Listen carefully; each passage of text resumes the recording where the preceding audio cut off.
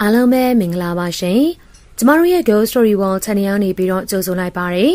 ပရိသတ်များရှင်ဒီကနေ့မှထောင်းလွှင့်တင်ဆက်ပေးချင်တာကတော့စာရေးသူရာဇဂဏီရေးသားထားတဲ့လူသူတော်ရောင်တစောင်းနဲ့ထမှန်တီကြားမဲဆိုတဲ့အပိုင်းတစ်ကိုထောင်းလွှင့်တင်ဆက်ပေးမှာဖြစ်ပါရရှင်ဒီတော့ကျမတို့ရဲ့ဇာတ်လမ်းကိုစလိုက်တော့မယ်ညအမောင်တူအောင်မှာရွှေကုံတိုင်းလမ်းမကြီးမှာရှိတဲ့ခြံကြီးကြီးတွေဟာတိတ်ဆိတ်ငြိမ်သက်လျက်ရှိနေပေတယ်၆ထပ်ကြီးဖျားကုန်းအနီးမှာအောက်ဘက်ကိုနှိမ်ဆင်းသွားတဲ့လမ်းသွယ်လေးတစ်ခုရှိနေရအဲ့ဒီနေရာကနေဆင်းသွားမယ်ဆိုရင်တော့၆ထပ်ကြီးဖျားကုန်းအနောက်ဘက်မှာရှိတဲ့လမ်းသွယ်လေးတစ်ခုကိုရောက်ရှိသွားနိုင်တယ်။အဲ့ဒီလမ်းသွယ်လေးရဲ့ဘေးဘက်ဝေးရမှာခြံကျဲကြီးတွေတည်ရှိနေတာအလွန်ကောင်းမွန်တဲ့နှစ်ထပ်တိုက်ကြီးအိမ်တွေကိုပုံစံဆန်းဆန်းပြပြနဲ့ဆောက်လုပ်ထားကြတယ်။အဲ့ဒီလမ်းထဲမှာနေထိုင်ကြတဲ့သူတွေကတော့ဗြိတိရှအစိုးရရဲ့အရာရှိကြီးတွေဖြစ်ကြပြီးတချို့သောခြံကျဲကြီးတွေရဲ့ခြံတကားတွေအနီးမှာတော့လုံခြုံရေးအဆောင်တွေစောင့်ရှောက်နေတဲ့အဆောင်အိမ်တွေတော်မှာမီးလုံးတွေရဲ့မှိန်ပြပြအလင်းရောင်အောင်မှာတွေ့ရှိနေရပေတယ်။အဲ့ဒီလမ်းထဲမှာရှိတဲ့တရက်ပင်တွေနဲ့အုံဆိုင်နေတဲ့ခြံကြီးကတော့ခြံဝါးမှာအဆောင်တဲမရှိဘဲနဲ့ခြံကြီးရဲ့အလယ်မှာတိုက်အိမ်ကြီးရဲ့ဆင်ဝင်အောက်မှာသာမှိန်ဖြောဖြောမီးအောင်လေးလင်းလက်နေတာကိုတွေ့ရှိရတယ်။အဲ့ဒီတိုက်အိမ်ကြီးရဲ့ပိုင်ရှင်ကတော့လွန်ခဲ့တဲ့တစ်နှစ်ကျော်မှအငိမ့်စားယူခဲ့တဲ့ခရိုင်ရာဇဝတ်တရားသူကြီးဥပသိန်းဆိုသူဖြစ်ပေတယ်။ဥပသိန်းဟာအလုံးမအငိမ့်စားယူလိုက်ပြီးဖြစ်၍ဇနီးတဲ့မှာလည်းတေဆုံးသွားပြီဖြစ်ပေရာတဦးရဲ့ကြံရင်နေခဲ့တဲ့တားဖြစ်သူမောင်ဘကျွဲကိုဘီလက်ကိုဥပဒေပညာတွားရောက်သိမ်းယူစေပြီးသူကိုယ်တိုင်မှမူအဆောင်ရှာဖြစ်တဲ့တပည့်မိုးသီးကိုခေါ်ထားပြီးတိုက်အိမ်ကြီးထဲမှာဆရာတပည့်နှစ်ယောက်တည်းအေးအေးဆေးဆေးနေထိုင်လျက်ရှိကြပြီတယ်။မိုးသီးမှာဥပသိန်းခရိုင်ရာဇဝတ်တရားသူကြီးလုံနေစဉ်ကပင်ရင်းနှီးခဲ့သူဖြစ်ပြီးတော့ရိုးသားအေးဆေး၍သူ့အပေါ်မှာကိုကြီးဆောက်ရှောက်တဲ့ဥပသိန်းကိုအလွန်ချစ်ခင်ကြည်ညိုတဲ့အတွက်ဥပသိန်းတရားသူကြီးဘဝမှာအငြိမ်းစားယူလိုက်ပြီးတဲ့အခါသူကိုယ်တိုင်ကလည်းပလိတ်အလုံးမှာအငြိမ်းစားယူလိုက်ပြီးဥပသိန်းထံမှာအတူလာရောက်နေထိုင်နေသူဖြစ်ပေတယ်။မိုးဒီဟာပလိတ်သားဘဝကပင်အလွန်လက်တံပြောင်းလာတဲ့အတွက်နာမည်ကြီးလူဆိုလူမိုက်တွေရပြီးကြောင်းရသူတအုပ်ဖြစ်ပြီးတိုင်းပြောင်းမြန်ပညာရပ်ကိုလည်းကျွမ်းကျင်စွာတက်မြောက်ထားတဲ့အတွက်ကြောင့်တော်ယုံလူဆိုလူမိုက်3-4ဦးတောင်မှတယောက်တည်းတိုက်ခိုက်အနိုင်ယူနိုင်နေဒီနေ့ညမှာလေမိုးဒီဟာတိုက်ရင်ကြီးရဲ့အောက်ထပ်မှာရှိသူရဲ့အိတ်ခမ်းထဲမှာအရက်ရှိန်တက်၍အိမ်မောကြနေကဆရာဖြစ်သူဥပသိမ်းမှလည်းအိမ်ပေါ်ဓာတ်မှာရှိတဲ့သူ့ရဲ့အခန်းကျကြီးထဲမှာစိတ်အေးလက်အေးနဲ့စာဖန်ရင်းနဲ့အနားယူတယ်ဥပသိမ်းဟာကနန်းပေတင်ပညာရပ်ကိုအလွန်ကိုဝါသနာကြီးလာသူဖြစ်ပြီးရာအနောက်နိုင်ငံမှာဆရာကြီးကိုင်ရိုရဲ့ကနန်းပေတင်ပညာရပ်ဆိုင်ရာစာအုပ်တွေကိုအချိန်အားတိုင်းဖတ်ရှုပြီးတော့တွက်ချက်နေတဲ့သူဖြစ်တဲ့အတွက်အခုအချိန်တိုင်းမှာမအိတ်တိုင်သေးပဲနဲ့စာအုပ်ကိုဖတ်လိုက်တွက်ချက်လိုက်နဲ့အလောက်ရှုပ်နေချင်တာဖြစ်ပြီးတော့တယ်။အဲဒီချိန်မှာတအိမ်ကျော်မှာရှိတဲ့အတွင်းဝင်ကလေးဦးငွေမောင်ရဲ့ခြံမှာခြံဆောင်တွေကတီးခေါင်းလိုက်တဲ့တန်ချောင်းခောက်တန်ကိုကြားလိုက်တဲ့အတွက်ဥပသိန်းကစိတ်ထဲကနေရေတွက်ကြည့်နေရတန်ချောင်းခောက်တန်17ချက်တီးတီးကိုကြားလိုက်ရတယ်။ညတော်အတော်နဲ့နေပြီပဲငါလည်းအိမ်မှာပါပဲလေဥပသိန်းဟာစိတ်ထဲကနေတီးတိုးရေရွတ်လိုက်ပြီးစာရေးစပွဲပေါ်မှာမီးလုံးကိုပိတ်လိုက်ပြီးအိမ်ဟာစီကိုတွားရန်ပြင်ဆင်လိုက်လေတော့တယ်အဲ့ဒီချိန်မှာပဲအိမ်ပေါ်တက်နောက်ဖက်အခန်းစီမှာမှန်ကွဲတန်ကြောင့်ဥပသိန်းရဲ့စိတ်ထဲမှာအံ့ဩသွားမိလေတော့တယ်ဟာအိမ်နောက်ဖေးကတကားမှန်ကွဲသွားပြီနဲ့တူတယ်ကြောင်တကောင်ကောင်များအတင်းဝင်တိုးသလားမသိပါဘူးမနက်ကြမှာပဲမိုးသီးကိုပြန်တက်ခိုင်းလိုက်တော့မယ်ဥပသိန်းဟာစိတ်ထဲမှကြိတ်ပြီးတော့ညှိတွားလိုက်ပြီးရင်အိတ်ခမ်းတကားကိုအသာရဖွင့်လိုက်တယ်လူကြီးမင်းကအငိမ့်စားခရိုင်ရာဆွဲတရားသူကြီးဥပသိန်းမလားရှင့်အဲ့လိုမျိုးနောက်ဖက်ကနေရုတ်တရက်ထွက်ပေါ်လာတဲ့တာယာချုံလင်းတဲ့အတန်အေးအေးလေးကြောင့်ဥပသိန်းဟာအံ့ဩတုန်လှုပ်သွားပြီးတော့နောက်ဖက်ကိုပြန်ပြီးတော့လှည့်ကြည့်လိုက်တယ်ရုတ်တရက်မြင်လိုက်ရတဲ့မြင်ကွင်းကြောင့်ဥပသိန်းတရားအံ့ဩတကြီးဖြစ်မိပြီးနှုတ်ဖျားမှအာမေရိတ်တံမင်းရင်ကနေလှုပ်ခနဲ့ထွက်သွားတယ်အခန်းကျဲကြီးထဲမှာရက်ပြီးတော့သူ့ရဲ့အမိကိုမေးမြန်းနေတဲ့အမင်းကလေးမှာအတန်အားဖြင့်25နှစ်ခန့်သာရှိအောင်မှဖြစ်ပြီးအစင်းရင်ရောင်ပိုးသားထအဝတ်စုံကိုဝတ်ဆင်ထားကမျက်နှာကိုလည်းလှပတက်ရက်စွာနဲ့ပြင်ဆင်ချေတာထားပြီးတယ်။အဲ့ဒီမင်းကလေးရဲ့ထူခြားချက်မှာမိမတရားမှတယောက်မရှိနိုင်တဲ့ထူခြားလှပဝင်းဤနေတဲ့အသားရည်ကိုပိုင်ဆိုင်ထားပြီးရုပ်စင်းကလှပသလိုကိုလုံးကိုပေါက်ကလည်းထူထူခြားခြားလှပနေကြတာဖြစ်ပေတယ်။ဟုတ်ပါတယ်။ကျုပ်ဟာအငိမ့်စားခရိုင်ရာဇဝတ်အုပ်တရားသူကြီးဥပသိမ်းပါပဲ။မင်းကလေးအောင်ဘာလို့လဲ။ဘာကြောင့်ကျုပ်ရဲ့အခန်းထဲကိုကျုပ်ရဲ့ခွင့်ပြုချက်မရှိဘဲနဲ့ညနေတကောင်အချိန်ကြီးမှာဖ ဖောက်ထွင်းဝင်ရောက်နေရတယ်လေဆိုတော့လေရှင်းပြစမ်းပါဦးဥပသိန်းရဲ့စကားကြောင့်မိမပြုတ်လေးရဲ့မျက်နှာမှာထူးထူးခြားခြားပုံရိပ်တစ်ခုဖြစ်ပေါ်သွားလိမ့်တယ်ဝမ်းနေပါရဲ့ဥပသိန်းကျမဟာရှင့်ရဲ့ခုံရုံရှိမှရောက်နေတဲ့တရခန်တရားမဟုတ်တဲ့အတွက်ရှင့်ရဲ့မိကုန်းတိုင်းကိုတော့ကျမပြန်ပြီးတော့အဖြေမပေးနိုင်ဘူးကျမအဖြေပေးနိုင်တာတခုကတော့ရှင့်ခန်းထဲကိုကျမဝင်လာတာဟာရှင့်အတွက်ကျမကိုယ်တိုင်ချမှတ်ထားတဲ့စီရင်ချက်ကိုလက်တွေ့အကောင့်ထဲဖော်ဖို့ပဲမိမပြုတ်လေးရဲ့စကားအတိတ်ပဲကိုနားမလည်နိုင်တဲ့အတွက်ဥပသိန်းဟာအခန်းတကားဝကိုလက်ညှိုးနဲ့ညှို့ပြလိုက်ပြီးတော့အတန်မမနဲ့မင်းပြောနေရတွေကိုကြုံနာမလဲဘူးဒီခန်းထဲကနေအခုချက်ချင်းထွက်သွားပါမသွားဘူးဆိုရင်တော့ကျုပ်တစ်ဖက်မိုးသီးကိုခေါ်ပြီးမင်းရောအချုပ်ထဲကိုပို့လိုက်မယ်။အော်ရှန်တစ်ဖက်မိုးသီးဆိုတာပလိတ်လူမိုက်ထွက်မိုးသီးလားခေါ်လိုက်ပါလေကျမပလိတ်တွေကိုတိမ်မုန်းတာနဲ့အတော်ပဲပေါ့။ဥပသိန်းဟာတာမန်အားဖြင့်ကြောင်ရွံ့စိတ်မရှိသူဖြစ်တော်လေသူရှိမှမင်းမပြိုလေးရဲ့ထီမထင်တဲ့အပြောဆိုတွေနဲ့တူထိုးခြားစွာဝမ်းလက်တောက်ပနေတဲ့မျက်လုံးစုံကိုစိုက်ကြည့်ပြီးရင်ထဲမှာစိုးရင်စိတ်တွေဝင်လာမိလေတော့တယ်မင်းမပြိုလေးရဲ့အမူအရာမှာပြောတဲ့အတိုင်းလုံးမဲ့အမူအရာမျိုးဖြစ်တဲ့အတွက်သူအိယာကလေးနဘေးမှာရှိတဲ့ဇပွဲအန်ဆွဲတွေကနေဘယင်ကန်ကစုချင်းမြင့်ထားတဲ့6လုံးပြိုတနက်ကိုတွားရောက်ယူဆောင်ထားဖို့အတွက်စဉ်းစားလိုက်မိလေတော့တယ်ကဲရှင်တပည့်မိုးသီးကိုခေါ်ကြလဲမြ мян ခေါ်လိုက်လေကျမမှာအချိန်သိမ့်မရှိဘူးရှင်ရှင်အတွက်ကျမကိုယ်တိုင်ချမှတ်ထားတဲ့တည်တံကိုလေကျမအကောင့်ထဲဖော်အောင်မယ်လေသူ့ကိုတန်ရန်ကိစ္စကိုပဲသွေးအေးနဲ့ပြောဆိုနေတဲ့မင်းပြိုလေးကိုတအံ့တအောငေးကြည့်နေရင်းနဲ့ဥပသိန်းဟာတပည့်မိုးသီးကိုအကူအညီခေါ်လိုက်ပြီးသူတို့ယောက်ျားချင်း2ယောက်ရဲ့အင်အားနဲ့မင်းပြိုလေးကိုလက်ရဖမ်းဆီးပြီးတော့အချုပ်ထဲကိုပို့ရန်ဆောက်ဖြတ်လိုက်ပြီးတော့မိုးသီးရေမိုးသီးအပေါ်မှာရန်သူရောက်နေတယ်ကွာအမြန်လာစမ်းပါဦးဥပသိန်းကတစ်သားကဲကျမ်းမြင့်ကိုခြေထောက်နဲ့ဆောင်နေရင်နဲ့အဆက်မပြတ်အော်ဟစ်နေလိုက်ရာအောက်ထပ်မှာအိတ်နေတဲ့မိုးသီးလေးလန်နိုးလာပြီးတော့ဆရာဖြစ်သူရဲ့အော်တန်ကြောင့်အိမ်ရဘေးမှာငှက်ကြီးတောင်ဓာတ်ကိုဆွဲကန်ပြီးအိမ်မော်တက်ကိုပြေးတက်လောင်လေတော့တယ်ဆရာကြီးရန်သူကဘယ်မှာလဲဗျအိပ်ပျော်နေရကနေလန်နိုးပြီးတော့အမော်တကြီးပြေးတက်လာတဲ့မိုးသီးဖွင့်ထားတဲ့အိတ်ခမ်းထဲမှာမီးအောင်ကြောင့်ဆရာဖြစ်သူဥပသိန်းကိုသာမြင်ရပြီးအမောင်ထဲမှာမင်းမပြိုကိုမမြင်ရတဲ့အတွက်အော်ဟစ်မင်းမြက်လိုက်လေတော့တယ်ရန်သူကဒီမှာပါရှင်ဒီမှာပါအမောင်ရိတ်ထဲမှထွက်ပေါ်လာတဲ့မင်းမပြိုရဲ့အတန်ကြောင့်မိုးသီးမျက်လုံးကိုပုတ်တက်ပြီးမင်းမပြိုကိုတိတ်ချကြည့်လိုက်ပြီးတော့မင်းကဘာလုပ်လဲဆရာကြီးကိုဘာလို့မလုပ်လဲကျမဘာလုပ်လဲဆိုတာရှင်မသိချင်ပါနဲ့တော့လေရှေ့ရဲ့ဆရာကြီးကိုတတ်မလို့လာတာရှင့်ကိုအကူကြီးခေါ်ချင်နေဆိုလို့ခေါ်ခွင့်ပြုလိုက်တာပဲလေပလိတ်မိုးသီးဘဝကပင်လူဆိုးဓမြတွေကဖိဖိတုံအောင်ကြောင်လန့်တိုက်ခိုက်အနာယူလာခဲ့တဲ့မိုးသီးဟာဘာမဟုတ်တဲ့သမီးအရွယ်မင်းကလေးကရင်းရင်တေးသေးပြောဆိုခြင်းကိုခံလိုက်ရတဲ့အတွက်ဒေါသကြောင့်မျက်နှာတွေနှီးမြန်းလာပြီးတော့ရှေ့ကိုတလန်တိုးလိုက်ပြီးမင်းကိုမင်းကလေးမို့ညာနေမိုးသီးရဲ့စကားတော်မှာမဆုံးလိုက်ဘူးမင်းမပြိုလေးကရုတ်တရက်ရှေ့ကိုပြေးဝင်လာပြီးမိုးသီးရဲ့ဓားကင်ထားတဲ့ညာဘက်လက်ကောက်ဝက်ကိုဖမ်းချုပ်ရန်ပြင်လိုက်တဲ့အတွက်မိုးသီးကကိုရိမ့်နှွဲ့ပြီးဘေးကိုရှောင်ထွက်လိုက်တယ်။ရှင်ကဓားသမားပဲ။ဓားသမားဆိုတာဓားကိုမြင်အောင်ကင်ထားရတယ်နော်။မိမပြိုလေးကမခံချင်အောင်ပြောလိုက်ရင်နဲ့ရုတ်တရက်ဘဲချေနဲ့လှမ်းခတ်လိုက်ပြန်ရာမိုးသီးမှာဒေါသထွက်နေပြီဖြစ်တဲ့အတွက်ဓားနဲ့ပြန်ပတ်ထက်လိုက်တဲ့ချိန်မိမပြိုလေးကဘဲချေကိုအမြန်ရုပ်သိမ်းလိုက်ပြီးမိုးသီးရဲ့လေပင်ကိုလက်သီးနဲ့ဆက်ထိုးလိုက်ရာလက်သီးဆုံးမလက်ခေါက်ချုံကလေပင်မေးကြောနေရကိုဓာတ်ရိုက်တိုးဝင်သွားလေတော့တယ်။မိုးသီးဟာမေးကြောနေရကိုလင်းမြန်စွာတိုက်ခိုက်ခံလိုက်ရတဲ့အတွက်မေမျောလူမတက်ဖြစ်သွားတော့လေဝါရင်တိုင်းကြောင်းမြန်သမားတအုပ်ဖြစ်တဲ့အတွက်ခန္ဓာကိုယ်ကိုအချိန်မီထိမ့်မဲ့ပြီးဆရာဖြစ်သူကိုကာကွယ်ပေးနိုင်ဖို့ရှေ့ကိုခုန်ထွက်လိုက်စဉ်မင်းပြိုကရေမောလိုက်ရင်နဲ့ညာဘက်လက်ဖြန့်အားနဲ့လှမ်းပြီးတော့ရိုက်ချလိုက်ခြင်းကိုခံလိုက်ရပြန်တော့တယ်။မင်းပြိုရဲ့လက်ရိုက်အားမှာတမဏိတမြမာကြောပြင်းထန်ပြီးလှုပ်ရှားတိုက်ခိုက်တဲ့နေရာမှာလျှက်စိတ်ကဲသို့မြန်ဆန်လှင်မြန်လွန်းတဲ့အတွက်ကြောင့်အဲလိုသတိထားလိုက်မိတဲ့ချိန်မှာမိုးသီးရဲ့လက်မငှက်ကြီးတောင်ဓာတ်မှာလွတ်ကျသွားရပြီဖြစ်လေတယ်။ဓာတ်အောင်မြေအောင်မကင်နိုင်တဲ့ရှင်ကဓာတ်သမားလှုပ်ချင်နေသေးတယ်။ကဲရအောင်ရှောင်တော့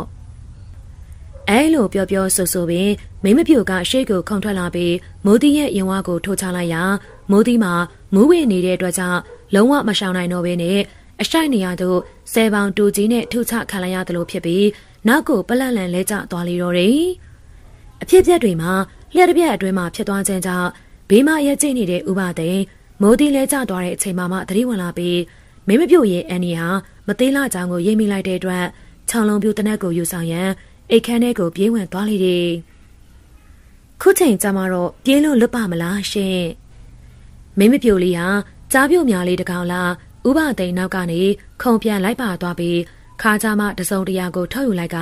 သူမရဲ့လက်မှာဆွလိုက်ပြီးတော့ဥပသိန်းရဲ့နောက်ကျောပြင်ကိုကုတ်ချလိုက်လေတော့တယ်။ဥပသိန်းဟာနာကျင်တဲ့ဝေဒနာကိုကြိတ်မိတ်ခံစားရင်းနဲ့ဇပွဲအံဆွဲထဲမှာခြောင်လုံးပြိုတနက်ကိုထုတ်ယူနိုင်ရန်စူးစမ်းလိုက်တော့လေမင်းမပြိုလေးကလဲဘင်းနေရာကိုထိုးဆိုင်လိုက်ကြပြန်တဲ့အတွက်မင်းမပြိုလေးရဲ့လက်မှာဆွထားတဲ့တံမဏိအချုံ၅ချောင်းဟ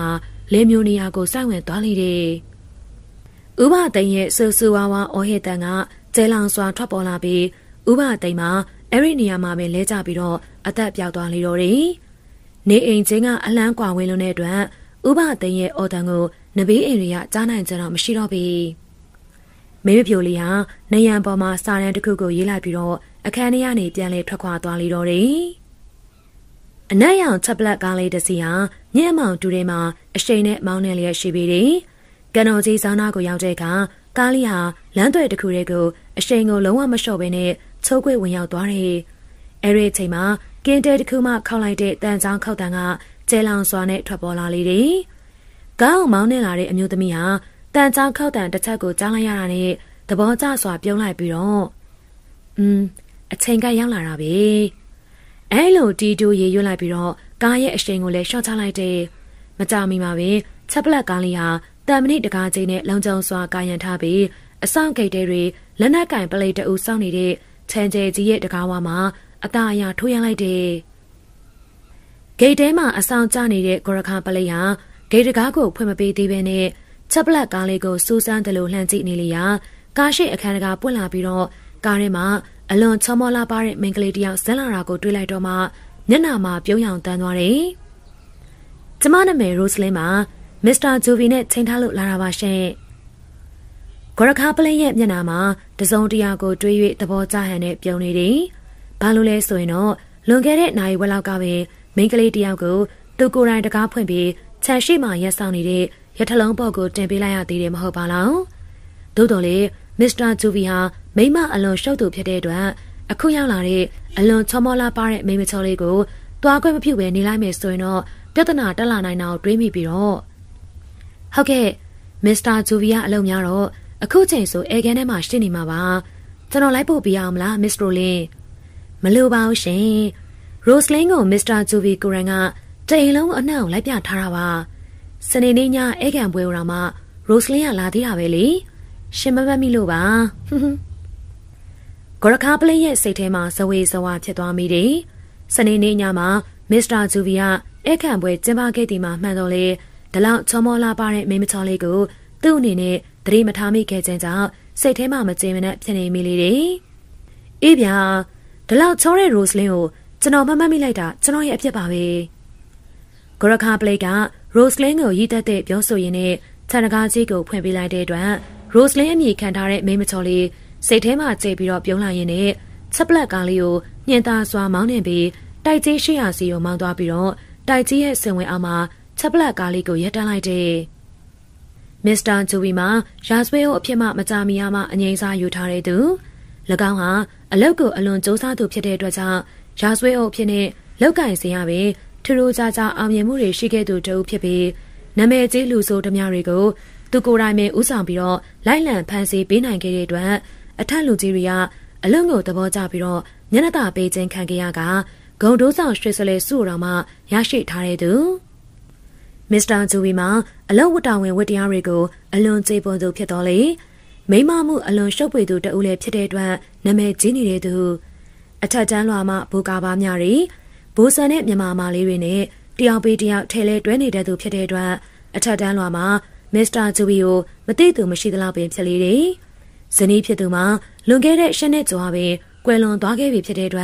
်မစ္စတာဂျူဗီဟာကန်တော်ကြီးစောင်းမှရှိတဲ့တိုက်ကြီးထဲမှာတပည့်ဖြစ်သူမောင်အေးနဲ့2ဦးတည်းနေထိုင်ပြီးစိတ်တိုင်းကျအပျော်ပါကိစ္စတွေကိုလိုက်စားခွင့်ရှိနေတယ်မစ္စတာဂျူဗီဟာဒီကနေ့ညမှာအေမီမြမောင်ဆိုသောမိန်းကလေးတဦးနဲ့ ချင်းဆိုတွေးဆောင်ခဲ့ပြီးဖြစ်တယ်။အေမီမြမောင်ရဲ့အကူတရားမှာတရုတ်တန်းမှာရှိတဲ့ဟိုင်ဆိုဟိုတယ်မှာမူပြီးတော့ရန်ကားကအလုသမားတယောက်ကိုရိုက်နှက်လိုက်မှုကြောင့်အဖမ်းခံခဲ့ရတာကိုမစ္စတာဂျူဘီကပြန်လွတ်အောင်ကူညီပေးလိုက်တဲ့အတွက်အေမီမြမောင်ကမစ္စတာဂျူဘီချင်းတဲ့အတိုင်းလာရောက်တွေးဆောင်ခဲ့ခြင်းဖြစ်လေတယ်။အေမီမြမောင်ပြန်သွားပြီးဖြစ်တော့လေမစ္စတာဂျူဘီမှာအိမ်မပြောင်းနိုင်သေးတဲ့အတွက်အဲကန်ထဲမှာဝီစကီအရက်တစ်ခွက်နဲ့ဇင်းယူနေတာအီတလီမီးဆိုင်ကြီးတွေနဲ့ခန္ဓာကြီးကျယ်စွာပြင်ဆင်ထားတဲ့အဲကန်ကျယ်ကြီးထဲမှာတော့ပိုးသားညာအိတ်ဝစ်ဆောင်ကိုဝစ်ဆင်ထားပြီးအရက်ဘားမှအရက်ဆက်နေတဲ့အရက်6ပေကျော်မြင်မပြီးကိုလုံးကိုပါအလွန်ကိုထွားချိုင်းလွန်လာတဲ့မစ္စတာဂျူဘီရဲ့တွင်ဟာမှာဆိုရင်တာမန်လူစိုးတွေနဲ့ရှင်ပြိုင်မှုမဆိုထားနဲ့ညင်ုံနဲ့တောင်မှကြောင်ရွံ့ချရတဲ့ပုံစံမျိုးစင်ဝင်အားမှာကားတစ်စီးရလိုက်တဲ့အတန်ကြောင့်မစ္စတာဂျူဘီမှာအံ့ဩသွားပြီးတော့မျက်ခုံးတစ်ဖက်ကိုပင့်တက်သွားလောက်ထိအောင်မြင်သွားလိတော့တယ်ဒီချိန်ဘယ်သူများရောက်လာတာလဲဘာရီလာအလောက်ရှုပ်ကြအောင်လည်းမသိဘူးမစ္စတာဂျူဘီဟာအလောက်တောင်ဝဲမှာအနားယူထားပြီးဖြစ်တော့လေအရေးပိုင်ကြီးဟာအလွန်အားကိုးယုံကြည်စိတ်ချခံရသူဖြစ်တဲ့အတွက်အလွန်အရေးကြီးတဲ့ကိစ္စတွေရှိရင်တော့ညဘက်အိတ်ချိန်မှာပဲလာရောက်အကူအညီတောင်းတတဲ့အတွက်စိတ်ပြက်ပြက်နဲ့ညှဉ်းညူလိုက်ပြီးအိမ်ရှိကိုရှောက်လာတယ်ဟာလှလိုက်တဲ့မိန်းကလေးမစ္စတာဂျူဘီဟာချက်ပလက်ကတကားကိုဖွင့်ပြီးတော့ကားပေါ်မှာတယောက်တည်းဆင်းလာတဲ့မင်းပြိုလေးကိုမြင်လိုက်ရတာနဲ့တအံ့တော်ဖြစ်သွားပြီးနှုတ်ကနေတောင်ရောင်ရမ်းပြီးတော့ညီတန်းလိုက်မိလေတော့တယ်အစိမ်းရရောင်ပိုးသားဝစ်စုံကိုထပ်အောင်ဆင်တူဝတ်ထားတဲ့မင်းပြိုလေးမှာအသားရည်ဖြူဝင်နူးညံ့လှပကကိုနေဟန်ထားလှပပြည့်ပြည့်လုံးသူဖြစ်ပြီးလမ်းလျှောက်တဲ့နေရာမှာလည်းညင်သာလှပလုံးတဲ့အတွက်ကြောင့်မစ္စတာဂျူဘီရဲ့စိတ်ထဲမှာမြင်မြင်ချင်းပင်အယူအမူဆွဲလန်းတက်မှတ်ခြင်းတွေဖြစ်ပေါ်နေတယ်လူချင်းမင်းကရာဇဝဲအုပ်ကြီးမစ္စတာဂျူဘီပါလားရှင်ကျမအကောက်ခုံယုံကမစ္စရိုလင်းမအလုံးကိုအစံတန်းမြန်မာတဲ့အင်္ဂလိပ်လေယူလေးသိန်းနဲ့သူ့ကိုနှုတ်ဆက်လိုက်တဲ့မိမချောင်းလေးကိုငေးမောကြည့်ရင်နဲ့မစ္စတာဂျူဘီရဲ့စိတ်ထဲမှာမိမချောင်းလေးကိုအထင်ကြီးစိတ်တွေဝင်လာပြီးတမတ်စိတ်တွေကလည်းဒီအလားတဖွာဖွာတိုးတက်လာတယ်အဲဒါကြောင့်လေမိမချောင်းလေးကိုဘာမှထပ်မှန်မမေးတော့ဘဲနဲ့ဘာသာတကားကိုသူကိုယ်တိုင်ဖွင့်ပေးလိုက်လေတော့တယ်ဟုတ်ပါတယ်ကျုပ်ကရာဇဝဲအုပ်ကြီးမစ္စတာဂျူဘီပါပဲအခုတော့အလုပ်ကနေအငိမ့်စားယူလိုက်ပါပြီအပြင်မှာအေးလွန်းပါတယ်ကွယ်အဲကန်ထဲမှာအေးအေးဆေးဆေးအနားယူလိုက်ပါဦးပြီးတော့မှမစ္စရိုစလင်ပြောစရာရှိတာတွေကိုပြောပြပါမစ္စတာဂျူဘီကလည်းအင်္ဂလိပ်ကိုပြန်ပြောလိုက်ပြီးမိမချောလေးကိုအဲကန်ထဲကိုဦးဆောင်ပြီးတော့ခေါ်ဆောင်သွားလိတော့တယ်ထိုင်ပါမစ္စရိုစလင်တောက်ဖို့အတွက်ကျုပ်ကော်ဖီသွားဖြော်လိုက်အောင်မယ်နော်အိုးအကိုကြီးကိုယ်တိုင်သွားဖြော်ရမယ်ဆိုရင်တော့ရိုစလင်ကမတောက်ရတော့ပါဘူးရှင်မစ္စတာဂျူဘီရဲ့မျက်နှာမှာကျိန်နဲ့နှစ်သက်တဲ့အပြုံးတစ်ခုကပေါ်ထွန်းလာပြီးတော့ဒါဆိုလဲမစ္စရိုစလင်မှာမိဖို့ကြောင်မှာဝိုင်းကူပေးလိုက်လေကော်ဖီဖြော်ရင်းနဲ့ကျုပ်တို့ပြောစရာရှိတာတွေပြောကြတာပေါ့မိမချောင်းလေးကမစ္စတာဂျူဘီကိုမျက်ဝန်းနဲ့လေးတွေတောင်းကပ်ပြီးတော့ကြာမူပါပါနဲ့ကြည့်လိုက်ပြီးအကိုကြီးကတိတ်သဘောကောင်းတာပဲနော်အဲ့ဒါကြောင့်လေရိုစလင်ရဲ့တငယ်ချင်းတွေကအကိုကြီးအကြောင်းအမြဲပြောနေကြတာပေါ့မစ္စတာဂျူဘီဟာမိမချောလေးရဲ့ဒစိမ့်စိတ်လှလုံးတဲ့အလှပတွေကိုချိန်ဆုံးကားဆုံးကြည့်လိုက်ပြီးလွန်စွာပီတိဖြစ်နေတဲ့ဟန်နဲ့ကဲမစ္စရိုစလင်တောက်ဖို့အတွက်ကော်ဖီသွားဖြော်လိုက်ကြရအောင်မစ္စတာဂျူဘီကရှေ့မှဦးဆောင်ထွက်သွားတဲ့အတွက်မိမချောလေးကလည်းနောက်ကနေကန့်လျက်လိုက်ပါလာပြီးမိဖို့ကန်အတွင်းကိုရောက်ရှိသွားကြလေတော့တယ်အကိုကြီးကဒီလောက်ချမ်းသာတာတော့မှအိမ်စီတွေဘာတွေမထားအောင်နော်ကျုပ်တပည့်မောင်ကြီးတယောက်ကိုပဲအဖော်ခေါ်ထားတာပါကွယ်ကျုပ်ကလွတ်လွတ်လပ်လပ်နေရတာကိုသဘောကျတော့ညဘက်ဆိုရင်မောင်ကြီးကိုတိုက်ရောက်နောက်ကအိမ်လေးမှာပဲတွားနေခိုင်းလိုက်တယ်လေစကားအပြန်အလှန်ပြောဆိုနေကြရင်နဲ့မစ္စတာဂျူဘီကကော်ဖီကွမ်းနဲ့ကိန်းမုံပကံကိုမိမချောလေးရဲ့ရှေ့မှာချပေးလိုက်ပြီးတော့ကဲကော်ဖီပူပူလေးတောင်းရင်နဲ့ညာကြီးမိုးချုပ်ချိန်မှာကျုပ်စီကိုဘာကြောင့်ရောက်လာတယ်လဲဆိုတာပြောပြစမ်းပါဦးမစ္စရိုစလင်မိမချောလေးကမစ္စတာဂျူဘီရဲ့မျက်နှာကိုမျှော်လင့်တကြီးနဲ့ကြည့်လိုက်ပြီးတော့မစ္စတာဂျူဘီစီကတောင်းချင်တာလေးရှိလို့လာခဲ့တာပါရှင်မစ္စရိုစလင်ကကျုပ်စီကဘာများတောင်းချင်လို့လဲတောင်းချင်တာကိုသာပြောပြပါဦးမိမချောလေးဟာမစ္စတာဂျူဘီကိုဝင်းလက်တောက်ပနေတဲ့မျက်လုံးစုံနဲ့စိုးဆိုင်ကြည့်လိုက်ပြီးတော့ရိုစလင်တောင်းချင်တာကတော့အကိုကြီးရဲ့အသက်ဘာပြောတယ်ဟုတ်ပါတယ်ရှင်ရိုစလင်ကအကိုကြီးရဲ့အသက်ကိုနှုတ်ယူမလို့ရောက်လာတာမစ္စတာဂျူဘီဟာမိမချောလေးကိုယူများယူနေသလားလို့စူးစမ်းသလိုအကြည့်မျိုးနဲ့အလန့်ကြည့်လိုက်ရင်လည်းသဘောကျစွာရင်မောလိုက်တယ် သူ့လိုခွန်အားပလထွားချိုင်းတန်မာလာသူတအုပ်ကိုသူ့ရဲ့ပခုံးလောက်မှအရက်အမောင်းမရှိတဲ့တေးသေးတွယ်တွယ်မိမငယ်လေးတအုပ်ကမြေသေးလန်းနှမကန်ဆောင်ထားခြင်းမရှိဘဲနဲ့တတ်မယ်လို့ချင်းချောက်ပြောဆိုနေခြင်းကြောင့်မစ္စတာဂျူဘီဟာထပ်မံရေမောလိုက်ပြန်ပြီးတော့ကျုံလိုပလိတ်အရေးပိုင်ဟောင်းတယောက်ကိုတတ်မယ်လို့ချင်းချောက်ပြောဆိုနေတာဥပဒေအကြောင်းအရအရေးယူလို့ရတယ်ကွယ်အဲ့ဒါကြောင့်ကျုပ်ကမင်းကိုဖမ်းရလိမ့်မယ်ပြီးတော့မှပလိတ်လက်ကိုအပ်ဖို့လိုမလို့ဆိုတော့ညှိနှိုင်းကြတာပေါ့ရိုစလင်ရဲ့ပြောဆိုပင်မစ္စတာဂျူဘီကသူ့ရဲ့ရှေလျာတန်မာလာတဲ့လက်စုံနဲ့ရိုစလင်ဆိုသောမိန်းမချောလေးကိုပွေဖက်ပြီးရင်ခွင်ထဲကိုဆွဲတင်လိုက်လေတော့တယ်မိန်းမချောလေးဟာရုတ်တရက်အငိုက်မိသွားတဲ့ဟန်နဲ့မစ္စတာဂျူဘီရဲ့ရင်ခွင်ထဲကိုအလိုက်သက်ပါလာတဲ့အတွက်မစ္စတာဂျူဘီကကျေနပ်အားရဖြစ်သွားပြီးပုံမတင်းကျပ်စွာနဲ့ပွေဖက်လိုက်တဲ့အချိန်မှာမိန်းမချောလေးရဲ့ပြင်းထန်၍အားပါလာတဲ့တောင်နဲ့နောက်ပြန်တိုးချင်းကိုခံလိုက်ရပြီးမစ္စတာဂျူဘီမှာရင်ထဲမှာစူအောင်တဲ့ဝေဒနာကိုခံစားလိုက်ရပြီးတော့အနောက်ဘက်ကိုလဲထွက်သွားလေတော့တယ်မစ္စတာဂျူဘီဟာရင်ဘက်ကိုလက်နဲ့ဖိရင်နဲ့မိန်းမချောလေးကိုကြည့်လိုက်ရာခါးကြားမှတစုံတရာကိုထုတ်ယူပြီးသူမရဲ့လက်မှာစွန့်နေတာကိုတွေ့လိုက်တဲ့အတွက်မိမိကိုတိုက်ခိုက်တော့မှရေးမိလိုက်ပြီးသူ့ဘက်မှစတင်တိုက်ခိုက်ရန်ပြန်လိုက်တော့လေရင်ဘက်နေရာကနေမခံမရက်နိုင်အောင်နာကျင်နေတဲ့အတွက်မိမိရဲ့နံရိုးတွေကျိုးသွားပြီဖြစ်ကြောင်းနားလေသဘောပေါက်သွားပြီးအော်ဟစ်အကူကြီးတောင်းရန်ပြန်လိုက်တယ်။အဲ့ဒီချိန်မှာပဲမိမချော်လေးရဲ့မန်သွင်းတန်တဲ့တဲ့ကိုနားထဲမှာကြားလိုက်ပြီးမိမချော်လေးကရုတ်တရက်ပင်ခုံဝင်လာတာကိုတွေ့လိုက်တဲ့အတွက်နောက်ကိုစုံရန်စူးစမ်းလိုက်တော့လေအချိန်နှောင်းသွားပြီဖြစ်ရကမိမချော်လေးရဲ့လက်နှစ်ဖက်ကမျက်နှာနဲ့လဲပင်နေရသို့ပြိုင်တူတိုက်ခိုက်ခြင်းကိုခံလိုက်ရတယ်။မိမချော်လေးရဲ့လက်နှစ်ဖက်ဝေရန်တိုက်ခိုက်ခြင်းလိုက်မှာတာမန်အားဖြင့်ကြည့်မယ်ဆိုရင်တော့ဘလုံးမထူးခြားခြင်းမရှိတော့လေတိုက်ခိုက်ခြင်းကိုခံလိုက်ရတဲ့မစ္စတာဂျူဘီဖို့မြေသုံးမှတိတ်ဆောင်ရန်အခွင့်မရနိုင်တော့ဘဲနဲ့ပြင်းထန်ပြီးတော့အားပါတဲ့တိုက်ကွက်တွေအောက်မှာလဲဆင်းခံလိုက်ရပြီးတော့တယ်မစ္စတာဂျူဘီဟာကြောက်လန့်တကြားနဲ့အော်ဟစ်ရန်ထပ်မံစူးစမ်းလိုက်တော့လေမိမချောလေးရဲ့တိုက်ခိုက်ချက်တွေကြောင့်လေပင်သွေးကြောပေါက်သွားပြီဖြစ်ရာအတန်လုံးဝထွက်မလာနိုင်တော့ဘဲနဲ့လေပင်ကိုလက်နဲ့ဖိရင်နဲ့လဲကျသွားလေတော့တယ်ခွန်အားဗလာအာကိုနဲ့အနိုင်ကျင့်ကျင်တဲ့မစ္စတာဂျူဘီလောကမှာခွန်အားဗလာကြီးတိုင်းသာကြောက်နေရမယ်ဆိုရင်တော့စင်တွေကိုထိုင်ရှိခွန်းနေဖို့ပဲရှိတော့တယ်မိမချောလေးကအခဲမချေနိုင်တဲ့ဟန်နဲ့ပြောဆိုနေတော့လေလဲကျနေရမှတေဆုံးသွားပြီဖြစ်တဲ့မစ္စတာဂျူဘီဖို့သူမရဲ့ပြောစကားတွေကိုကြားနိုင်တော့မှမဟုတ်ပြီမိမချောလေးဟာနေရန်ပေါ်မှာစာထဲတစ်ခုကိုရေးလိုက်ပြီးတော့အခန်းထဲကနေပြန်လဲထွက်ခွာသွားလေတော့တယ်ချက်ပလက်ကားလေးရဲ့ဟွန်တန်ကြောင့်အိမ်ငိုက်နေတဲ့ဂရခပလိတ်ထိုင်ကုန်ပေါ်ကနေအလင်းမြန်ထားပြီးတမ်မရီတကားကြီးကိုပြေးဖွင့်ပေးလိုက်တယ်အစင်ပြေခဲ့ရလားမစ္စရိုစလင်ပြေးပါရဲ့ရှင်ရာဇဝဲအုပ်ကြီးကအင်မတန်သဘောကောင်းတာပဲကျမလိုချင်တာလည်းပေးလိုက်ပါရဲ့ရိုစလင်ဆိုတော့မိမချောလေးဟာရေမောပြောဆိုရင်းနဲ့ချက်ပလက်ကားလေးကိုခြံထဲမှာအရှိန်ပြင်းစွာနဲ့မောင်းထွက်သွားလေတော့တယ်ရန်ကုန်အင်းစိန်လမ်းမကြီးမှာဂျိုကုန်းလမ်းသွယ်လေးဘက်ကိုချုပ်ကွေးလိုက်ရင်လမ်းသွယ်လေးရဲ့အစုံမှာနွားချံကြီးတစ်ကြံကိုတွေ့မြင်ကြရမှာဖြစ်ပေတယ်။အဲ့ဒီနွားချံကြီးရဲ့ပိုင်ရှင်မှာဘီမိုဟာဆိုသောဟိန္ဒူလူမျိုးတအုပ်ဖြစ်ပြီးသူ့ရဲ့ဇနီးသမီးတယောက်တို့နဲ့အတူနွားချံကြီးရဲ့အလယ်မှာဆောက်လုပ်ထားတဲ့နှစ်ထပ်တိုက်ရင်ကြီးမှာနေထိုင်နေ။ဘီမိုဟာလွန်ခဲ့တဲ့3နှစ်ကအင်းစိန်ထောင်ပိုင်ကြီးရာတို့ကနေအငိမ့်စားယူခဲ့သူဖြစ်ပြီးဂျိုကုန်းရှိခြံကျဲကြီးကိုဝယ်ယူပြီးတော့နွားချံကြီးဖြစ်ပြောင်းလဲလိုက်ပြီးသူအလွန်ဝါသနာပါတဲ့နွားမွေးမြူရေးလုပ်ငန်းကိုလောက်ကင်ဆောင်ရွက်နေတဲ့သူအဝေးတနေရာမှာဒေါင်းဆိုတဲ့တန်ချောင်းခောက်တန်လေးချက်ကိုကြားလိုက်ရတာနဲ့စီးစနစ်တီးကြလာတဲ့ဘီမိုဟာအိပ်ပျော်နေရကနိုးလာပြီးရေချိုကန်တွင်းကိုဝင်ကိုလက်တန့်ဆင်ပြီးလိုင်ဆန်နဲ့ကင်ဆောင်ထားတဲ့ခြောက်လုံးပြိုတနက်အိတ်ကိုခါးမှခပတ်နဲ့ချိတ်လိုက်ပြီးတော့လက်နဲ့ဓာမီကိုယူဆောင်ကနွားကြံကိုရှောင်လန်းလာခဲ့လေတော့တယ်ဘီမိုဟာနွားကြံအဆောက်တဲလေးအနီးကိုရောက်တာနဲ့ဟဲ့ကောင်ဆွန်နာမန်နီမြန်ထားပြီးတော့လှုပ်ရှားရှိရတွေလှုပ်တော့ဟေ့ဆွန်နာမန်နီမှာသူ့ရဲ့မိန်းမဘက်မှတူတော်ဆက်သူဖြစ်ပြီးဘီမိုဟာကနွားကြံမှာတာဝန်ပေးထားတဲ့သူဟရဲမန်နီနိုးပြီလာ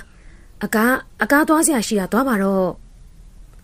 ့တဲမှာဆွန်နာမန်နီရဲ့အော်တန်ထွက်ပေါ်လာတော့မှပဲဘီမိုဟာခြံဝါတကားဘက်ကိုရှောက်သွားပြီးတော့ခြံတကားကိုတော့ဖွင့်လိုက်ပြီးခြံပြင်ကိုထွက်လာခဲ့လေတော့တယ်ဘီမိုဟာငယ်စဉ်ကလေးကပင်ကျမ်းမာရေးလိုက်စားခဲ့သူဖြစ်ကအင်္ဂလိပ်ဘောင်စာခေါ်၄ထောင်ကျိုးဝိုင်းအတွင်းမှာထိုးတရတဲ့လက်ဝိပညာမှာ Live Heavyweight တန်ချန်ပီယံအဆင့်အထိဖြစ်ခဲ့ပို့သူတူအခုကဲ့သို့အသက်အရွယ်ရလာတဲ့အချိန်မှာကိုယ်တိုင်လက်ဝဲမထိုးနိုင်တော့လေလက်ဝဲပညာမှာဝါသနာကြီးလာသူဖြစ်တဲ့အတွက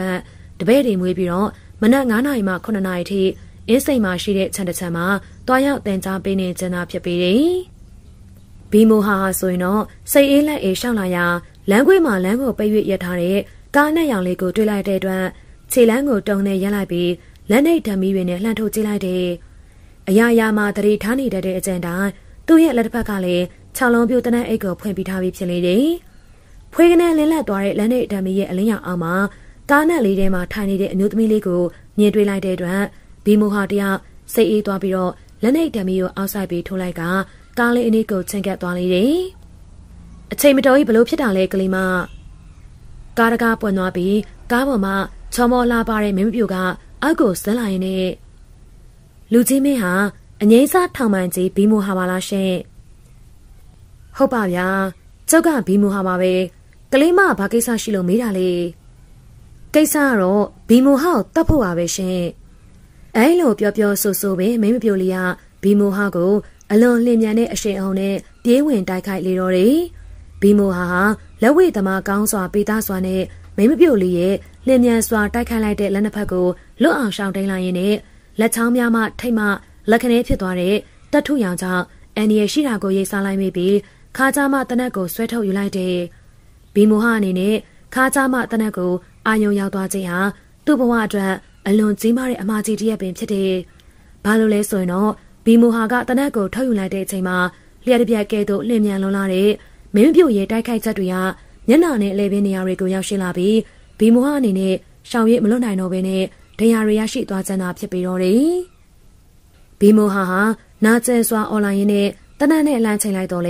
မင်းပြိုလေးကလျင်မြန်စွာနဲ့ထပ်မံတိုက်ခိုက်လိုက်တဲ့အတွက်မြေပေါ်ကိုလဲကျပြီးတော့အသက်ပြောက်သွားရလေတော့တယ်မင်းပြိုလေးဟာဘီမိုဟာလဲကျသေဆုံးနေတဲ့လမ်းတစ်ဘေးမှာရှိတဲ့အုံနေရန်ပေါ်မှာစာတန်းတစ်ခုကိုရေးလိုက်ပြီးကားပေါ်ကိုတက်ပြီးတော့အရှိန်နဲ့မောင်းထွက်သွားလေတော့တယ်အင်းစိန် CID ရုံးမှာဒီကနေ့မနက်မှာထူးထူးခြားခြားပင်လူများနဲ့ပြားပန်းခတ်မြလှုပ်ရှားစီကားလျက်ရှိပြီးတယ်ပုံမှန်အားဖြင့်မနက်9:00 နာရီခွဲမှသာရောက်လာလေးရှိပြီးတော့ CID ရဲ့စုံတော့အရာရှိကြီးတွေလည်းမနက်7:00 နာရီကျော်တွေကရောက်ရှိနေကြကမိမိတို့အလုပ်စပွဲတွေမှာမှတ်စုစာအုပ်တွေကိုယူဆောင်ပြီးသတင်းဌာနကိုတွားရောက်ပြီးတော့မှတ်သားတဲ့အချက်လက်တွေကိုကူးယူရေးမှတ်နေကြရလေတော့တယ်9နာရီထိုးရ5မိနစ်အလိုမှာတော့စုံတော့အရာရှိအလုံးအစည်းအဝေးခမ်းမကြီးရဲ့တို့ရောက်ရှိနေကြကမိမိတို့ရဲ့ထိုင်ကုန်များမှာဝင်ထိုင်လိုက်ကြပြီးတယောက်နဲ့တယောက်တီတို့စကားဆိုနေကြရင်းနဲ့စုံတော်မဲကြီးမစ္စတာစတီဝတ်ကိုစောင့်ဆိုင်နေကြလေတော့တယ်အဲဒီချိန်မှာအရှိန်ကျင်းစွာမောင်းနေလာပြီး CID ရုံးရှိမှထိုးရလိုက်တဲ့ဆက်တန်းကြောင့်အစည်းအဝေးခမ်းမထဲမှာအတန်တွေလုံးဝတိတ်ဆိတ်သွားလေတော့တယ်တောက်ဆိုတဲ့ရှုဖနာတန်တထောက်နဲ့အစည်းအဝေးခမ်းမကြီးရဲ့သို့ဝင်လာတဲ့စုံတော်မင်းကြီးမစ္စတာစတီဝတ်ကိုမြင်တွေ့လိုက်တာနဲ့ခမ်းမကြီးထဲမှာစုံတော်အားလုံးကထိုင်နေရမှထအယုတ်သေးပြုတ်လိုက်ကြကစုံတော်မင်းကြီးကဇပွဲထိတ်ရှိသူရဲ့ထိုင်ကုန်မှာထိုင်ချလိုက်တဲ့အချိန်ကျမှအားလုံးပြန်ထိုင်ကြလေတော့တယ်ခမ်းမကြီးထဲမှာစုံတော်မင်းကြီးရဲ့ညာဘက်ဘေးမှာရှိတဲ့ထိုင်ကုန်တစ်လုံးမှလွယ်ပြီးကျန်တဲ့ထိုင်ကုန်များအားလုံးမှာစုံတော်အရာရှိတွေကနေရာယူထားကြပြီးဖြစ်ပေတယ်စုံတော်မင်းကြီးရဲ့ဘယ်ဘက်ဘေးမှာရှိတဲ့ထိုင်ကုန်မှာထိုင်နေတဲ့သူမှာစုံတော်ကြီးဦးစင်ရောဖြစ်ပြီးတော့ရာဇဝဲမှုတွေကိုစုံစမ်းဖမ်းဆီးရမှာထိုးကြုံထမ်းမြလာတဲ့အတွက်အလောက်ကနေအငြိမ်းစားယူထားပြီးဖြစ်တဲ့နောက်ပိုင်းမှာပဲစုံတော်မင်းကြီးမစ္စတာစတီဝတ်မတိုင်မီကအင်းစိန် CID အဖွဲ့ကြီးကိုတာဝန်ယူအုပ်ချုပ်ခဲ့တဲ့စုံတော်မင်းကြီးမစ္စတာရှက်တဲဝတ်ကိုတိုင်အကြံပေးပုဂ္ဂိုလ်ဖြစ်နေပြန်လဲခန့်အပ်ထားခြင်းကိုခံထားရသူဖြစ်လေတယ်။စုံတော်မင်းကြီးမစ္စတာစတီဝတ်ဟာအလွန်ဒေါသထွက်နေရရှိပြီးမျက်နှာနဲ့နှရွက်တွေမှာနေရနေပြီးအခန်းထဲမှာစုံတော်အရာရှိတွေကိုမျက်ထောက်နေကြီးတွေနဲ့ကြည့်လိုက်ပြီးသူ့ရဲ့အမှတ်စုစာကိုလှန်လောင်းလိုက်ပြီးတော့မင်းညလူတမ်းမှု3မှုဖြစ်ပွားခဲ့တယ်လို့ဆိုင်ရာဌာနအုပ်တွေစီကသတင်းပို့ထားကြတယ်။အသက်ခံရတဲ့ပုဂ္ဂိုလ်3ယောက်စလုံးဟာလည်းအငြိမ်းစားယူထားတဲ့ဗြိတိရှအစိုးရရဲ့အကြီးတန်းဝန်ထမ်းကြီးတွေဖြစ်နေတယ်။စုံတော်မင်းကြီးစတီဝတ်ဟာလက်ထဲမှာအမှတ်စုစာအုပ်ကြီးကိုဇပွဲမှာဒုံနဲ့ထုတ်ချလိုက်ပြီးတော့လောလောဆယ်မှာကျွန်ုပ်သိထားတာကတော့ည7:00 နာရီကျော်မှာအငိမ့်စားခရိုင်ရာဇဝတ်တရားသူကြီးဥပသိဟာသူနေထိုင်တဲ့6ထပ်ကြီးကုန်းနောက်ကတိုက်ကြီးထဲမှာအသက်ခံလိုက်ရတယ်။ည1:00 နာရီကျော်မှာအငိမ့်စားရာဇဝတ်အုပ်မစ္စတာဗျူရိုဟာလေကန်တော်ကြီးဇောင်းကတိုက်ကြီးမှာအသက်ခံလိုက်ရတယ်။ နောက်ဆုံးအသက်ခံလိုက်ရတဲ့တယောက်ကတော့အငိမ့်စားထောင်ပန်ကြီးဘီမိုဟာပဲသူကတော့မနက်၄နာရီကျော်မှဂျိုကုန်းလမ်းဆောင်တောင်မှာအသက်ခံရတာစုံတာမင်းကြီးမစ္စတာစီဝက်ရဲ့စကားဆုံးတာနဲ့အစည်းအဝေးခန်းမကြီးထဲမှာတအံ့တအော်ပြောဆိုနေကြတဲ့စကားသံတွေတောတောညံထွက်သွားလေတော့တယ်စုံတာမင်းကြီးမစ္စတာစတီဝက်ဟာစပွဲကုံကြီးကိုသူ့ရဲ့ကြီးမားလာတဲ့လက်သေးစုပ်ကြီးတွေနဲ့ဇက်တိုက်တုံတုံထိုးချလိုက်ပြီးအားလုံးတိတ်တိတ်နေကြရင်အချက်ပြလိုက်ပြီးတော့မောင်မင်းတို့ကဒီရုံးခန်းလေးကနေကြွက်ကလေးတွေလိုတကြွကြည့်နဲ့အော်နေုံနဲ့တော့ဘာမှထူးခြားလာမှာမဟုတ်နိုင်ဘူးအခုကျွန်တော်တို့ဘာဆက်လုပ်ကြမလဲဆိုတာပြောကြစမ်းပါဒီကိစ္စနဲ့ပတ်သက်တဲ့အစီရင်ခံစာအပြည့်အစုံကိုဒီညနေမှာသူ့စီအရာပို့ရမယ်လို့ဘယင်ကန်ချုပ်ကဖုန်းဆက်အမိန့်ပေးထားတယ်အဲ့ဒါနဲ့စုံတောင်ကြီးဦးစင်ရောကလောလောဆယ်မှာအသက်ခံလိုက်ရတဲ့အလောင်းတွေကိုနေရာရွှေ့ပြောင်းထားခြင်းရှိမရှိသိချင်ပါတယ်စုံတောင်မင်းကြီးအငိမ့်စားထောင်ပိုင်ကြီးဘီမိုဟာရဲ့အလောင်းတော့လမ်းပေါ်မှာဖြစ်နေလို့တေဆုံးတဲ့နေရာကိုအမှတ်သားပြုပြီးအလောင်းကိုတဲသွားခိုင်းလိုက်ပြီးအနားမှာပလိတ်ဆောင်တွေချထားပါတယ်ကျန်တဲ့နေရာကိုတော့ကျုပ်တို့ CID ကအရာရှိတွေမရောက်မချင်းဘယ်သူမှမထိမကိုင်မှုအမိန့်ပေးထားတယ်စေရဲအဖွဲ့ခေါင်းဆောင်မေဂျာဒါနန်ဟာစုံတောင်မင်းကြီးကိုစူးစူးဆိုင်ဆိုင်ကြည့်လိုက်ပြီးတော့လူသက်သမားတွေရဲ့လုပ်ရက်ဟာ CID တဖွဲ့တည်းကိုစိန်ခေါ်တာမဟုတ်ဘဲနဲ့ဗြိတိရှအစိုးရရဲ့လုံခြုံရေးအဖွဲ့တွေကိုပါစိန်ခေါ်နေတဲ့လုပ်ရက်မို့လူသက်သမားအလုံးကိုအမြန်ဆုံးဖော်ထုတ်ဖမ်းဆီးနိုင်မှုအရေးကြီးတယ်။စုံတောင်မင်းကြီးရဲ့ CID အဖွဲ့ကလူသက်သမားတွေကိုအမြန်စုံစမ်းပေးပါသူတို့ကိုဖြိုခွင်းဖမ်းဆီးနိုင်မှုကျွန်ုပ်တာဝန်ယူပါတယ်။ငကိုမူလာကပင်ဒေါသထွက်နေတဲ့စုံတောင်မင်းကြီးမစ္စတာစတီဝတ်မှာမေဂျာဒါနန်ရဲ့ခနဲ့၍ပြောလိုက်တဲ့စကားကြောင့်ဒေါသပေါက်ကွဲပြီးတော့ကဲ CID အရာရှိတွေအားလုံးသိအောင်ပြောထားလိုက်ပါမယ်လူသက်တရခန့်တွေကိုတပတ်အတွင်းမိအောင်မဖမ်းဆီးနိုင်ခဲ့ရင်တပတ်ပြည့်တဲ့နေ့မှာလူစင်းမင်းတို့ရဲ့အလုပ်ထွက်စာတွေကိုကျွန်ုပ်စပွဲပေါ်မှာလာတင်ထားကြပါလူသက်တရခန့်နေမဟုတ်ပါဘူးမစ္စတာစတီဝက်ရဲ့လူသက်သမားကတယောက်တည်းပါပဲအဲ့ဒီတယောက်တည်းတော့လူသက်သမားကလည်းမင်းမပြိုလေးတယောက်ပါပဲဗျအစည်းအဝေးခမ်းမကြီးတွေကိုအေးဆေးစွာရှောက်ဝင်လာရင်းနဲ့ပြောဆိုလိုက်တဲ့ဆရာကြီးလူသူတော်ရောင်တစောင်းရဲ့စကားကြောင့်ခမ်းမကြီးတွေမှာစုံတော့အရာရှိတွေရဲ့အာမေရိကန်တွေထွက်ပေါ်လာတဲ့စုံတော့မင်းကြီးမစ္စတာစတီဝတ်ဟာဆရာကြီးလူသူတော်ရောင်တစောင်းကိုတွေ့မြင်လိုက်တာနဲ့အတန်ငယ်များစိတ်ချမ်းသာသာရသွားရဲ့ဟန်နဲ့ပြုံးရွှင်ပြီးတော့ဟယ်လိုမစ္စတာရောင်တစောင်းကျွန်ုပ်ကတင့်ကိုစောင့်မျှော်နေတာတင့်ကိုတွေးလိုက်ရတော့ကျွန်ုပ်အားရှိသွားပါပြီလူသားမှုတွေကတိတ်အရေးကြီးနေတာမို့တပတ်အတွင်းတရခန့်ကိုမိအောင်မဖမ်းနိုင်ရင်အလောက်ကထွက်စာလာတင်ကြဖို့ CID စုံတောင်အားလုံးကိုလည်းဝန်နေပေးလိုက်ပါပြီသူတို့နှုတ်ထွက်ပြီးရနဲ့ကျွန်ုပ်ကိုယ်တိုင်လည်းယာရုကနေနှုတ်ထွက်လိုက်ဖို့ဆုံးဖြတ်ထားပြီးပါပြီဆရာကြီးလူသူတော်ရောင်တစောင်းရဲ့မျက်နှာဟာလေတစုံတစ်ခုကိုလေးလေးနက်နက်စမ်းစားနေရတဲ့တည်ငြိမ်နေပြီးတော့လူသားမှု၃ခုစလုံးဟာအတော့ဆိုးရတာတော့အမှန်ပဲဗျအုပ်စုနဲ့အဖွဲ့နဲ့ကျူးလွန်တာမျိုးဆိုရင်လေတဲလွန်စားတွေကြံခဲ့တော့စုံစမ်းရတာလွယ်တတ်တယ်အခုအမှုကတော့တယောက်တည်းကကျူးလွန်သွားတဲ့ပုံစံမျိုးမလို့တရားခံဖော်ထုတ်နိုင်မှုခက်ခဲမှအမှန်ပဲဗျဆရာကြီးလူသူတော်ရောင်တစောင်းဟာမျက်နှာတွေညှိုးနှွမ်းနေကြတဲ့ CID အရာရှိတွေကိုငယ်ဆောင်ကြည့်လိုက်ရင်းနဲ့မျက်နှာမှာပြုံးရောင်တန်းလာပြီးတော့ကဲပါလေမစ္စတာစတီဝတ်လည်းယာရုကထွက်စီရမလို့ CID ကအရာရှိတွေလည်းထွက်စာတင်ဖို့မလိုပါဘူးမေကွန်တိုင်းမှာအဖြစ်ရှိသလိုလူသားမှုဖြစ်လာပြီဆိုရင်တော့တရားခံကတော့ရှိနေမှာပါပဲရာဇဝဲဘေးကိုဘယ်သူမှရှောင်ပြေလို့လူရုပ်ထုံးစံမရှိဘူးမစ္စတာစတီဝတ်ကဝန်နေပေးထားတဲ့တပတ်အတွင်းမှာပဲတရားခံဖမ်းမိဖို့ကျွန်ုပ်ကိုယ်တိုင်ကူညီပေးပါမယ်ကျွန်ုပ်ခရီးပေးပါတယ်ဆောင်းတာမင်းချင်းမစ္စတာစီဝတ်ရဲ့မျက်နှာဟာအခုမှပင်ပြုံးရွှင်လာပြီးတော့ရဲရဲမောမောနဲ့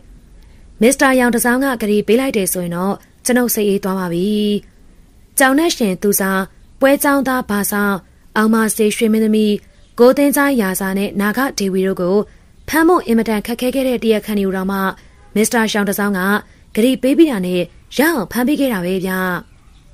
ကျွန်ုပ်တို့မြန်မာလူမျိုးတွေဟာဂရီတလုံးကိုလွယ်လွယ်နဲ့မပေးတတ်ကြဘူးဂရီပေးပြီးပြီဆိုရင်လေအဲ့ဒီပေးထားတဲ့ဂရီကိုအသက်ထပ်ပို့ပြီးတော့တန်ဖိုးထားတတ်တယ်ဆိုတာမစ္စတာစတီဝတ်အနေနဲ့သိထားရင်တော့ပြီးတာပါပဲဗျပြောပြောဆိုဆိုနဲ့ဆရာကြီးလူသူတော်ရောင်တစောင်းဟာထိုင်နေရာမှထပြီးစုံတော်ကြီးဦးစင်ရောကိုပြုံးရစ်ကြည့်လိုက်ပြီးတော့ဦးစင်ရောရေကျုပ်ကတော့အမှုဖြစ်တဲ့နေရာတွေကိုရောက်ခဲ့ပြီးပြီဆိုတော့အိမ်မှာအေးအေးဆေးဆေးတွေးပြီးတော့အဖြေထုတ်လိုက်အောင်မယ်ဗျ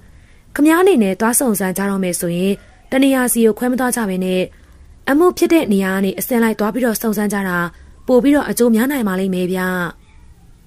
ဆရာကြီးလူသူတော်ရောင်တစောင်းဟာစုံတော်ကြီးဦးစင်ရော်ကိုလှမ်းပြောပြီးတာနဲ့စုံတော်မင်းကြီးမစ္စတာစတီဝတ်ကိုခေါင်းညှိပြပြီးနှုတ်ဆက်က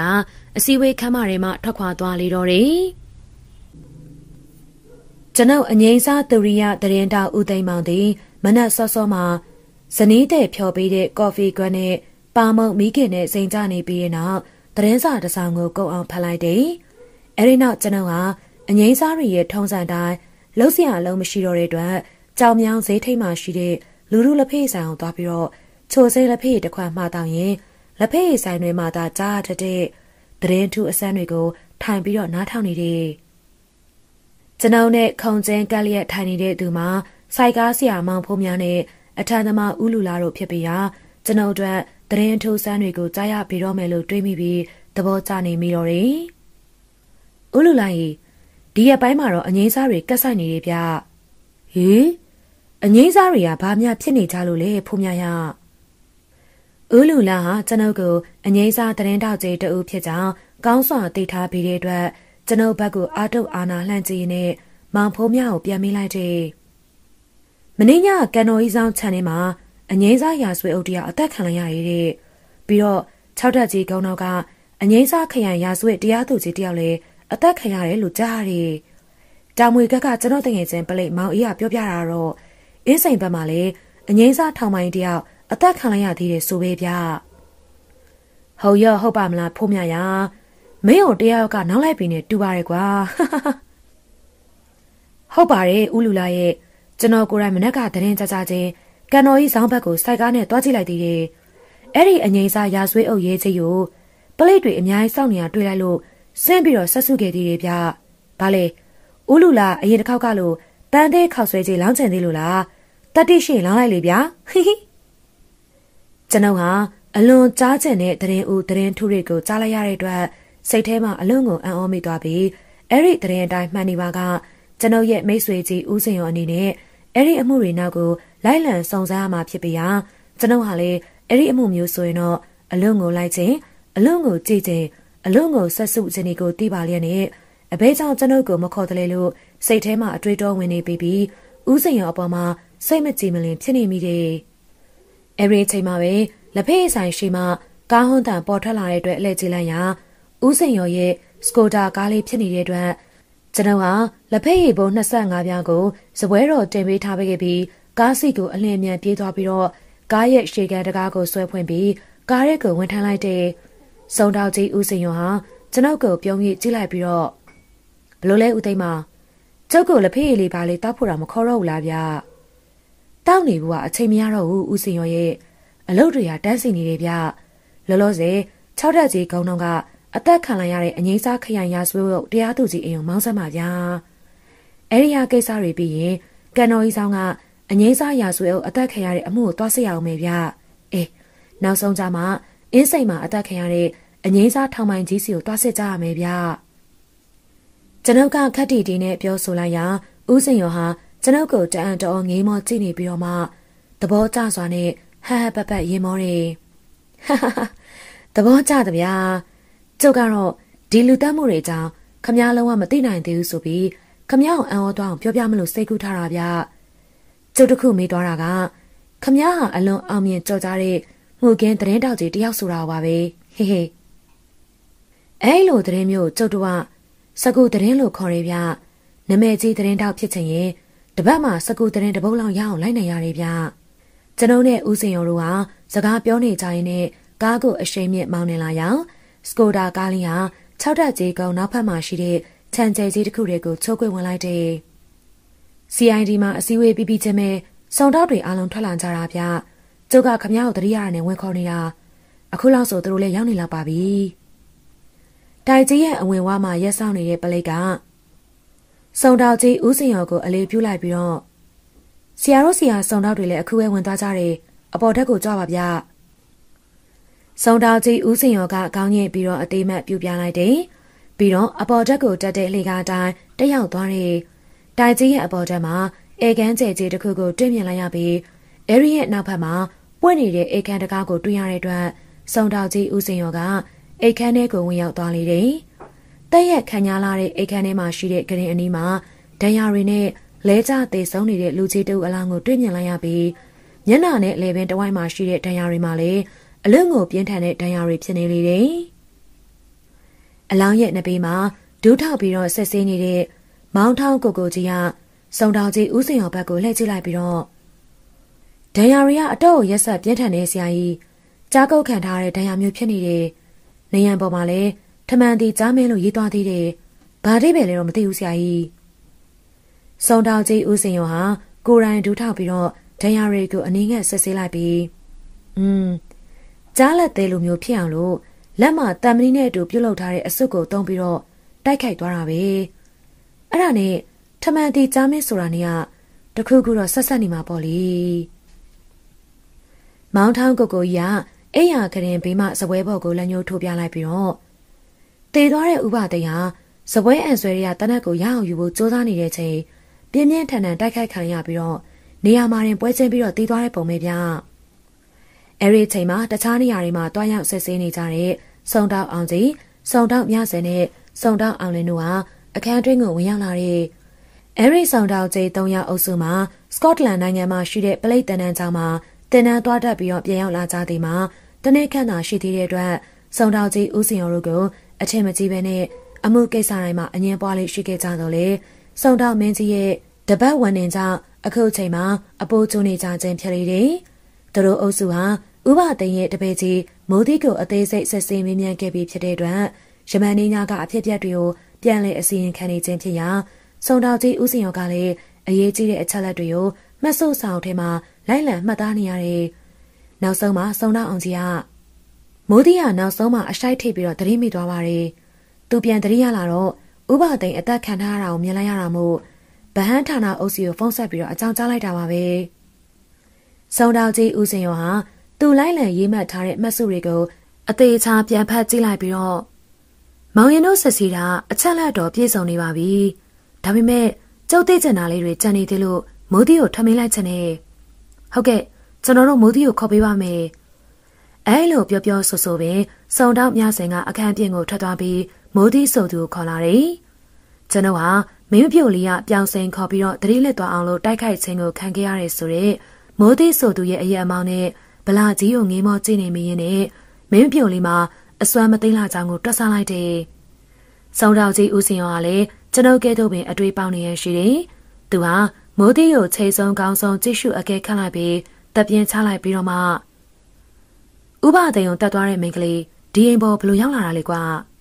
။အိမ်နောက်ဖက်တရက်ကိုင်းပေါ်မှာရက်ပြီးတော့ဗရင်ပေါက်မှန်ကိုလက်နဲ့ထိုးခွဲပြီးအတွင်းတကားချက်ကိုလက်ရှုပ်ဖွင့်ပြီးတော့ဗရင်ပေါက်ကနေခုံဝင်လာတာပါ။အဲလိုလုပ်ဖို့လွယ်ပါမလားမိုးသီးရဲ့။တမန်လူတွေအနေနဲ့တော့အဲလိုတရက်ကိုင်းပေါ်ကခုံကူးဖို့ဆိုတာမလွယ်ပါဘူးဆရာကြီး။အဲ့ဒီမိန်းကလေးလိုအစွမ်းမျိုးနေရတော့ဒီကိစ္စကိုအသာလေးလုပ်သွားနိုင်ပါတယ်။ဟုတ်ပြီ။နောက်တစ်ချက်မေးချင်တာကဥပသိုံတက်ပြီးတော့ရွှေငွေရတနာတွေယူသွားသေးလားဆိုတာပဲ။မိုးသီးကခေါင်းကိုခါရမ်းလိုက်ပြီးတော့ဆရာကြီးကငွေတွေကိုဘမ်းမအပ်ထားပြီးတော့လူတလောက်ကိုပဲချက်လက်မှတ်နဲ့ကျွန်တော်ကိုသွားထုတ်ခိုင်းတာပါဗျ။ကျွန်တော်သိရသလောက်ကတော့ငွေရောပစ္စည်းရောဘာမှယူမသွားဘူး။နောက်ဆုံးသိစင်တဲ့အချက်ကတော့မိုးသီးလိုတိုင်းပြောင်းမြန်ပညာရှင်တယောက်အနေနဲ့မင်းကလေးတိုက်ခိုက်သွားတဲ့ပညာကိုဘလို့ပညာမျိုးလို့ထင်တယ်လေ။ကျွန်တော်ကိုယ်တိုင်လည်းသူ့ရဲ့ပညာကိုအခုချိန်ထိဝေခွဲလို့မရသေးပါဘူးဗျာ။ကျွန်တော်ကပလိပ်ဘက်မှာအကြိုင်းလုပ်ခဲ့တော့တိုက်ခိုက်သမားဘောင်းဆောင်နဲ့ရင်ဆိုင်တိုက်ခိုက်ခဲ့ပူပါတယ်။သူ့လိုလင်းမြန်တွက်လက်ပြီးတော့တစ်ချက်ကောင်းကိုတိုက်ခိုက်နိုင်တဲ့တိုက်ခိုက်သမားမျိုးတော့လုံးဝမကြုံဘူး။ပညာကောင်းလာတယ်လို့တိုက်ကွက်တွေကလည်းရက်ဆက်လုံးပါတယ်ဗျာ။စုံတောက်ကြီးဦးစင်ရောဟာမဆုပ်ဆောင်ထဲကိုလူသမျှကိုရေးမှတ်လိုက်ပြီးရင်တော့ဗဟန်းကတ်ထဲမှာဌာနအုပ်ကိုခေါ်ယူလိုက်ပြီးတော့ IPG ရေကျုပ်တို့ဘက်ကတော့လိုအပ်တာတွေအားလုံးကိုစစ်ဆေးပြီးပြီကျုပ်တို့ကနောက်တစ်နေရာကိုသွားရအောင်ပါမို့ဒီဟာကိစ္စတွေကို IPG ပဲတာဝန်ယူပြီးတော့ရှင်းလင်းလိုက်ပါတော့ရပါတယ်စုံတောက်ကြီးဦးစင်ရောကျွန်တော်အစဉ်ပြေအောင်လုပ်လိုက်ပါမယ်ကျေးဇူးပဲ IPG ရေအဲဒီနောက် CID မှစုံတောက်အရာရှိတွေကရှေ့မှကားတစ်စီးနဲ့ထွက်ခွာသွားရာကျွန်တော်တို့ကားလေးရလဲနောက်ကနေလိုက်ပါသွားလေတော့တယ်ကန်တော်ကြီးဆောင်မှာခန္ဓာထေဝါစွာဆောက်လုပ်ထားတဲ့အငိမ့်စားရာဆွေးအုပ်ကြီးမစ္စတာဂျူဗီရဲ့တိုက်ရင်ကြီးကိုမြင်လိုက်တဲ့နဲ့ကျွန်ုပ်ရဲ့စိတ်ထဲမှာမစ္စတာဂျူဗီရဲ့အကျင့်စရိုက်တွေကိုအသင့်အတင့်နားလည်လိုက်တာအမှန်ပဲဖြစ်တယ်မစ္စတာဂျူဗီရဲ့နေအိမ်နဲ့ခြံဝင်းကိုပြင်ဆင်ထားရှိပုံမှာရာဆွေးအုပ်တယောက်ရဲ့အိမ်နဲ့မတူဘဲနဲ့ အတွင်းဝင်ကြီးတယောက်ရဲ့အိမ်နဲ့တူနေတဲ့အတွက်ကျွန်ုပ်အနေနဲ့မစ္စတာဂျူဗီရဲ့ဝင်ဝင်နဲ့၎င်းနေထိုင်တဲ့အဆင့်တန်းမှာညီမျှမှုမရှိကြောင်းအလိုလိုနားလည်လိုက်တယ်။အဲဒီလောက်အဆင့်တန်းမြန်မာစွာနေထိုင်နိုင်ဖို့အတွက်မစ္စတာဂျူဗီအနေနဲ့လက်ပေးလိုက်ယူကိစ္စမျိုးကိုကျူးလွန်ခဲ့မိမှာဧကံမုတ်ချပင်ဖြစ်ကြောင်းကျွန်ုပ်တွေးလိုက်မိလေတော့တယ်။ကောင်းမွန်ခိုင်ခန့်လာတဲ့တမ်မဏိတကားကြီးကအဆောင်ပလိတ်တယောက်ဖွင့်ပေးလိုက်တဲ့အတွက်ကျွန်ုပ်တို့ရဲ့ကားလေးဟာခြံကြီးတွင်းကိုမောင်းဝင်သွားပြီးအီတလီကြောက်ပြားတွေနဲ့အလှဆင်ထားတဲ့ပေါ်တီဂီအောက်ကိုထိုးရလိုက်လေတော့တယ်။အလွန်အဆန်တန်းမြန်မာစွာပြင်ဆင်ထားတဲ့ဧကန်ကိုကြော်ဖြတ်ပြီးဧကန်နဲ့တစ်ဆက်တည်းရှိတဲ့မိဖို့ကန်တွင်ကိုကျွန်ုပ်တို့လှမ်းဝင်လိုက်တယ်။မိဖို့ကန်အတွင်းမှာလဲကျတေဆုံးနေတဲ့မစ္စတာဂျူဗီရဲ့အလောင်းနာမှာမောင်ထောင်းကုတ်ကိုကြီးနဲ့စုံတောက်အေးလွင်တို့ကဆက်ဆေးနေကြကကျန်တဲ့စုံတောက်တွေကတိုက်ခန်းအတွင်းကိုလိုက်လံဆက်ဆေးခြင်းနဲ့လူငယ်တယောက်နဲ့ဂရကားပလိတ်တအုပ်ကိုဆက်ဆေးမေးမြန်းခြင်းတွေပြုလုပ်နေကြတာကိုတွေ့ရတယ်။ညာအိတ်ဝစ်ဆောင်ကြီးနဲ့လဲကျသေးဆုံးနေတဲ့မစ္စတာဂျူဗီကိုတွေ့မြင်လိုက်ရတာနဲ့ကျွန်တော်မှ၎င်းရဲ့ထွားချိုင်းလုံးနဲ့ခန္ဓာကိုယ်ကြီးကိုကြည့်ပြီးအဲလောက်ထွားချိုင်းတန်ဆွမ်းသူတအုပ်ကိုတိုက်ခိုက်နိုင်တဲ့စွမ်းရည်ကိုတုံလုံးကြောင်ရွံ့မိရလေတော့တယ်။မောင်ထောင်းကိုကိုကြီးဟာစုံတောက်ကြီးဦးစင်ရော်ကိုနောက်ပြန်လှည့်ချလိုက်ပြီးတော့စိတ်မသက်မသာဖြစ်နေတဲ့အမူအရာနဲ့ဒဏ်ရာတွေကတော့ဥပသိမ်းတိုင်းပဲဆရာကြီး။နေရန်ပေါ်မှာလဲထမှန်တီကြားမဲလို့ရေးသွားသေးတယ်။ဥပသိမ်းတိတ်ဆုံးပြီးတော့2 နာရီလောက်အတွင်းမှာမစ္စတာဂျူဘီလည်းအသက်ခံလိုက်ရတာအသေးစိတ်အဖြစ်အပျက်တွေတော့မကြခင်သိရမှာပါ။စုံတောက်ကြီးဦးစင်ရော်ဟာလည်းမစ္စတာဂျူဘီရဲ့အလောင်းသားမှာဒူးထောက်ပြီးတေချာစွာဆက်ဆေးကြည့်ရှုလိုက်ပြီးတော့ဒီလောက်ရမောင်ကောင်းတဲ့လူတယောက်ကိုမျက်နှာနဲ့လေပင်နေရာတွေမှာဒဏ်ရာရအောင်လို့တိုက်ခိုက်နိုင်မှုဆိုတာတိတ်တော့မလွယ်လာဘူးဗျ။မျက်နှာနဲ့လေပင်ကိုမတိုက်ခိုက်ခင်မှာတခုခုတော့လုပ်ရလိမ့်မယ်။စုံတောက်ကြီးဦးစင်ရွာမစ္စတာဂျူဘီဝစ်ဆန်ထားတဲ့ညအိတ်အင်ဂျီကိုကျဲသီးတွေဖြုတ်ပြီးတော့ဆက်ဆေးကြည့်ရှုလိုက်ပြန်နေ။မစ္စတာဂျူဘီရဲ့ဘယ်ဘက်ရင်ပန်းနဲ့ဝမ်းပိုက်အစင်းမှာညိုမဲနေတဲ့ဒဏ်ရာတစ်ခုကိုတွေ့လိုက်တာနဲ့စုံတောက်အေးလွင်ဟာဒဏ်ရာကိုတေချာစွာဆက်ဆေးကြည့်လိုက်ပြန်ပြီးတော့အင်မတန်မာကြောတဲ့တက်သားကြောင်တစ်ချောင်းနဲ့နံရိုးတွေကျိုးသွားအောင်လို့စောင့်ထိုးသွားတာပဲဗျ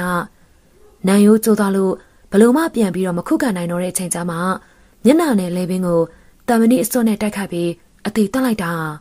။စုံတောင်အေးလွင်ဟာပျော့ပျော့ဆူဆူပဲအဲ့ဒီနေရာမှာထားလိုက်ပြီးဘေဘီဝဲရသူလှည့်ပတ်ပြီးတော့တက်သားကြောင်တွေကိုရှာဖွေနေတော့တယ်။စုံတောင်ကြီးဦးစင်ရောကဒဏ်ရာရနေတာတွေကိုတေချာစွာအနီးကပ်ကင်တွယ်ကြည့်ရှုလိုက်ပြီးတော့နံရိုးကျုံအောင်တိုက်ခိုက်လိုက်တာတက်သားကြောင်နဲ့မဟုတ်ဘူးမောင်အေးလွင်တရောင်နဲ့အပိုင်တွက်ပြီးတော့တိုက်ခိုက်လိုက်တာကွာမောင်ထောင်းကိုကိုကြီးကဲတို့ခွန်အားပလကောင်းလုံးသူသည်ပဲစုံတောင်ကြီးဦးစင်ရောရဲ့စကားကြောင့်ဇဝေစုံဝါဖြစ်သွားဟန်နဲ့ဟုတ်နိုင်မှာမလားဆရာကြီးရဲ့တရောင်နဲ့တွတ်တဲ့အားကဒီလောက်တောင်ပြင်းနိုင်မှာမလားတာမန်အားနေတော့ဒီလောက်မပြင်းထန်နိုင်ဘူးပေါ့မောင်ကိုကိုကြီးရဲ့ဒါပေမဲ့နှစ်ပေါင်းများစွာစနေတကျလေးကျန်ထားတဲ့သူတွေအတွက်ကတော့တရောင်အားနဲ့နံရိုးတွေကျိုးအောင်လို့တိုက်ခိုက်နိုင်ပါလေကွာစုံတောင်ကြီးဦးစင်ရောကဒဏ်ရာနေရအလဲတဲ့တဲ့ကိုလက်ညှိုးနဲ့ထောက်ပြလိုက်ပြီးတော့ဟောဒီနေရာဟာတရောင်နဲ့ပြင်းပြင်းထန်ထန်တိုက်ခိုက်ခံရတဲ့နေရာပဲတစ်သားလို့အင်မတန်မှကြောတဲ့အရာတစ်ခုခုနဲ့ထိခိုက်မိရင်အရေးပြားနေရာတွေမှာစုပ်ပြတ်နေရမှာပေါ့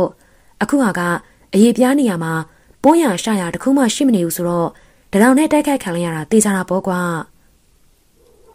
မောင်ထောင်းကိုကိုကြီးနဲ့စုံတောင်အေးလွင်တို့ဟာစုံတောင်ကြီးဦးစင်ရုံရှင်းပြတာကိုသဘောတူဟန်နဲ့ခေါင်းတဆက်ဆက်ငိမ့်လိုက်ကြပြီးတော့လူသက်သမားဟာအတိုက်ခိုက်ဘက်မှာတော့ကြောက်စရာကောင်းလောက်အောင်စွန့်ရည်ထက်မြက်နေတာပဲအဲလိုမောင်ထောင်းကိုကိုကြီးကအမှတ်ချက်ပြုလိုက်လေတော့တယ်အဲဒီအချိန်မှာအပြင်မှာစစ်ဆေးနေကြတဲ့စုံတောင်အရာရှိတွေဟာစစ်ဆေးခြင်းတွေပြီးစီးသွားပြီဖြစ်တဲ့အတွက်အခန်းထဲကိုဝင်ရောက်လာကြပြီး၎င်းတို့စစ်ဆေးခဲ့သမျှကိုစုံတောင်ကြီးဦးစင်ရုံကိုပြန်လည်အစီရင်ခံကြလေတော့တယ်ဂရခါပလိတ်ထေထံမှသိရှိရသမျှကိုစုံတောင်ကြီးဦးစင်ရုံကမှတ်စုစာအုပ်မှာအသေးချာရေးမှတ်နေရင်မှမင်းတို့ပြောသလိုဆိုရင်မင်းကလေးကိုယ်တိုင်မောင်းလာတဲ့ကားနံပါတ်ကိုတော့မှအဆောင်ပလိတ်ကမှတ်မထားလိုက်ဘူးပေါ့လေတာဝန်အတော့ပေါ်ရတာပဲဟုတ်ကဲ့အဲ့ဒီကိစ္စအတွက်သူ့ကိုအဆောင်ပလိတ်အသိန်းကြီးကိုတိုင်ကြားထားလိုက်ပါပြီအင်းလေမင်းကလေးနာမည်က Roslyn ဆိုတာတော့အတူလဲဖြစ်နိုင်တယ်လို့ကားနံပါတ်ကလည်းအတူပဲဖြစ်မှာပါပြီးတော့ချက်ပလက်ကအနက်ရောင်တွေကလည်းအတော့အများတာဆိုတော့အဲ့ဒီကားပိုင်ရှင်တွေကိုစုံစမ်းနေရင်လေအချင်းကုန်တာပဲအဖက်တင်မှာပေါ့ဟုတ်ပါတယ်ဆရာကြီးအဲ့ဒီကောင်မင်းကလေးကတဏှာခိုးယူတာလည်းဖြစ်နိုင်နေအဲ့ဒါကြောင့်လူသတ်မှုကျွလွန်တဲ့နေရာမှာရဲရဲတင်းတင်းသုံးရတာနေမှာပေါ့ဆရာကြီးမင်းပြောတာမှန်နေမောင်ကိုကိုကြီး ငါတို့စုံတာအဖွဲ့ဝင်တွေကအဲ့ဒီချက်ပလက်ကားနာကိုလိုက်ပြီးတော့စုံစမ်းနေရင်အချိန်ကုန်လူပင်မနာပဲအဖတ်တင်လိမ့်မယ်။သူကလည်းအဲ့လိုရေးလိုက်လွဲစေချင်လို့ဒီချက်ပလက်ကောင်တမင်အသုံးပြုနေတာကွာ။စုံတောင်ကြီးဦးစင်ရောကအမှတ်ချက်ချလိုက်ပြီးတော့စုံတောင်အောင်ကြီးတို့ဘက်ကိုလှည့်ပြီးသူ့လူယုံတော်ဆိုတဲ့မောင်ကြီးစီရောဘာရီမြထူးထူးခြားခြားသိရသေးလေ။မောင်ကြီးကဘာမှမသိလိုက်ပါဘူး။မစ္စတာဂျူဘီကအီမီမြမောင်ဆိုတဲ့ကောင်မလေးနဲ့ချိန်ထားတာမို့သူ့ကိုစောစောသွားရခင်ပြုတ်လိုက်တာတဲ့။သူလည်းအရက်တွေတောက်ပြီးတော့အိပ်ပျော်သွားလိုက်တာမနက်မိုးလင်းမှပဲနိုးတာနဲ့အင်းကြီးပေါ်လာကြည့်တော့မှမစ္စတာဂျူဘီရဲ့အလောင်းတွေ့ရပြီးတော့ပလိတ်ဘက်ကိုအကြောင်းကြားလိုက်တာမင်းကလေးကဘာပစ္စည်းမှမယူသွားလို့လည်းအစ်စ်ခံထားပါတယ်။စုံတောင်ကြီးဦးစင်ရောဟာမှတ်စုဆောင်ကိုတေချာစွာနဲ့ပြန်လဲဖတ်ရှုလိုက်ပြီးတဲ့နောက်ဥပသိန်းနဲ့မစ္စတာဂျူဘီတို့ကိုတတ်သွားတာမင်းကလေးတယောက်တည်းဆိုတဲ့အချက်တတ်တဲ့နေရာမှာလေထမန်တီကြားမဲလို့ရေးတတ်တယ်ဆိုတဲ့အချက်မင်းကလေးဟာအသက်ငယ်ရွယ်ချောမောလှပပြီမေအတိုက်ကိုက်ဘက်မှာတော့ထိုးကြုံထမြက်သလားရက်စတယ်ဆိုတဲ့အချက်တရလွဲပြီးတော့အခုချိန်ဒီဘာမှထူးထူးခြားခြားတဲလုံစာမရသေးဘူးဗျအင်းစိန်ရောက်ရင်တော့ဘလို့နေမလဲမသိသေးဘူးစုံတောင်ကြီးဦးစင်ရောကမတ်ဆုပ်စာအုပ်ကိုပြန်ပေးလိုက်ပြီးအင်းစိန်ကိုဆက်သွားကြရန်စကားစားလိုက်တဲ့အတွက် CID စုံတောင်အရာရှိတွေကလည်းခရီးဆက်ရန်ပြင်ဆင်လိုက်ကြလေတော့တယ်အင်းစိန်ဂျိုကုံတို့ရောက်ရှိကြတဲ့ကအငိမ့်စားထောင်မိုင်ကြီးဘီမိုဟာရဲ့အလောင်းကိုတည်ယူသွားကြပြီဖြစ်တဲ့အတွက်အခင်းဖြစ်ပွားရာနေရာတဝိုင်းမှာသာလိုက်လံစစ်ဆေးကြပြီးအင်းစိန်ကတဲမှာဌာနအုပ်ကြီးနဲ့သာစကားပြောရလေတော့တယ်။ထောင်မိုင်ကြီးဘီမိုဟာရဲ့အလောင်းကိုတွေ့ရှိရတဲ့အနေအနာမှာထမန်တီကြားဆိုတဲ့စာတမ်းကိုထပ်မံတွေ့ရှိကြရပြီးထောင်မိုင်ကြီးဘီမိုဟာလည်းကြားကုတ်ခံရတဲ့ဒဏ်ရာမျိုးနဲ့သေဆုံးခဲ့ခြင်းဖြစ်တာကိုသိရပြီးသေဆုံးတဲ့အချိန်မှာထောင်မိုင်ကြီးဘီမိုဟာရဲ့လက်ထဲမှာ6လုံးပြူတနက်တစ်လက်ကိုစောက်ကင်ထားတော့လေတနက်မှာပြစ်ခတ်ခြင်းမပြုရသေးကြောင်းလည်းသိရှိရတော့တယ်။ထောင်မိုင်ကြီးဘီမိုဟာအသက်ခံရတဲ့နေရာအနီးမှာတွေ့ရှိရတဲ့ကားဘိန်းယာတွေမှာမစ္စတာဂျူဘီရဲ့အင်ရှိမှာကားဘိန်းယာတွေနဲ့တူညီနေကြောင်းလည်း CID စုံတော့အရာရှိတွေကအတည်ပြုပေးလိုက်ကြလေတယ်။အငိမ့်စားထောင်မိုင်ကြီးဘီမိုဟာအသက်ခံရမှုမှာလည်းထူးထူးခြားခြားသဲလွန်စားတစုံတရာတစ်ခုမှမရရှိခဲ့ပေနဲ့ CID မှစုံတော့အရာရှိတွေမှာအလုံးမဲ့စိတ်တဲ့ကြာဆင်းသွားကြတယ်။စုံတော့ကြီးဦးစင်ရောလည်းစိတ်ရှုပ်ထွေးနေရရှိပြီးကျွန်ုပ်ဘက်ကိုလှည့်ပြီးတော့လူတက်ကောင်မင်းကလေးဟာဒီလူတက်မှုတွေကိုကျူးလွန်ဖို့အတော်လေးအချိန်ပေးပြီးတော့လေ့လာခဲ့တာပဲပြီးတော့မှတေးသေးချာချာအကွက်ချစီစဉ်ပြီးတရက်ထဲမှာ3ယောက်လုံးတက်ခဲ့တာဗျအဲ့ဒါကြောင့်လေဘာတဲလုံးစားမှရှာမတွေ့တာပေါ့ဗျာဒီမှုကတော့အတော့ခက်ခက်ခဲခဲလိုက်ရမှာတေးချနေပြီဦးသိမ်းမောင်ကြီးအဲ့လိုငြင်းညူပြောဆိုလိုက်လေတော့တယ်အင်းစိန် CID ရုံးမှညနေစာမှပြန်ရောက်လာတဲ့ကျွန်တော်ကအိမ်ပြန်ရောက်တာနဲ့ရေမိုးချုပ်ပြီးထမင်းစားပြီးတော့ကျွန်တော်ရဲ့ပလက်ကလထိုင်ကြီးမှာဇိမ်နဲ့မိပြီးတော့ထိုင်နေဒီကနေ့ကြုံတွေ့ခဲ့ရတဲ့အဖြစ်အပျက်တွေကိုအစမှအဆုံးတိုင်းပြန်လည်ပြီးတော့စဉ်းစားနေတယ်ကျွန်တော်ရဲ့စိတ်ထဲမှာနားမလည်နိုင်တဲ့အချက်လူသားမှုကျွလွန်သွားတဲ့နေရာတိုင်းမှာထမန်တီကြားမဲဆိုတဲ့စာတမ်းတွေရေးထားတဲ့အချက်ကျွန်တော်အနေနဲ့စိတ်အေးလက်အေးပြန်လည်စဉ်းစားလိုက်တဲ့အခါထမန်တီကြားမဲဆိုတဲ့ဝေါ်ဟာရကျွန်တော်နဲ့အလွန်ရင်းနှီးနေရလို့ခံစားသိရှိပြီးအဲ့ဒီဝေါ်ဟာရဟာကျွန်တော်နဲ့အမိကဲ့သို့ပတ်သက်ဆက်နွယ်နေသည့်ဆိုခြင်းကိုတော့ကျွန်တော်အနေနဲ့လုံးဝမမမိနိုင်ပဲဖြစ်နေလေတော့တယ်ထမန်တီဒေတာဆိုဒီမှာမြမပြည်ရဲ့မြောက်ဘက်ပိုင်းမှာတည်ရှိနေပြီးအဲ့ဒီဒေတာမှာလူတွေဟာလူဆယ်စစ်ကနေကြားဖြစ်ကိုလာပြည့်ညများမှာပြောင်းလဲသွားကြပြီးတမင်တရေတွေကိုလိုက်လံဖန်ဆီးတကြကောင်တခြားဒေတာမှာရှိတဲ့မိမိတို့ရဲ့ရန်သူတွေကိုလည်းကြားတတဝါအဖြစ်နဲ့တိုက်ခိုက်တကြကြောင်းရှေးရုံးအစင်လာစကားတွေကိုကျွန်ုပ်အနေနဲ့ကြားဘူးနာဝရှိထားတဲ့အတွက်ထမန်တီကြားမဲဆိုတဲ့ဝေါ်ဟာရဟာကျွန်ုပ်နဲ့ရင်ပါနေခြင်းဖြစ်နိုင်တယ်လို့ကျွန်ုပ်အနေနဲ့တွေးတောနေမိတယ်။အဲဒီလိုနဲ့ကျွန်ုပ်ဟာထမန်တီကြားမဲဆိုတဲ့ဝေါ်ဟာရအကြောင်းကိုအမျိုးမျိုးတွေးတောနေမိရာအဖြေပေါ်မလာတော့လေအဲဒီဝေါ်ဟာရကတော့ကျွန်ုပ်နဲ့အလွန်ရင်းနှီးနေဆိုတဲ့အချက်ကိုတော့စိတ်ထဲမှာဆွဲမြဲစွာနဲ့ယုံကြည်လာမိတော့တယ်။ကျွန်ုပ်ဟာထမန်တီကြားမဲဆိုတဲ့ဝေါ်ဟာရကြောင့်ပလက်ကလထိုင်ပေါ်မှာ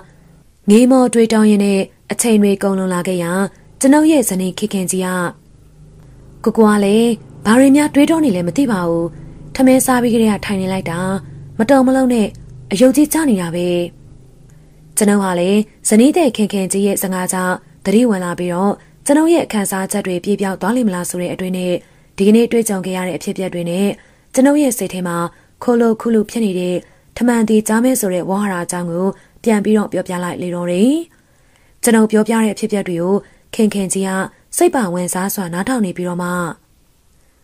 ကိုစိတ်ထဲမှာထူးထူးခြားခြားတစ်ခုဖြစ်နေပြီဆိုရင်လွဲခဲ့ပါလေကိုရဲ့ကိုကအကြောင်းတစ်ခုခုကြောင့်မေ့နေတာဖြစ်မှာပေါ့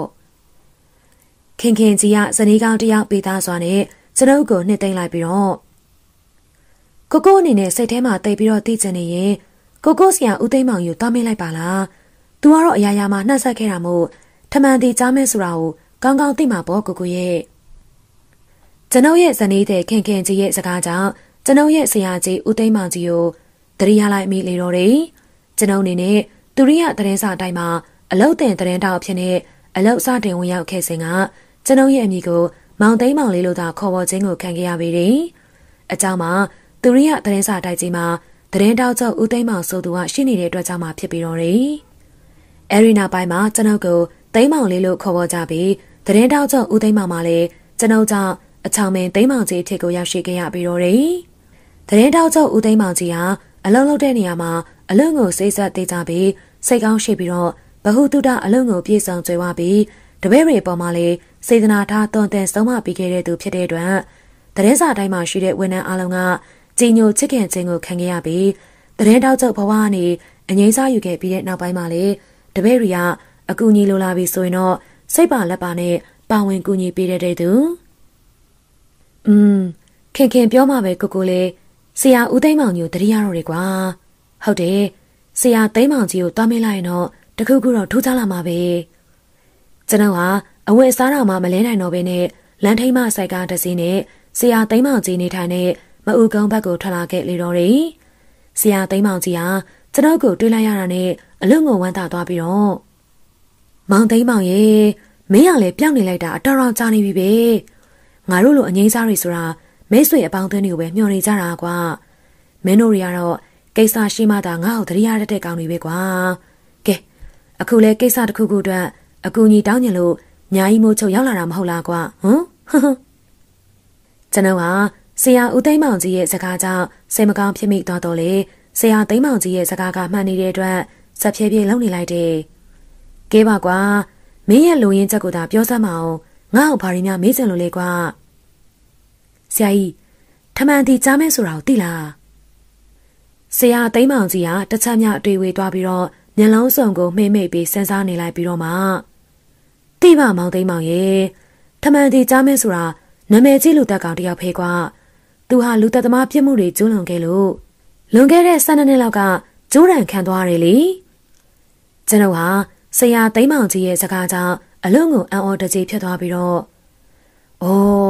့အဲ့ဒါကြောင့်ထမှန်တီကြားမဲဆိုတဲ့နာမည်ကိုကြားဖို့တလို့ဖြစ်နေတာဟုတ်ဗ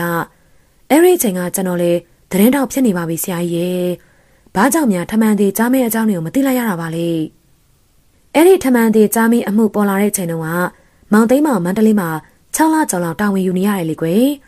မန္တလေးရမှုကင်းသတင်းတောက်ကျော်မောင်ဆုံးသွားလို့မောင်သိန်းမောင်ကိုမန္တလေးရုံးမှာတာဝန်ခံဖြစ်နေကျုပ်ကိုယ်တိုင်ပို့လိုက်တာပဲမောင်သိန်းမောင်မရှိလို့တော့မှအဲ့ဒီထမှန်တီကြားမဲအမှုကိုကျုပ်ကိုယ်တိုင်လိုက်ခဲ့ရသေးတယ်ကွယ်မောင်သိန်းမောင်ရန်ကုန်ကိုပြောင်းလာတော့လေအလုပ်တွေရှုပ်နေကြတာနဲ့အဲ့ဒီအမှုအကြောင်းကိုမပြောပြကြလို့နေမှာပေါ့ကျွန်တော်ဟာဆရာသိန်းမောင်ကြီးထံမှရှာရှာပါပါသတင်းသဲလွန်စားတွေကိုရလိုက်ပြီးဖြစ်တဲ့အတွက်အလွန်ကိုပျော်ရွှင်သွားမိလေတော့တယ်နေစမ်းမအောင်မောင်သိန်းမောင်ရအဲ့ဒီထမှန်တင်ကြားမဲဆိုတာကအခုဘာများဖြစ်နေလို့တော့ငါ့ကိုလည်းပြောပြစမ်းမအောင်ကွာကျွန်တော်အနေနဲ့ဆရာသိန်းမောင်ကြီးထံမှအကူအညီများစွာရရှိနိုင်ကြောင်းကိုတွေးမိတဲ့အတွက်ဒီကနေ့မှကြုံတွေ့ခဲ့ရတဲ့လူတန်းမှုတောင်းမှုအကြောင်းကိုအသေးစိတ်ပြန်ပြောပြလိုက်တယ်ဆရာသိန်းမောင်ကြီးဟာကျွန်တော်ပြောပြနေရတွေကိုတေချာစွာနားထောင်နေပြီးတော့မှအဖြစ်ကတော့အတော့စမ်းနေပြီမောင်သိန်းမောင်ရဲ့ဒါရီယာတိုက်ဆိုင်တာတော့မဖြစ်နိုင်ဘူးကွာဆရာကြီးကဘာကိုဆိုလိုတာလဲခမအသက်ခံလိုက်ရတဲ့လူ၃ယောက်ဟာထမှန်တီကြားမင်းနဲ့ဓာတ်ရိုက်ပတ်သက်နေတဲ့လူတွေကြီးပဲကွာရာဇဝဲအောင်မစ္စတာဂျူဘီဟာထမှန်တီကြားမင်းကိုလက်ရဖမ်းဆီးပေးခဲ့တဲ့လူခရိုင်ရာဇဝဲတရားသူကြီးဥပဒေဟာထမှန်တီကြားမင်းကိုကျိုးမိတ်ချခဲ့တဲ့တရားသူကြီးနောက်ဆုံးမှာ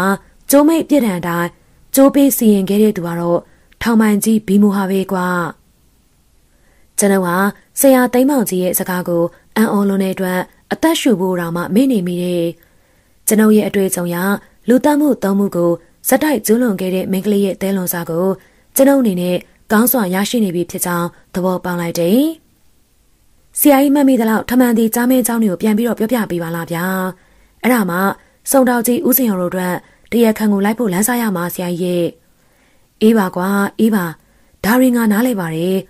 မင်းဟာမမေးလဲငါပြောပြပေးရမှာပေါ့ဆရာသိမ်းမောင်ကြီးဟာမျက်လုံးစုံကိုမှိတ်ပြီးတော့အတန်ကြာမြစဉ်းစားနေလိုက်ပြီးတော့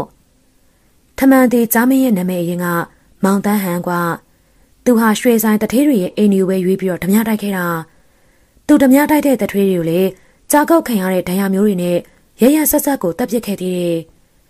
တက်တဲ့နေရာတိုင်းမှာထမန်တီကြားမင်းဆိုတဲ့စာရန်ရေးထားခဲ့လို့သူ့ကိုထမန်တီကြားမင်းလို့ခေါ်ကြတာပဲသူဟာအဲ့လိုလူသက်ဓမြတိုက်တဲ့အလုပ်တွေကို၃ချိန်မြောက်လုပ်ပြီးတဲ့အချိန်မှာ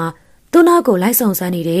ရာဆွဲအောင်မစ္စတာဂျူဘီရဲ့ထောင်ချောက်ထဲအောင်မိသွားပြီးတော့ခြေထောက်ကိုတနန်းနဲ့ပြစ်ပြီးတော့ဖမ်းခံလိုက်ရတယ်။သူ့အမှုဟာရှင်းနေတာမို့ခရရာဆွဲတရားသူကြီးဦးဘသိန်းကတည်တံချမှတ်ခဲ့တာပေါ့။သူကအယူခံတာမဝင်တော့ဘဲနဲ့မကြခင်မှာပဲကြိုးပေးခံလိုက်ရတာပေါ့ကွာ။သူ့အမှုကိုယုံတင်တော့ဆရာကြီးပဲသတင်းလိုက်ခဲ့ရမှာပေါ့နော်။ဘာရင်းများထိုးထိုးကြကြတွေးခဲ့ရသေးလဲဆရာကြီးရဲ့။အင်းလေနှစ်တွေအတော်ကြာခဲ့ပြီဆိုတော့ဆရာကြီးအနေနဲ့မှတ်မိဖို့တော့မလွယ်လာတော့ဘူးပေါ့နော်။ဆရာသိမ်းမောင်ကြီးရဲ့မျက်နှာမှာတစုံတစ်ခုကိုသဘောကျသွားဟန်နဲ့အပြုံးရိပ်တွေထင်းဟလာပြီးတော့မောင်သိမ်းမောင်ကငါတင်ပေးခဲ့တဲ့လူတယောက်ကိုမခံချင်အောင်ပြောပြီးတော့သတင်းတိုက်ထုတ်တဲ့နည်းနဲ့ငါ့ကိုသတင်းလာနိုင်နေရလားကွာသဘောကျတကွာကျွန်ုပ်ဟာလေဆရာသိမ်းမောင်ကြီးရဲ့စကားကြောင့်သဘောကျစွာနဲ့ရဲလိုက်မိပြီးတော့ဟုတ်ပါဆရာကြီးရဲ့လူကအကျင့်ပါနေလို့ပါဆရာကြီးရဲ့ဆရာကြီးရောင်မိပြီးတော့ပညာပြလိုက်မိပြီဟေးအင်းပါဗျာကျုပ်ကလည်းပညာပြခံရတာကိုတိတိကြီးနေပဲပြန်ပြီးတော့ဖြေလိုက်ပါတော့မယ်ကျုပ်ကအသက်ကြီးပြီမဲ့မောင်သိမ်းမောင်ပြောသလိုမှတ်ညံနေရတော့မပြတ်စည်းသေးပါဘူးလေကျုပ်ရဲ့စိတ်ထဲမှာအကုန်လုံးကိုမှတ်မိနေပါသေးတယ်ဗျထမန်တီကြားမင်းလို့ခေါ်တဲ့မောင်တန်းဟာဓမြမှုတွေကိုသူကျွလွန်ခဲ့ကြောင်းရုံးတော်မှာထွက်ဆိုခဲ့တယ်လေဒါပေမဲ့ဘာကြောင့်ကျွလွန်ခဲ့တယ်လဲဆိုတဲ့အချက်ကိုတော့လုံးဝဝန်ခံထွက်ဆိုခြင်းမရှိခဲ့ဘူးသူနေတဲ့တိုးကြောင်ကလေးရွာစုံကအိမ်ကြီးမှာတက်တေကန်ပစ္စည်းတွေကိုအကုန်လုံးကိုပြင်ရခဲ့တယ်ကျွန်တော်ကဒီကနေ့တွေ့ကြုံရတဲ့အမှုတွေအတွက်အလွန်အရေးကြီးလာတဲ့အချက်ကိုသိရှိလို့စိတ်ပြင်ပြလျက်ရှိနေတဲ့အတွက်သူ့ရဲ့ဆွေမျိုးသားချင်းတွေအကြောင်းလည်းပြောပြပါအောင်ဆရာကြီးရဲ့အေးကွယ်အဲ့ဒီကိစ္စကတော့အတော့ကိုစိတ်မကောင်းစရာပါပဲသူ့မှာကဆွေမျိုးသားချင်းအရင်ချဆိုလို့သမီးလေးတယောက်ပဲကြံ့ရစ်ခဲ့တယ်ကွယ်ကျန်တဲ့ဆွေမျိုးမောင်နှမတွေလည်းမရှိဘူးလို့သိခဲ့ရတယ်သူ့ရဲ့သမီးလေးကိုအဲ့ဒီအမှုစီရင်ချက်ချတဲ့နေ့မှာအိမ်နီးနားချင်းတွေကခေါ်လာလို့ငါကိုယ်တိုင်မြင်ပြီးတော့စိတ်မကောင်းဖြစ်ခဲ့ရလို့အဲ့ဒီအမှုကိုစိတ်ထဲမှာဆွဲဆွဲထင်နေရှိနေတာပေါ့မောင်သိန်းမောင်ရဲ့ဆရာကြီးသူ့ရဲ့သမီးလေးကအဲ့ဒီအချိန်တုန်းကဘယ်ရွယ်ရှိနေပြီလဲဆရာကြီးရဲ့မင်းမေးချင်နေတာငါသဘောပေါက်ပါတယ်ကွာသူ့ရဲ့သမီးလေးဟာအဲ့ဒီအချိန်က10နှစ်ကျော်လောက်ရှိနေပြီဆိုတော့အခုအချိန်မှာ24 25လောက်တော့ရှိမှာပေါ့ကွာသူ့အဖေကိုတေးတန်းစီရင်ချက်ချလိုက်ပြီဆိုတာလဲကြားရောကလေးမလေးဟာလေတရားရုံးမှာ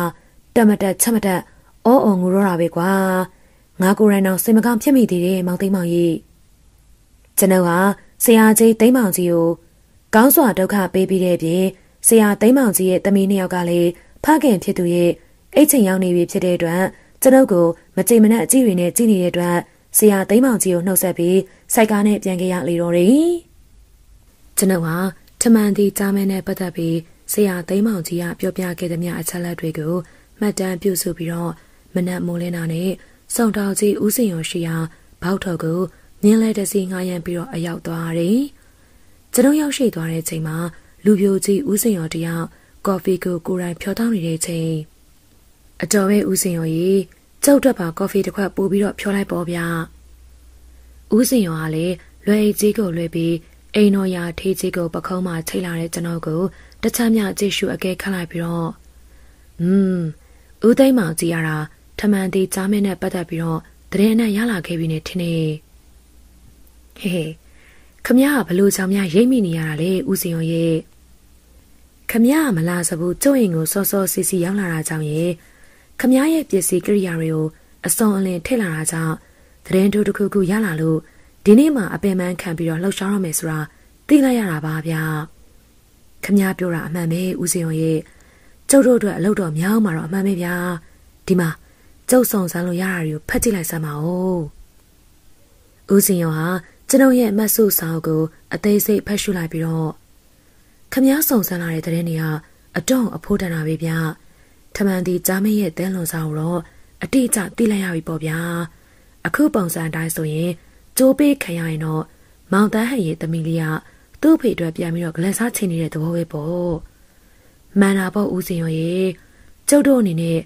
တိုးကြောင်လေးရွာအစုံကမောင်တန်းဟန်နေခဲ့တဲ့အင်ကြီးကတဲလွန်စွာကောက်ရလိမ့်မယ်ထင်နေဗျကျုပ်ဆန္ဒကတော့ဆရာကြီးလူသူတော်ရောင်တစောင်းနဲ့တိုင်ပင်လိုက်ကြရင်ပို့ပြီးတော့ကောင်းလိမ့်မယ်လို့ထင်နေဆရာကြီးကလည်းဒီသတင်းကိုသိချင်နေမှာအမှန်ပဲဗျကျုပ်ကလည်းဆရာကြီးရဲ့ထင်မြင်ယူဆချက်ကိုသိချင်နေတာပါဦးစင်ရောရဲ့ကဲကျုပ်တို့နှစ်ယောက်ဆရာကြီးစီကိုတွားလိုက်ကြတာပေါ့အဲလိုနဲ့ကျွန်တော်တို့ရဲ့ကော်ဖီဝိုင်းကိုလက်စတက်လိုက်ကြပြီးဦးစင်ရောရဲ့စကိုဒါကားလေးနဲ့ကျွန်တော်တို့နှစ်ဦးဟာဆရာကြီးလူသူတော်ရောင်တစောင်းနေထိုင်ရာကန်တော်ကြီးအနီးမှာရှိတဲ့နမောက်လန်ကိုထွက်လာခဲ့ကြလေတော့တယ်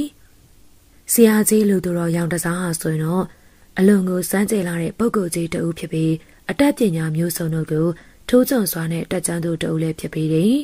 သူဟာမြမသူရဲ့ကောင်းကြီးနာဂတမန်ရဲ့နောက်ဆုံးကြံရတဲ့အမျိုးနွယ်တဦးဖြစ်ကြောင်းကိုသိရပြီး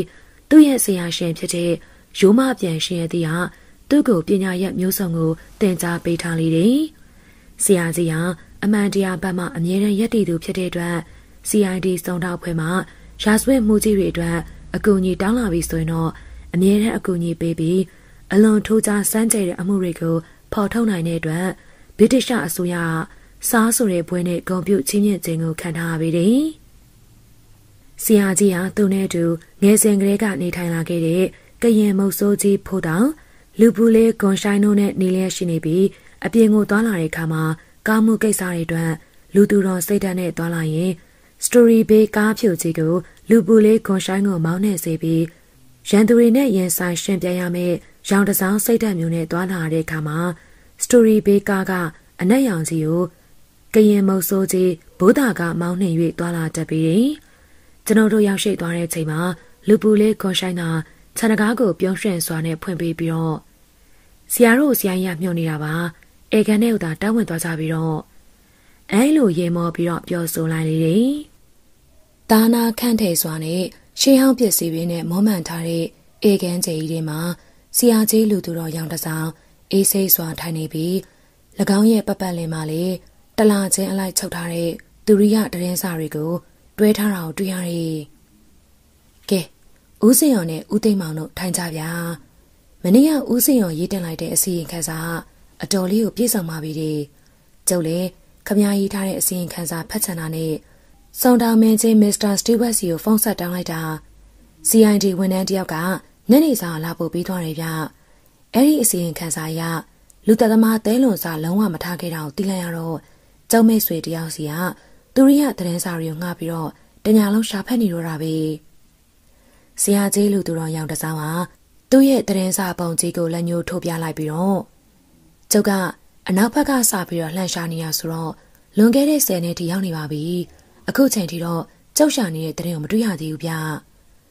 စုံတော်ကြီးဦးစင်ရောကဘယ်နဲ့လဲဆိုတဲ့အကြည့်မျိုးနဲ့ကျွန်ုပ်ကိုလှမ်းကြည့်လိုက်ပြီးဆရာကြီးကိုပညာစမ်းလို့ရန်သဘောမျိုးနဲ့မျက်စိတစ်ဖက်မှိတ်ပြလိုက်တယ်။အဲ့ဒီအတွက်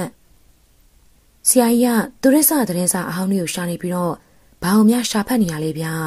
။ကျိုးမိတ်ကြခံသွားတဲ့လူတယောက်ရဲ့သတင်းကိုရှာနေတာပါ။အခုချိန်ထိတော့ကျုပ်လိုချင်တဲ့သတင်းကိုမတွေ့သေးဘူးဗျ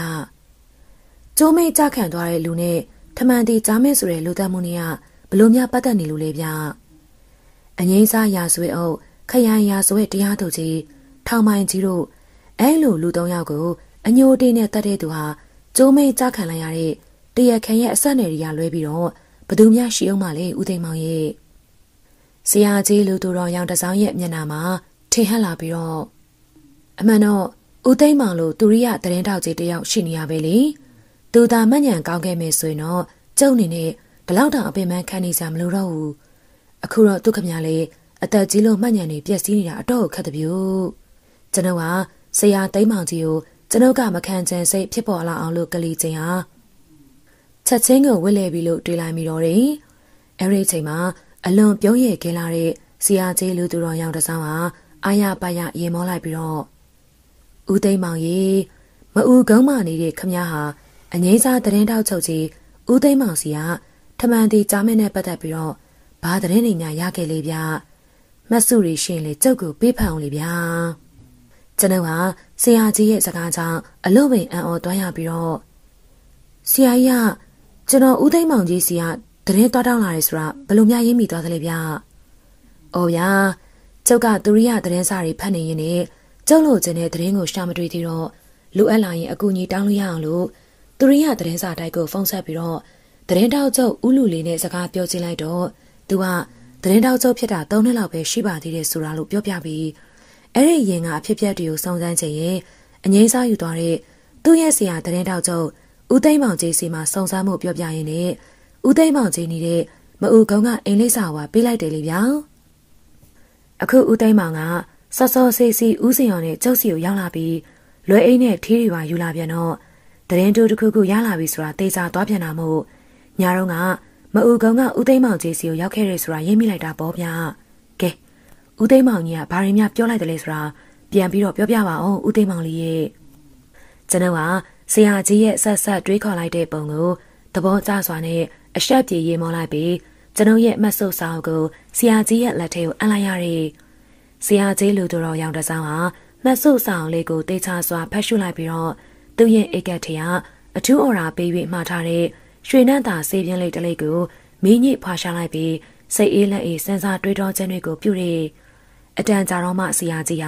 မိကိုငွေတွေကိုငေးဆိုင်ကြည့်နေရင်မှကျုပ်တို့အတွက်တဲလွန်စာရလိုက်တာမှတ်မိမဲ့အမှုကလိုက်ဖို့တော့ပို့ပြီးတော့ခတ်တော့မှအသေးချပဲဗျထမန်သေးကြားမဲဆိုတဲ့မောင်တန်းဟန်ရဲ့သမီးဟာကျုပ်တွေးထင်တာသလိုထက်မြက်တဲ့မိန်းကလေးဖြစ်နေရင်တော့ကျုပ်တို့ထပ်ပြီးတော့လှဲ့ကွက်မြင်အောင်ထားမှမြင်အောင်သေးတယ်ဗျကျွန်တော်ကဆရာကြီးရဲ့စကားကိုနားမရှင်းတဲ့အတွက်ကျွန်ုပ်ရဲ့စိတ်ထဲမှာတွေးထင်ထားတဲ့အချက်ကိုပြောပြလိုက်မိလေတော့တယ်အမှုကလိုက်ဖို့လဲသွားပြီပဲဆရာကြီး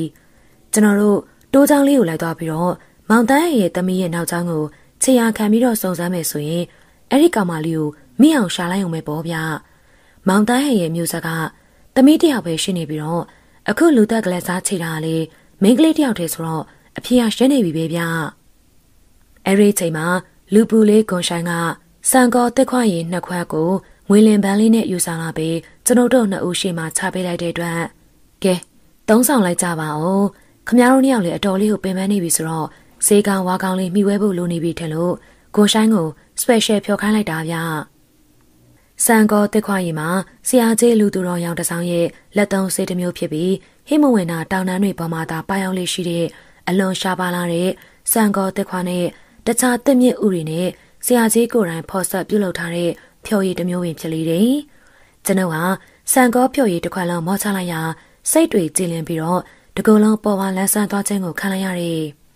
်ကဲဦးသိန်းမောင်ပြောသလိုအမှုကလိုက်ဖို့လွယ်တယ်မလွယ်ဘူးဆိုတာသိရအောင်လို့အချိန်ရှိတော့မှတိုးချောင်းလေးကိုသွားလိုက်ကြတာပေါ့ဗျ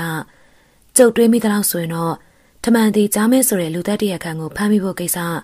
ဦးသိန်းမောင်ပြောသလောက်တော့လွယ်မှာမဟုတ်ဘူးဗျဆရာကြီးကပြုံးလိုက်ပြန်ပြီးတော့စုံတောင်မင်းကြီးကိုကြည်ပေးထားလိုက်တာတပတ်အတွင်းမှာတရခန့်ကိုဖမ်းမိနိုင်ပေါ်တော့လူအပ်လာရင်ကြားစာချကျွေးရမှာပေါ့ဗျထမန်တီကြားမင်းကိုကြားစွာကြွေးပြီးတော့အမိဖမ်းရမှာပေါ့လေအဲ့ဒီကြားစာချကျွေးခံရမယ်လို့တော့အခုချိန်ပြောလိုက်ရင်ကြောက်သွားမှဆိုလုံးပြောသေးဘူးဆရာကြီးကကျွန်ုပ်ရဲ့မျက်လုံးကိုစိတ်ဆိုင်ဆိုင်ကြည့်ရင်းနဲ့ပြောလိုက်တဲ့အတွက်ကျွန်ုပ်ဟာစက်သီးတွေတောင်ထသွားမိလေတော့တယ်အဲဒီနောက်ဆရာကြီးဟာလူပူလေးကွန်ဆိုင်ကိုကားထုတ်ပြီးတော့အစံတန့်ပြင်ထားရန်အမိန့်ပေးလိုက်တယ်ကျွန်ုပ်တို့စီးနှင်းလိုက်ပါလာကြတဲ့စတိုရီဘေကာကားဖြူကြီးအောင်တိုးချောင်းကလေးရွာအနီးကိုရောက်လာတဲ့အခါဆရာကြီးလူသူတော်ရောင်တစောင်းကရွာထိပ်မှာကားရက်ထားလိုက်ရန်လူပူလေးကွန်ဆိုင်ကိုအမိန့်ပေးလိုက်တယ်ကဲဦးစင်ရော်နဲ့ဦးသိန်းမောင်တို့က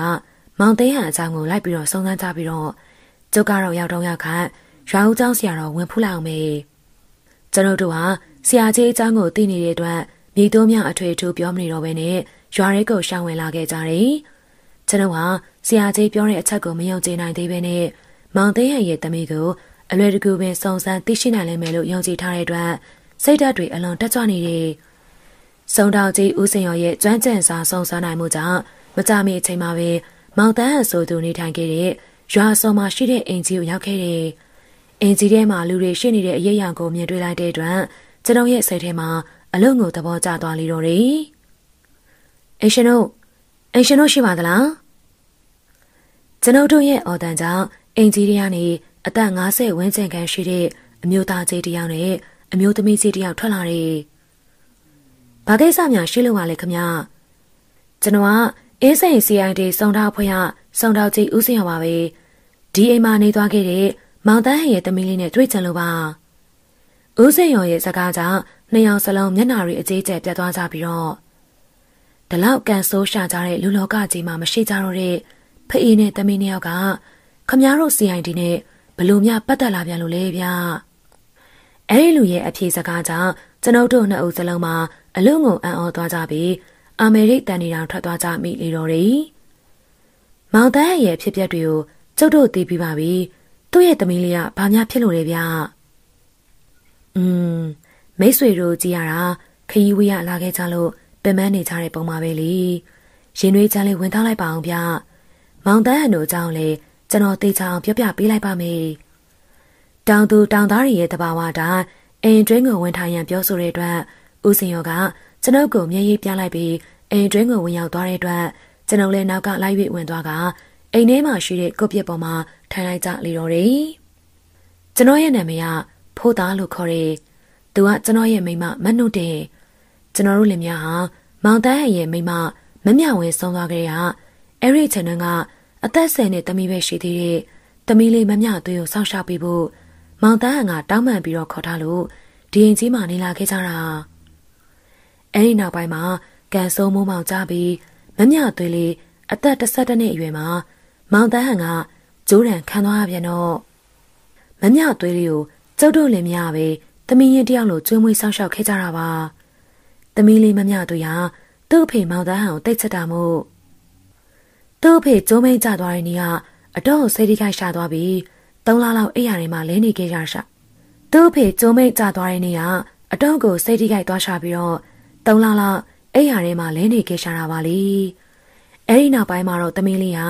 အင်မတန်ကိုစကားနဲ့သွားပြီးအချိန်ရှိသမျှကျောင်းစာတွေကိုကြက်နေတော့တာပါပဲသမီးလေးဟာစာရန်စူးစမ်းတာကြောင့်10တန်းအောင်မှနှစ်ချင်းမှအောင်ခဲ့တာပါကျွန်တော်တို့ကလည်းသူစိတ်ချမ်းသာအောင်လို့ကောလိပ်ကျောင်းကိုပို့ပေးခဲ့ပါတယ်အဖြစ်အပျက်တွေကိုပြောပြနေရင်းနဲ့ကိုဖိုးသားကိုယ်တိုင်မျက်ရည်တွေရေဝဲလာသလိုသူ့ရဲ့ဇနီးမတ်တင်တို့မှလည်းတရှုံရှုံနဲ့ငိုကြွေးတယ်ကန်ဆိုးရှာတဲ့သမီးလေးမမြသူဟာဒုတိယနှစ်စာမေးပွဲဖြေပြီးလို့အိမ်ကိုပြန်ရောက်လာတဲ့ချိန်မှာရွာရရတငယ်ချင်းတွေနဲ့ငမိုးရိပ်ဖောင်တော်ဦးဖျားပွဲကိုတွားရင်းနဲ့လှေနဲ့မြုပ်ပြီးတော့တေရှာရောဗျာအဲ့ဒီစကားကိုကြားလိုက်ရတာနဲ့ကျွန်ုပ်ရဲ့စိတ်ထဲမှာဆရာကြီးလူသူတော်ရောက်တဲ့ဆောင်က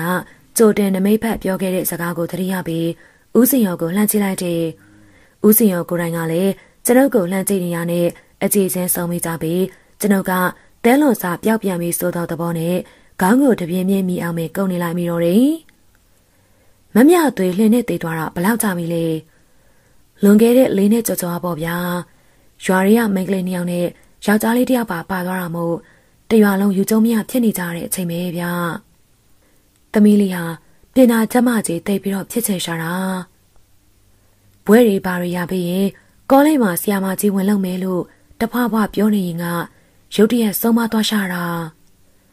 ဦးစင်ရောဟာလည်းဆက်ပြောရန်စကားဆရှာများတော့တဲ့အတွက်ကိုဖိုးသားနဲ့မနုတဲတို့ဇနီးမောင်နှံကိုတောင်းပန်စကားပြောကြပြီးနှုတ်ဆက်ပြီးတော့အင်ဂျီနီယာနေပြန်လဲထွက်ခွာခဲ့တယ်ရွာထိပ်မှာရှိတဲ့စတိုရီဘေကားကားဖြူစီစီကိုရောက်တော့ဆရာကြီးလူသူတော်ရောက်တဲ့ဆောင်ဟာကားနောက်ခန်းမှာထိုင်ပြီးမျက်လုံးတွေကိုစုံမိတစုံတစ်ခုကိုအလေးနဲ့စဉ်းစားနေရရှိတယ်ကျွန်ုပ်တို့ရဲ့အတန်ကြောင့်ဆရာကြီးဟာမိတ်ထားတဲ့မျက်လုံးတွေကိုဖွင့်ချလိုက်ပြီးကျွန်ုပ်ကိုပြုံးပြီးတော့ကြည့်လိုက်တယ်ဘယ်နဲ့လဲအတော်မှစိတ်ပြက်လာကြပြီလားဟုတ်ပါဆရာကြီးရဲ့ဆရာကြီးကြိုတင်နမိတ်ဖက်လိုက်တဲ့အတိုင်းပဲသဲလွန်စားပြန်ပြောက်သွားပြန်ပြီဗျကျုပ်ကနမိတ်ဖက်တာမဟုတ်ပါဘူးဦးသိမ့်မောင်နမိတ်ဖက်တယ်ဆိုတာအကြမ်းမြင့်ပြည်ရင်ပညာနဲ့နောက်ပိုင်းဖြစ်လာမှာတွေကိုကြိုဟောတာကျုပ်ကဘာအကြမ်းမြင့်ပညာမှမဟုတ်ဘဲနဲ့ဆက်ဆက်တွေးတောခြင်းသဘောနဲ့ပြောခဲ့တာဗျအဲ့လိုဆိုရင်လေကျွန်တော်တို့တွေးလို့ရအောင်လို့ဆရာကြီးရဲ့ဆက်ဆက်တွေးတောပုံလေးကိုပြောပြပါလားထမန်တီကြားမင်းလို့လူတက်မှုကျွလွန်သွားတဲ့နေရာတွေမှာရဲရဲတင်းတင်းစာရန်ရေးသွားတဲ့အဲ့လိုရေးသွားရတဲ့လူတက်တရခါထမန်တီကြားမင်းဆိုတဲ့ကိုတန်းဟန်အကြောင်းကိုကျုပ်တို့အနေနဲ့တစ်ချိန်ချိန်မှာတဲလွန်စာရသွားနိုင်ဆိုတာကိုအတက်သိမှာပဲလေအဲ့လိုတဲလွန်စာရပြီးဒိုးချောင်းကလေးအိမ်ကြီးကိုရောက်လာခဲ့မယ်ဆိုရင်တော့မှသူ့ဘက်ကခြေရာဖျောက်ထားနိုင်လို့ထမန်တီကြားမင်းဆိုတဲ့နာမည်ကို ရဲရဲတဲတဲရေးဝင်တာပေါ့အဲ့ဒါကြောင့်ကျုပ်တို့အတွက်အမှုဟာလိုက်ဖို့ပို့ပြီးတော့ခတ်တော့မယ်လို့ကြိုတင်ပြောခဲ့တာပါဦးသိန်းမောင်ရဲ့ကျွန်တော်ဟာဆရာကြီးရှင်းပြလိုက်တော့မှပဲမိမိကုံမိမိအထင်ကြီးခဲ့မိခြင်းအတွက်နောက်ထပ်ရနေမိလေတော့တယ်စုံတောင်စီဦးစင်ရောကဆရာကြီးလူသူတော်ရောင်တစားကိုဆရာကြီးကျွန်တော်တို့ကတော့တိုးချောင်းလေးထဲမှာဝင်ပြီးတော့စုံစမ်းလိုက်ချင်နေဗျဦးစင်ရောကဖျားပွဲသွားတဲ့ဆက်လီမောက်တုံးမှာတည်သွားခဲ့တဲ့လူစီမှာမမြသွေးဆိုတဲ့နာမည်ပါမပါဝင်ကြည့်မလို့မဟုတ်လားမမြသွေးနာမည်ကပါမသေးကြတဲ့ဦးစင်ရောရဲ့ဆရာကြီးလူသူတော်ရောင်တစားကမမြသွေးရဲ့အမည်ကိုပါထုတ်ဖော်ပြောကြားလိုက်တဲ့အတွက်ဆရာကြီးဟာလည်းမမြသွေးနဲ့ပတ်သက်ပြီးရွာထဲမှာတနေရာမှာစုံစမ်းခဲ့ပြီးဖြစ်ကြောင်းကိုကျွန်တော်တို့သဘောပေါက်လိုက်လေတော့တယ်ခမည်းတော်ကကိုဖိုးသားနဲ့မနုတင်တို့လင်မယားကိုစုံစမ်းနေတဲ့အချိန်မှာကျုပ်ကလည်းတကြီးအိမ်မှာဝင်စုံစမ်းလိုက်သေးတယ်ဗျအဲဒါကြောင့်လေမောက်ပြီးတော့ကောလိပ်ကျောင်းသူမမြသွေးတည်ဆုံးခဲ့တယ်ဆိုတာအမှန်တကယ်ဖြစ်ခဲ့လို့တေချာပေါက်ပြောနိုင်တာပေါ့တိုးချောင်းကလေးကမှဝင်စုံစမ်းတာကမမြသွေးတို့ဆက်လေမှောက်သွားတဲ့ချိန်တုန်းကအလောင်းပြန်မတွေ့ရဘဲနဲ့တေစရင်သွင်းလိုက်တဲ့မိန်းကလေးရှိမရှိဆိုတာနဲ့အဲ့ဒီမိန်းကလေးရဲ့အသက်အရွယ်ပုံမှန်တရံအဲ့ဓာတွေကိုစုံစမ်းတဲ့နေဗျ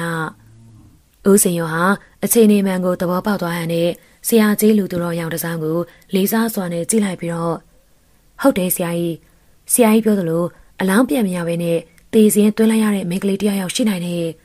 ်သူဟာမမြသွေးနဲ့လေအသက်အရွယ်နဲ့ပုံတရံဆင်တူနိုင်တာပေါ့ဦးစင်ရောရဲ့ကျုပ်အသက်နဲ့တောင်လောင်းချိထပ်ပြီးတော့လောင်းဝဲပါတယ်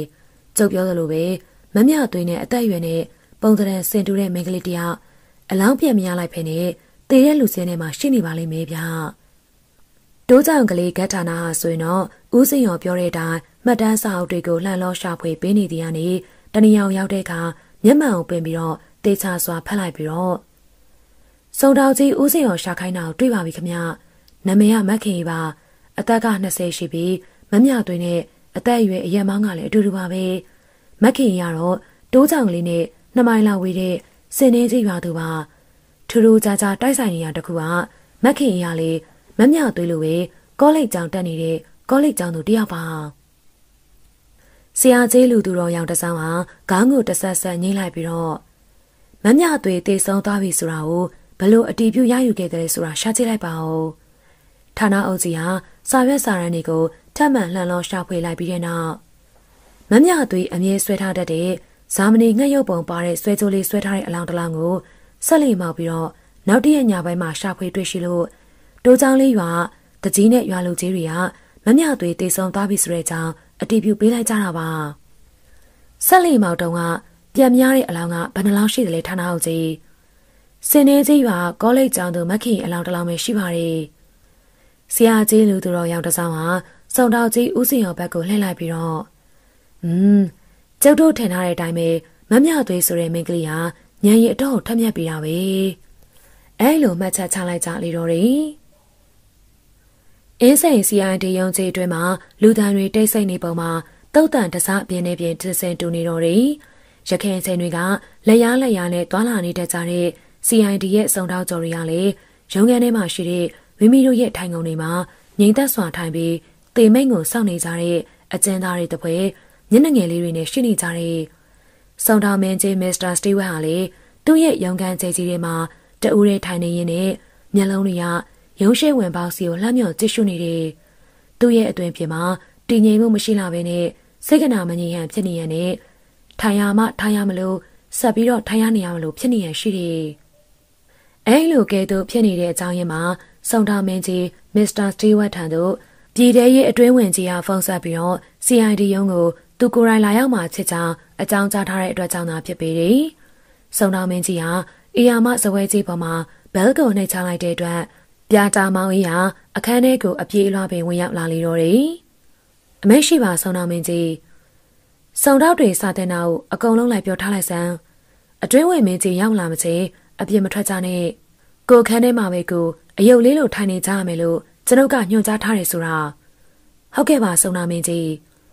းစုံတော်မင်းကြီးမစ္စတာစတီဝက်အနေနဲ့ကြောင်ရွံ့နေခြင်းအကြောင်းရင်းမှာလွန်ခဲ့တဲ့4 ရက်မြောက်ကဖြစ်ပွားခဲ့တဲ့လူသတ်မှုနဲ့ပတ်သက်ပြီးတော့အဖြစ်အပျက်တွေကိုအစီရင်ခံစာတင်ခြင်းမှလွဲပြီးထူးထူးခြားခြားမြေသည့်အချက်ကိုမှထပ်မံစုံစမ်းသိရှိရခြင်းမရှိသေးတဲ့အတွက်အဲဒီအမှုကိစ္စနဲ့ပတ်သက်ပြီးတော့ ပြည်ထဲရေးအတွင်းဝင်ကြီးကမေးလာမယ်ဆိုရင်သူ့အနေနဲ့ဖြေစရာအဖြေမရှိပဲဖြစ်နေတဲ့အတွက်ကြောင့်သာဖြစ်တယ်။အဲဒီချိန်မှာရုံးရှိကိုထိုးဆိုင်လာတဲ့ကားနဲ့ကြီးတစ်စီးကိုမြင်လိုက်ရတာနဲ့စုံတော်မင်းကြီးဟာနေရာမှထပြီးရုံးဝင်ပေါရှိရာကိုခတ်တွတ်တွတ်ရှောင်းလန်းသွားလိုက်တယ်။ကားပေါ်မှာဆင်းလာတဲ့သူမှာဗြိတိရှအစိုးရအဖွဲ့ကြီးမှာဒေါသကြီးရဲ့လို့အလွန်ကိုနာမည်ကြီးလာတဲ့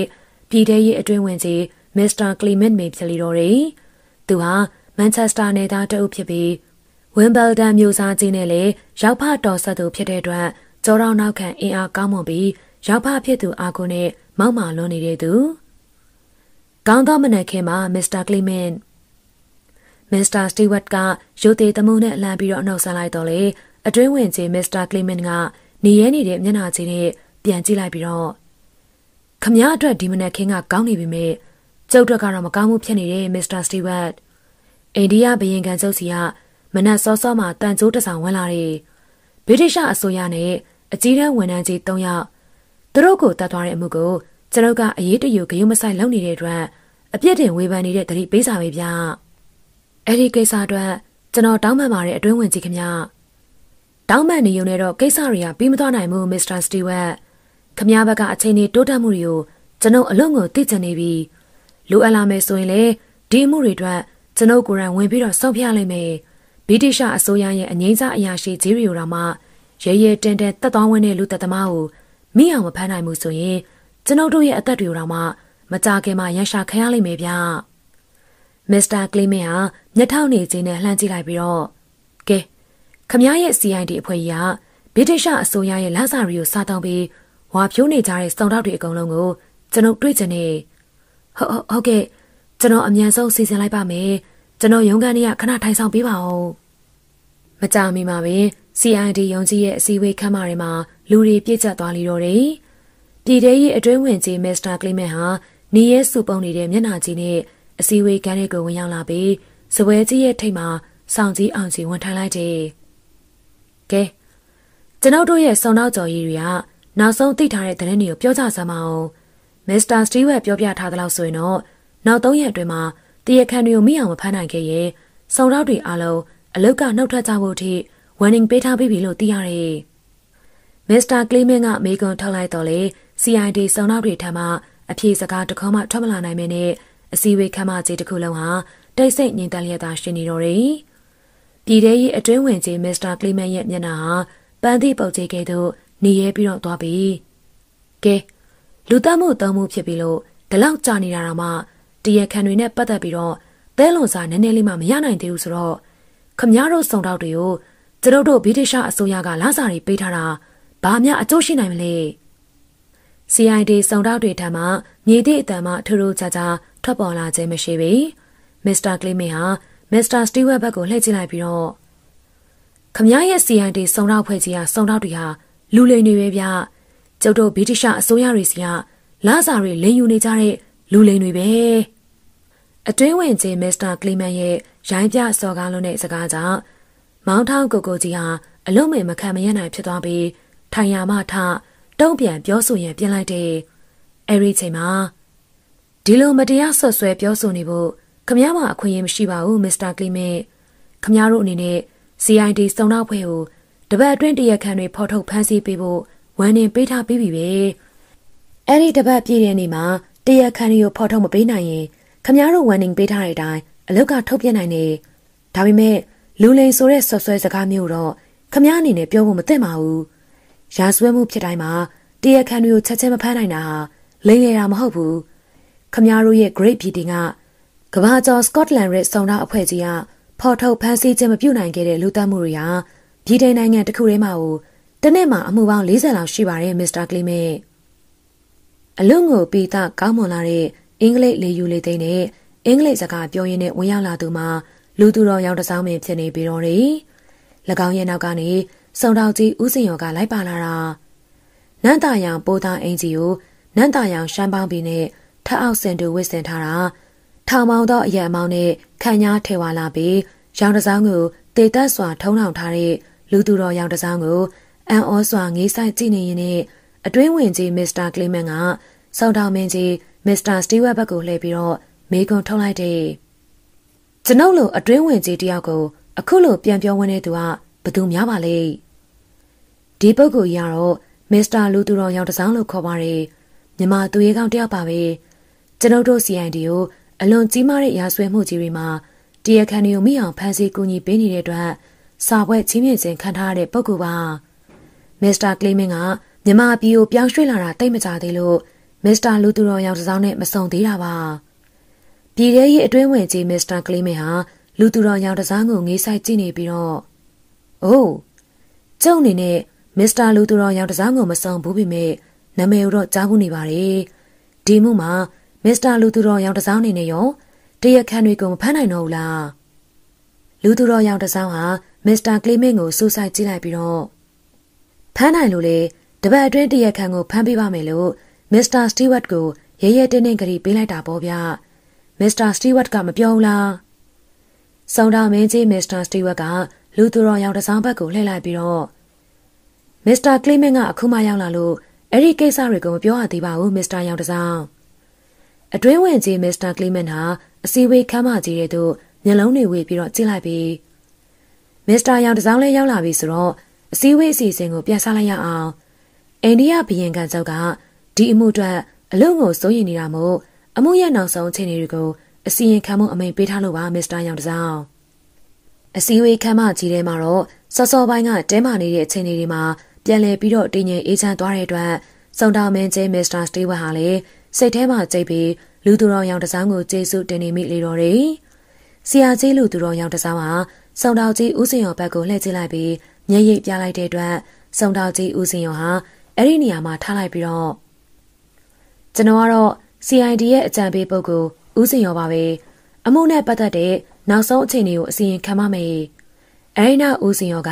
စုံစမ်းသိရှိထားသမျှကိုတစ်ချက်ချင်းအစီရင်ခံလိုက်လေတော့တယ်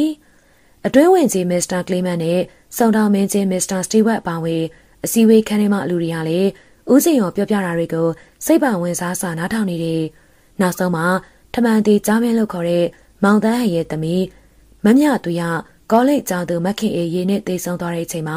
ခြေရဖြောက်သွားတဲ့အကြောင်းကိုသိရှိလိုက်ကြရတဲ့အခါတပ်ပြင်းတွေကိုချလိုက်ကြမိလေတော့တယ်အတွင်းဝင်ကြီးမစ္စတာကလီမန်ဟာစုံတော်ကြီးဦးစင်ရောရဲ့စကားဆုံးသွားတဲ့အခါ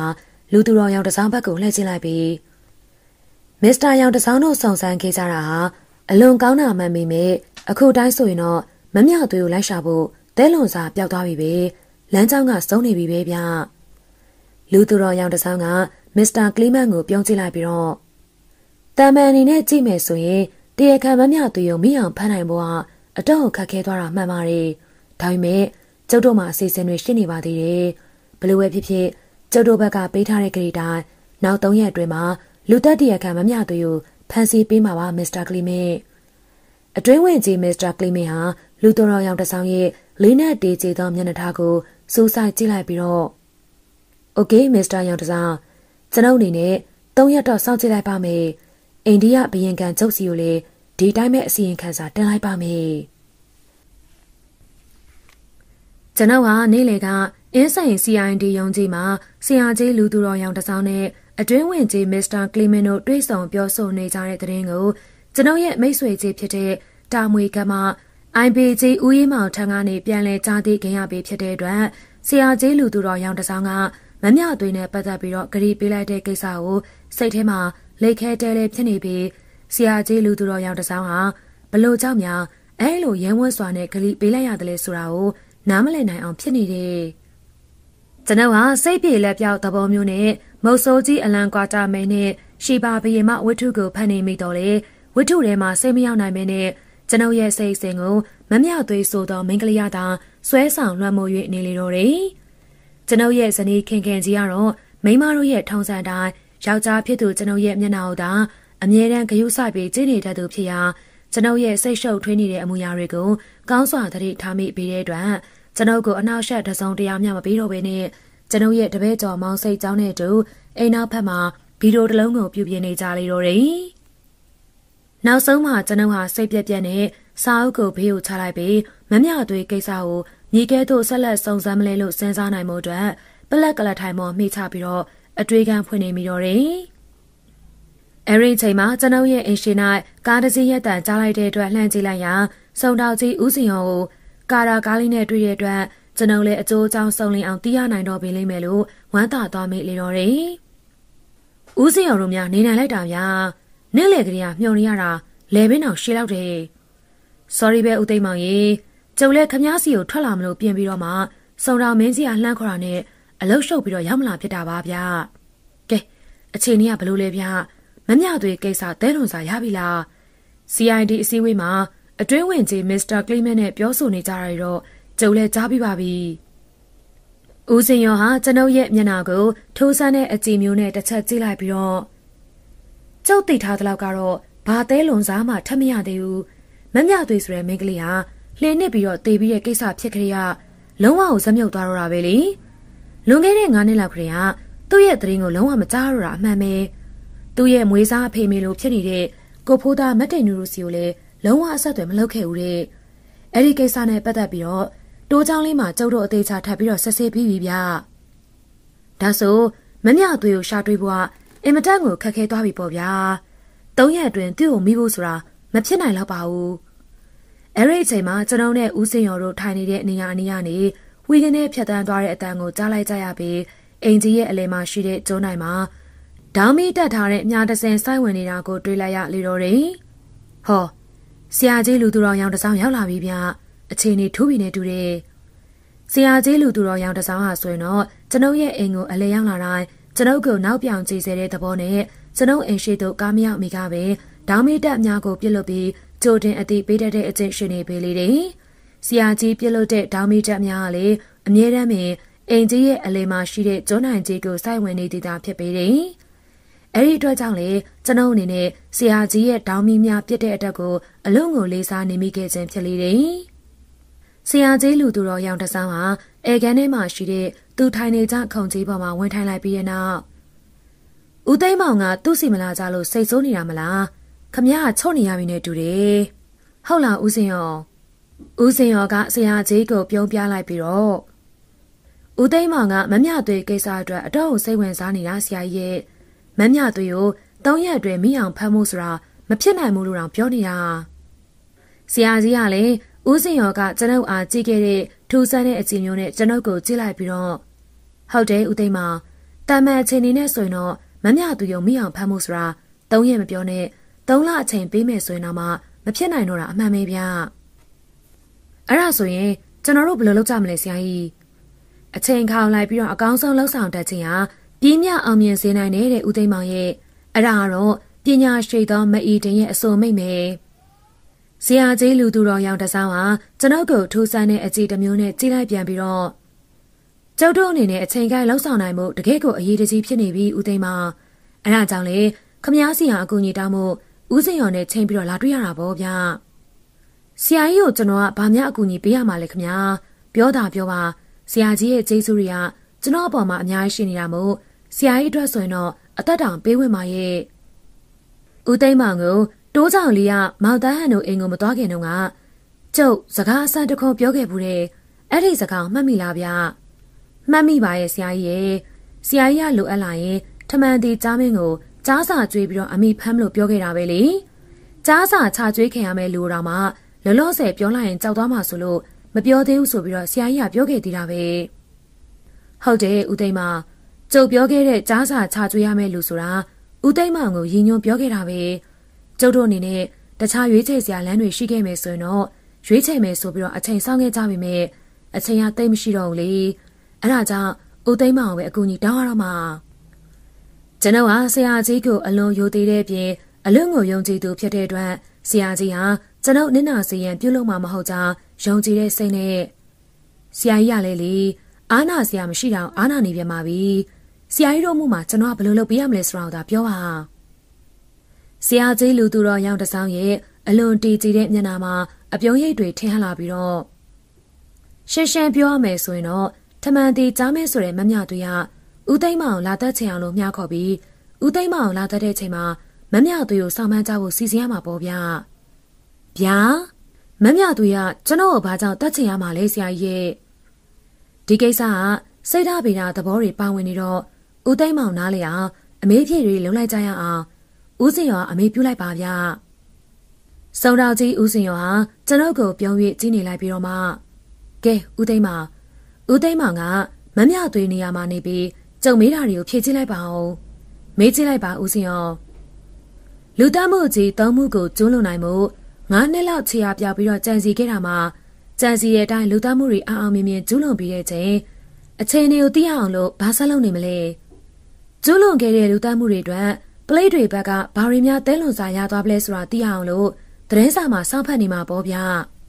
ဟုတ်ပြီတကယ်လို့သတင်းစာတွေမှာထမှန်တီကြားမဲ့အမှုကြီးကိုအငိမ့်စားသတင်းထောက်ကြီးတယောက်ကတဲလွန်စာရှာဖွေဖော်ထုတ်နိုင်ပြီးလူသက်သမားအစ်စ်ဟာကျိုးပေးခံလိုက်ရတဲ့မောင်တန်းဟရဲ့သမီးမမြသွေးဖြစ်နေကြောင်းနဲ့မမြသွေးဆိုတဲ့လူသက်သမားဟာရင်းနဲ့တည်သွားခဲ့တဲ့မခင်အေးဆိုတဲ့မိန်းကလေးကိုလူစားလဲပြီးတော့ခြေရာဖြောင်းနေပြီမဲ့အငိမ့်စားသတင်းတောက်ကြီးဟာတဲလွန်စားတွေထပ်မံရရှိထားပြီးမကြမီအချိန်မှာမမြသွေးကိုလက်ရဖမ်းမိနိုင်ဖို့ပလိတ်တွေကိုသတင်းကားပေးနိုင်တော့မယ်ဆိုတဲ့အကြောင်းအဲ့ဒီအကြောင်းသတင်းထဲမှာပါလာမယ်ဆိုရင်ဘာလုပ်မလဲကျွန်တော်အတန်ကြာမြအချိန်ယူစမ်းစားနေလိုက်မိပြီးတော့မှသဘောကျစွာပြုံးလိုက်မိပြီကိုယုံကြည်မှုအပြည့်အဝရှိနေပြီးတော့အင်မတန်ဖြစ်နိုင်မှုခက်ခဲတဲ့အလုပ်တွေကိုအောင်မြင်မြင်လှုပ်ဆောင်နိုင်တဲ့လူသားတစ်ယောက်အနေနဲ့သူကိုယ်တိုင်တေးသေးချာချာခြေရာဖျောက်ပစ်ခဲ့တဲ့နောက်ခံအဖြစ်အပျက်တွေကိုတီတီကြကြနာမည်နဲ့တကွဖော်ပြခံလိုက်ရမယ်ဆိုရင်တော့ရုတ်တရက်တော့အံ့ဩသွားပြီးစိတ်တွေလှုပ်ရှားသွားမှာအမှန်ပဲဗျအဲ့လိုအချိန်မျိုးမှာသူ့နောက်ကိုလိုက်ဖို့သူ့ကိုဖမ်းဆီးဖို့တဲလွန်စားရနေပြီဆိုတဲ့အချက်ကိုဖြစ်နိုင်မဖြစ်နိုင်တွေးမနေတော့ဘဲနဲ့ယုံကြည်သွားမှသိကြတယ်ဟုတ်ပြီအဲ့လိုယုံကြည်သွားရဆိုရင်သူဘာဆက်လုပ်နိုင်သလဲလောက်ကျန်တက်ဖြတ်ဖို့အင်မတန်ခက်ခဲလာတဲ့အငိမ့်စားအရာရှိကြီး3ယောက်ကိုတော့မှ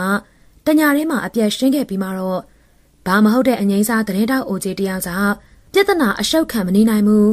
အဲ့ဒီသတင်းတောက်အိုကြီးကိုချက်ချင်းကိုတွားရှင်းလိုက်တော့မှာပေါ့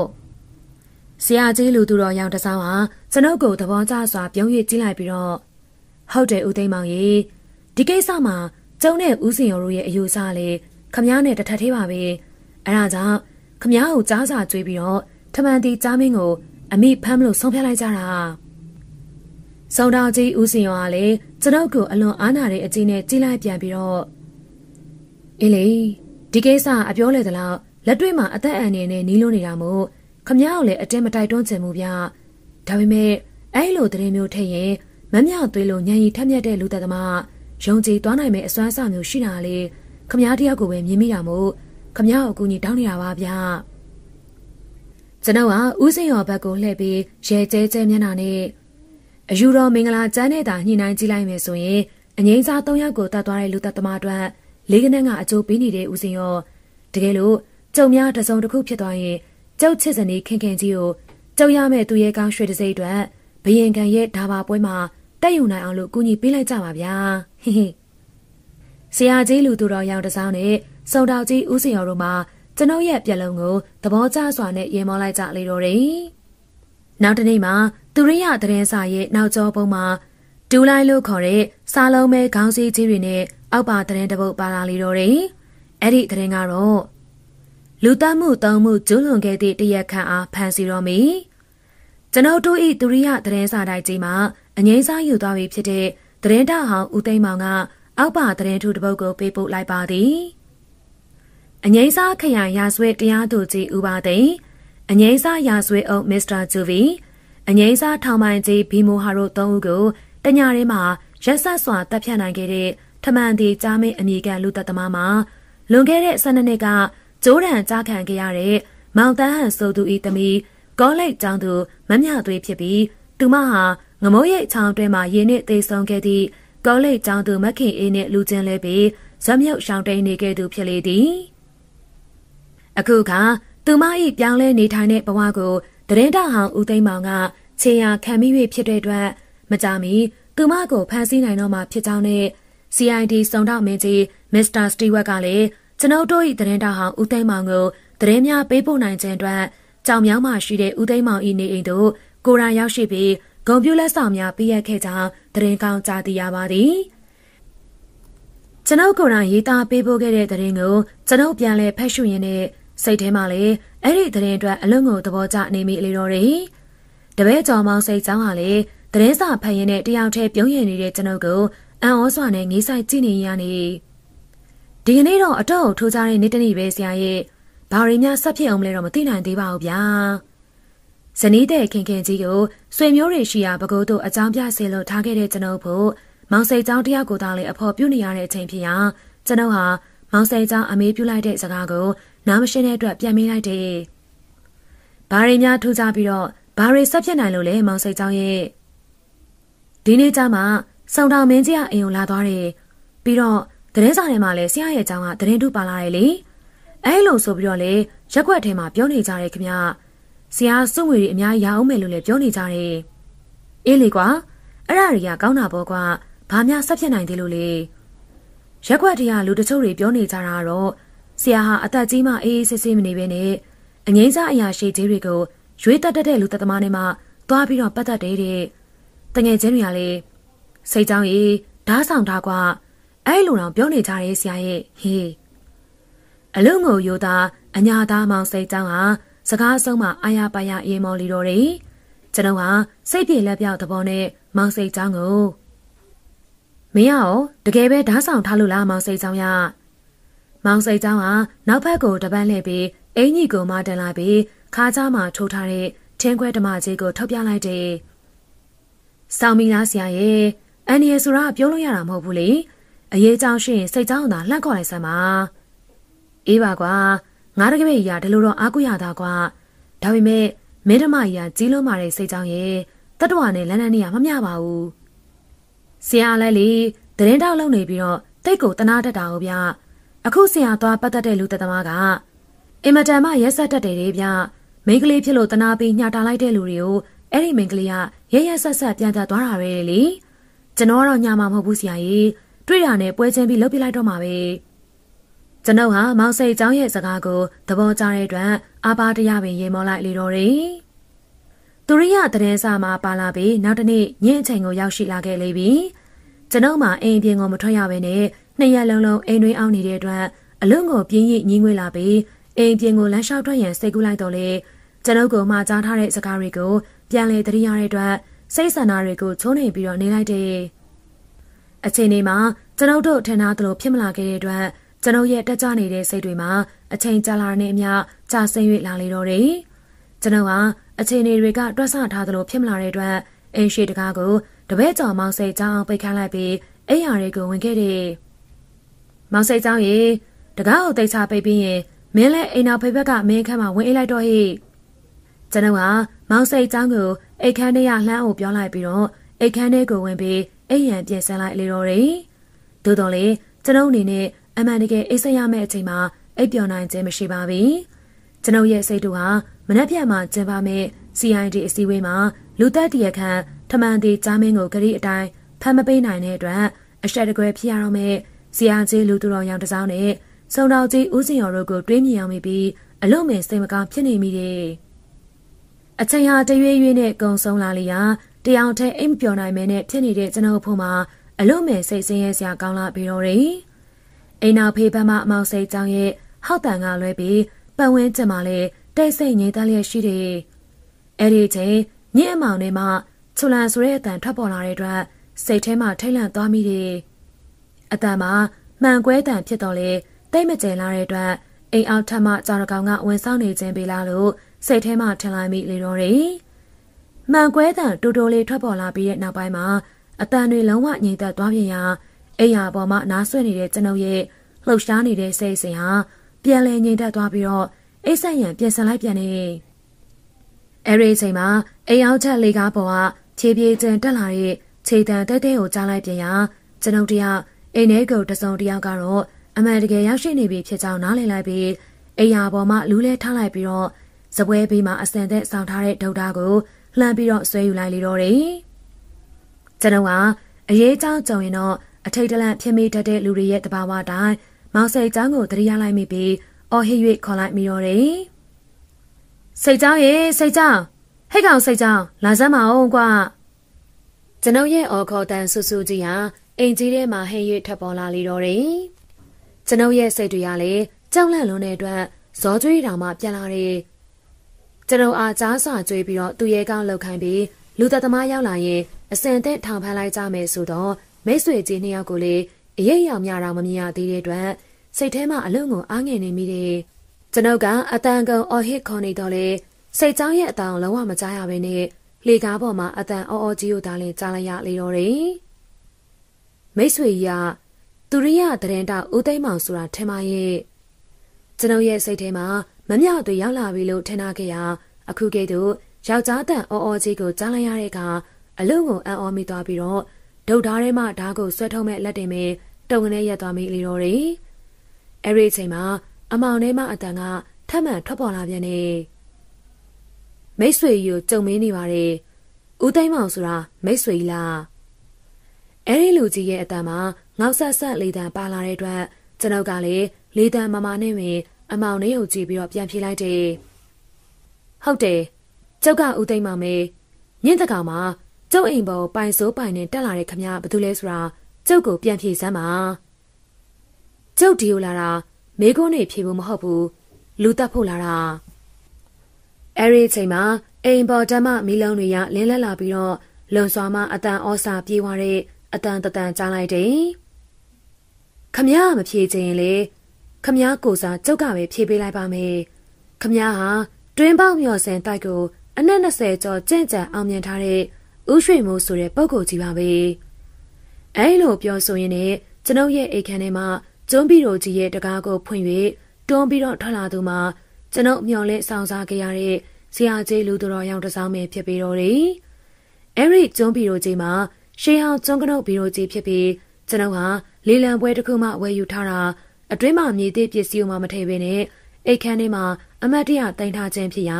ဆရာကြီးလူတော်ရောင်တစောင်းမြေသေးချိန်မှာဝင်ရောက်ပုံအောင်နေခဲ့သည်ဆိုတာတော့ကျွန်ုပ်အနေနဲ့လုံးဝမသိခဲ့ရအမှန်ပင်ဖြစ်ပါတယ်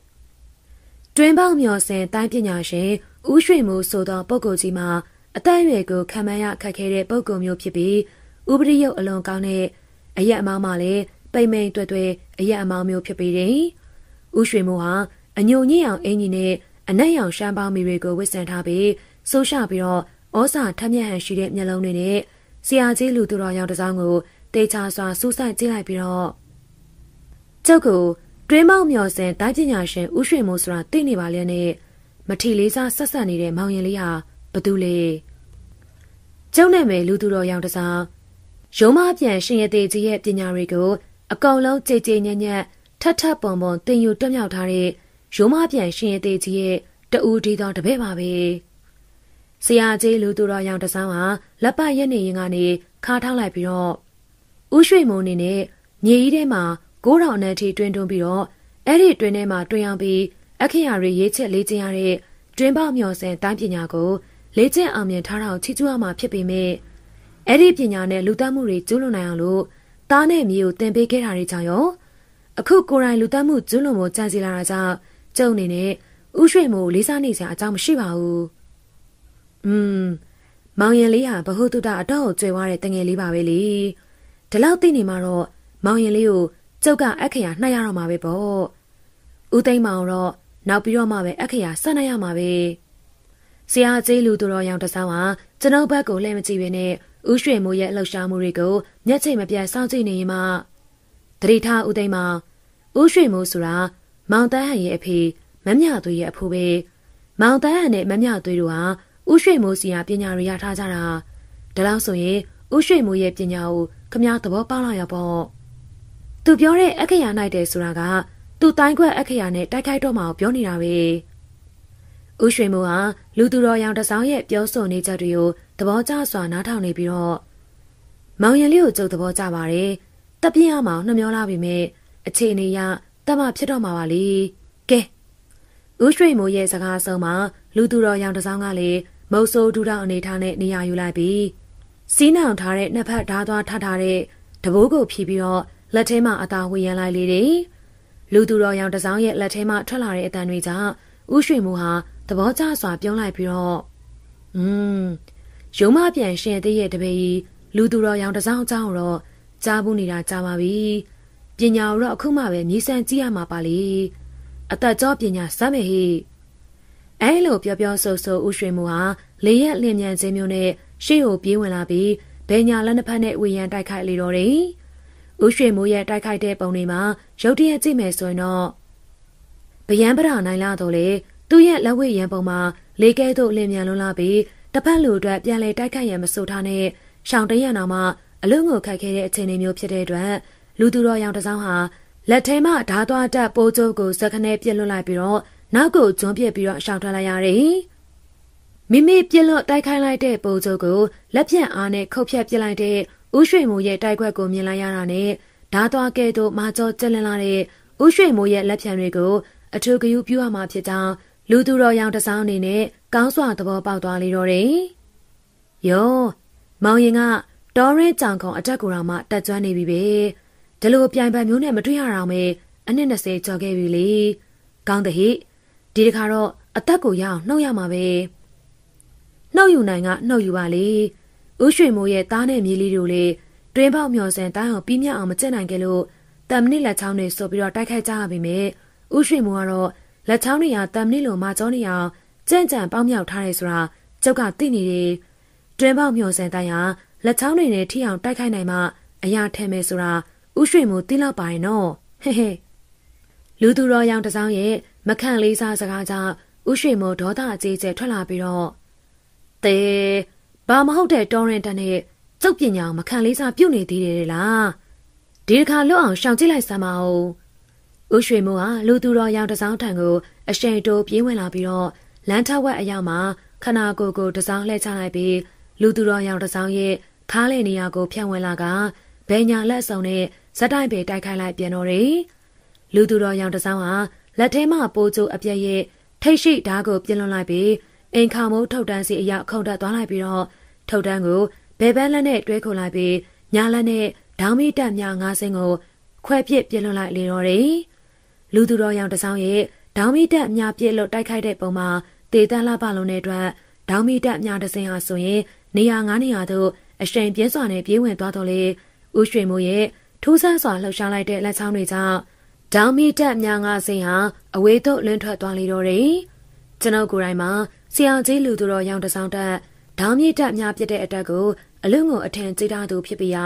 းတပြိုင်နက်တည်းပြစ်လို့တိုက်ခိုက်လိုက်တဲ့ဒေါင်းမီတက်မြ၅စင်းကိုဦးရွှေမိုးကအလွယ်တကူပုတ်ထုတ်လိုက်တာကိုတွေးလိုက်တာနဲ့ဦးရွှေမိုးဆိုတဲ့တွင်းပေါက်မျောစင်တိုင်းပညာရှင်ကြီးကိုအနာယူတိုက်ခိုက်ရန်အရေးမှာအလွန်ကိုမလွယ်ကူတဲ့အကြောင်းသိလိုက်ရပြီးတော့တယ်။အဲဒီအချိန်မှာဆရာကြီးလူသူတော်ရောင်တစ်စောင်းမှာကျမ်းမြင့်ပေါ်ပြေရောက်နေပြီဖြစ်ကဦးရွှေမိုးကိုခါထောက်ကြည့်နေလိုက်ပြီးတော့မှခါနောက်ကျောမှာထိုးထားတဲ့သုံးပေခန့်ရှိတဲ့အနက်ရောင်ဝါးချောင်းကိုထုတ်ယူပြီးလက်ထဲမှာစကင်လိုက်ပြီးတော့ဝှေ့ရန်ပြလိုက်တဲ့တော်ရင်မကြေတိုင်းမပြေတဲ့ဦးရွှေမိုးရဲ့တော်ရင်အတက်တွေဟာတိုင်းပညာရဲ့အခြေခံတွေပါပဲကျုပ်လက်မှာကင်ထားတဲ့လက်နက်ကိုတေချာကျင့်လိုက်စမ်းပါဦးတော်ရင်အတက်နဲ့တိုက်ခိုက်တဲ့နေရာမှာအထီးရောက်ဆုံးတိုက်ခိုက်နိုင်တဲ့ဝါနဲ့ပြန်ဆိုတာဒီဝါပဲဗျကျုပ်စီယာရုံမပြန်ရှင်သေးကိုယ်တိုင်အလောင်းတော်ကတ္တပဖျားနေရတော်ထဲမှာရွေးချယ်ပေးလိုက်တဲ့လက်နက်ဖေးကြားစစ်တွေတောင်မှဟော်ရီဝါနဲ့ပြန်နဲ့ကျုပ်ကိုယ်တိုင်တတ်ခဲ့ဘူးတဲ့ဦးရွှေမိုးဟာဝါနဲ့ပြန်ကိုစိုးဆိုင်ကြည့်လိုက်ပြီးမျက်နှာအနေငယ်ပြည့်ရည်သွားပြီးနောက်မင်းတပ်ဖူးတဲ့ကြားဆိုတဲ့တတဝါကအသိဉာဏ်မရှိတဲ့တတဝါကျုပ်ကအသိဉာဏ်ရှိတဲ့လူသားကနေကြားတတဝါတိုက်ခိုက်ရေးအတက်တွေနဲ့တိုက်ခိုက်နေတာကွာမင်းရဲ့ဝါနဲ့ပြန်လက်နက်ကိုစမ်းကြည့်လိုက်ပါဦးလူသူတော်ရောင်တစ်စောင်းကထုတ်ပြလိုက်တဲ့ဝါနဲ့ပြန်မှာဝါအမျိုးအစားများစွာတွေမှာအမာကျော်စုံဝါအမျိုးအစားဖြစ်ပြီးကျိန်လုံးကဲ့သို့နှွဲ၍မာကျော်တဲ့အတွက်ချိုးပြက်လို့လည်းမရနိုင်တဲ့လက်နက်တစ်မျိုးပင်ဖြစ်လေတယ်။ဦးရွှေမိုးကဲ့သို့ပူကဲ၍တိုက်ခိုက်ရန်ခက်ခဲလွန်းတဲ့တွင်းပေါက်မျောစင်တိုင်းပညာရှင်ကိုတိုက်ခိုက်တဲ့နေရာမှာဝါနဲ့ပြန်လက်နက်မှာအလွန်ကိုအသုံးတဲ့ပြီးတော့ကောင်းမွန်တဲ့လက်နက်ဖြစ်ပြီးဦးရွှေမိုးဟာဝါနဲ့ပြန်လက်နက်ကြောင့်စိတ်နှောက်ယှက်ဖြစ်သွားရလေတော့တယ်။ကဲလာပြီကြည့်ရှောင်ဟိ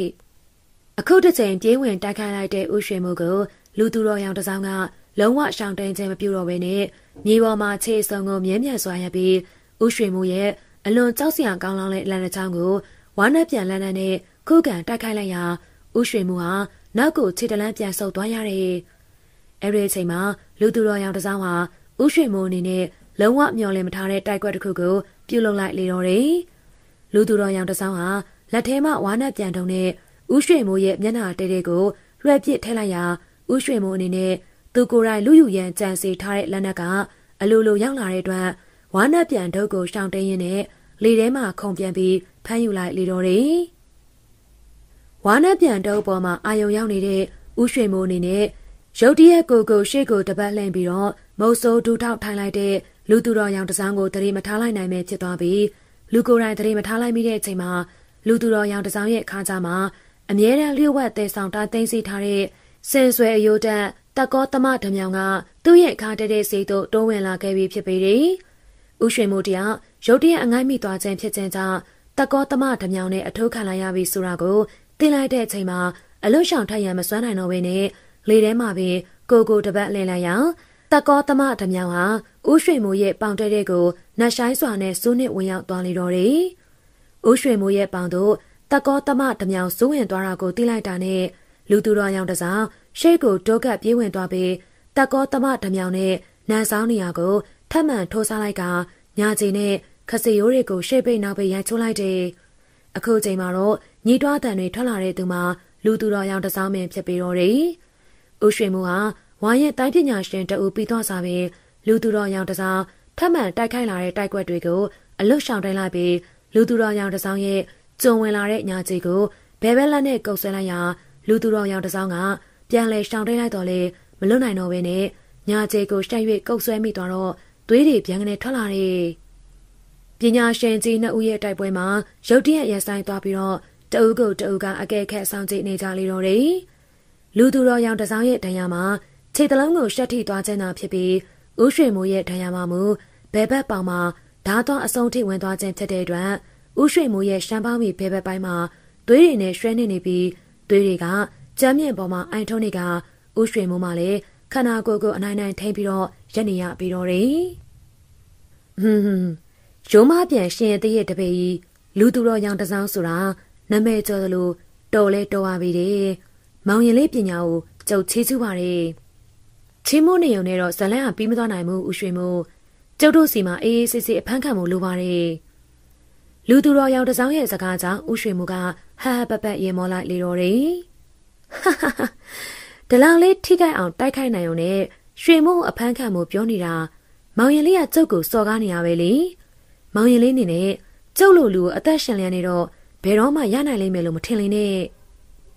အခုတိုက်ပွဲမှာမောင်ရင်လေးကညံကူးပြီးတော့အောင်လန်ထူသွားနိုင်ပေမဲ့နောက်တစ်ချိန်ပြန်ဆောင်ကြရင်တော့မောင်ရင်လေးရဲ့အသက်ကိုနှုတ်ယူမယ်လို့ကျုပ်ကလေးပေးလိုက်ပါရဲ့။ဦးရွှေမိုးဟာလှောင်ပြုံးတစ်ချက်ပြုံးလိုက်ပြီးလက်ထဲမှာဝါနဲ့ပြန်တုံးနဲ့ရုတ်တရက်လွှဲပစ်ထည့်လိုက်လေတော့တယ်။အခုတစ်ချိန်မှာဦးရွှေမိုးကဝါနဲ့ပြန်တုံးနဲ့ပြစ်လိုက်သူမှာလူသူတော်ရောင်တစောင်းကိုပြစ်လိုက်ခြင်းမဟုတ်ဘဲနဲ့ဘေးမငေးကြပြီးတိုက်ပွဲကိုစိတ်အေးလက်အေးငေးကြည့်နေတဲ့ကျွန်ုပ်ကိုပြစ်လိုက်ခြင်းဖြစ်လျာကျွန်ုပ်ဟာ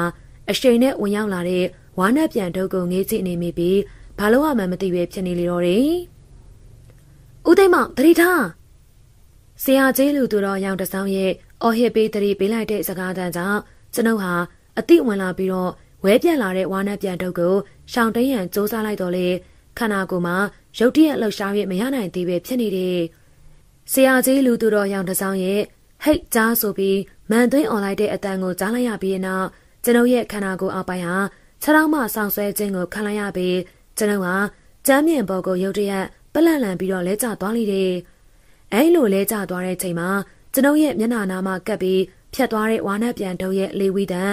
ဝီးဆိုတဲ့အတန်ကိုကြားလိုက်ရတဲ့အတွက်ကျွန်ုပ်ရဲ့စိတ်ထဲမှာအလွန်ကိုထိတ်လန့်သွားမိလေတော့တယ်။ကျွန်ုပ်ဟာကျမ်းမြင့်ပေါ်အရှိန်နဲ့ဒုံကနေကျသွားတဲ့အတွက်ခေါင်းထဲမှာမူးဝေသွားတော့လေဦးရွှေမိုးရဲ့အန်ဒီကိုတရိယာလိုက်မိတဲ့အတွက်လဲကျနေရကနေအလင်းအမြန်ထားလိုက်ပြီးပတ်ဝန်းကျင်ကိုမျက်လုံးဝေးကြည့်လိုက်တယ်။ဆရာကြီးလူသူတော်ရောင်တစောင်းဟာကျွန်ုပ်ရဲ့ရှေ့မှာမုတ်ဆိုးဒူးတောက်အနေထားနဲ့အကာအကွယ်ပေးထားပြီးလက်ထဲမှာလေဒေါင်းမိတက်အများနှချောင်းကိုအစင်သက်ကင်ထားတော့လေလှေကားပေါ်ကနေတဒုံတုံနဲ့ပြေးဆင်းသွားတဲ့အတန်ကိုကြားနေတဲ့အတွက်ဦးရွှေမိုးတယောက်တော့ထွက်ပြေးလွတ်မြောက်သွားကြပြီလို့ကျွန်ုပ်သိလိုက်တယ်။ဆရာကြီးကျွန်တော်အတွက်ငဲ့မနေပါနဲ့ဦးရွှေမိုးဟာအင်မတန်ကြောက်စရာကောင်းတဲ့ပညာရှင်ကြီးပါ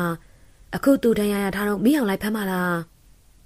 းသူဒဏ်ရာရထားတာမှန်ပေမဲ့သူ့ကိုအဲ့လောက်ရှော့မတော်လိုက်နဲ့ဦးသိမ်းမကြားနာခဲခဲသွားလိမ့်မယ်နောက်ပြီးအောက်ထက်ကမောင်ဆယ်ချောင်းအချိန်တွေကိုလေကျုပ်စိတ်ပူနေရဗျသူ့နောက်ကတော့ဒီဟာကိစ္စတွေပြီးတော့မှဆက်လိုက်ကြတာပေါ့ဗျဆရာကြီးလူသူတော်ရောင်တစောင်းပြောလိုက်မှပဲအိမ်အောက်ထက်မှာဓမ္မကြီးခါထိုးအိတ်နေတဲ့တပည့်ကျော်မောင်စိတ်ချောင်းကိုတရားမိတဲ့အတွက်အဲ့လောက်အတန်တွေစူညံနေပါလျက်နဲ့နိုးမလာတဲ့မောင်စိတ်ချောင်းတယောက်တော့တ ခုခုဖြစ်နေပြီလို့တွေးလိုက်ပြီးတော့ဟုတ်ပါရဲ့ဆရာကြီးရဲ့စိတ်ကြောင်းအင်မတန်ကိုနားပါတဲ့အကောင်မှာတခုခုဖြစ်နေပြီထင်ပါရဲ့ကျွန်ုပ်နဲ့ဆရာကြီးတို့ဟာအိမ်အောက်ထပ်ကိုအပြေးဆန်းသွားလိုက်ကြပြီးအိမ်အောက်ထပ်မှာမီးတွေကိုဖွင့်ကြပြီးမောင်စိတ်ကြောင်းရဲ့ခြံတော်ကိုလှမ်းလောကြည့်လိုက်ရာမျက်ဖြူလန့်နေတဲ့မောင်စိတ်ကြောင်းကိုတွေးလိုက်ကြရလေတော့တယ်ဆရာကြီးရဲ့မောင်စိတ်ကြောင်းတယောက်ဘာများဖြစ်နေပြီလဲမသိဘူးလောက်ပါအောင်ခမဘာမှမဖြစ်ပါဘူးမိเจ้าကိုလမ်းနဲ့ရက်ပိတ်သွားတာပါကျုပ်ပြန်ဖြေပေးလိုက်ပါမယ်ဆရာကြီးကမောင်စိတ်ကျောင်းရဲ့လေဘင်းနေရာ3နေရာကိုလက်ညှိုးနဲ့ထောက်ပြီးတော့ထိုးချလိုက်ရာမောင်စိတ်ကျောင်းဟာ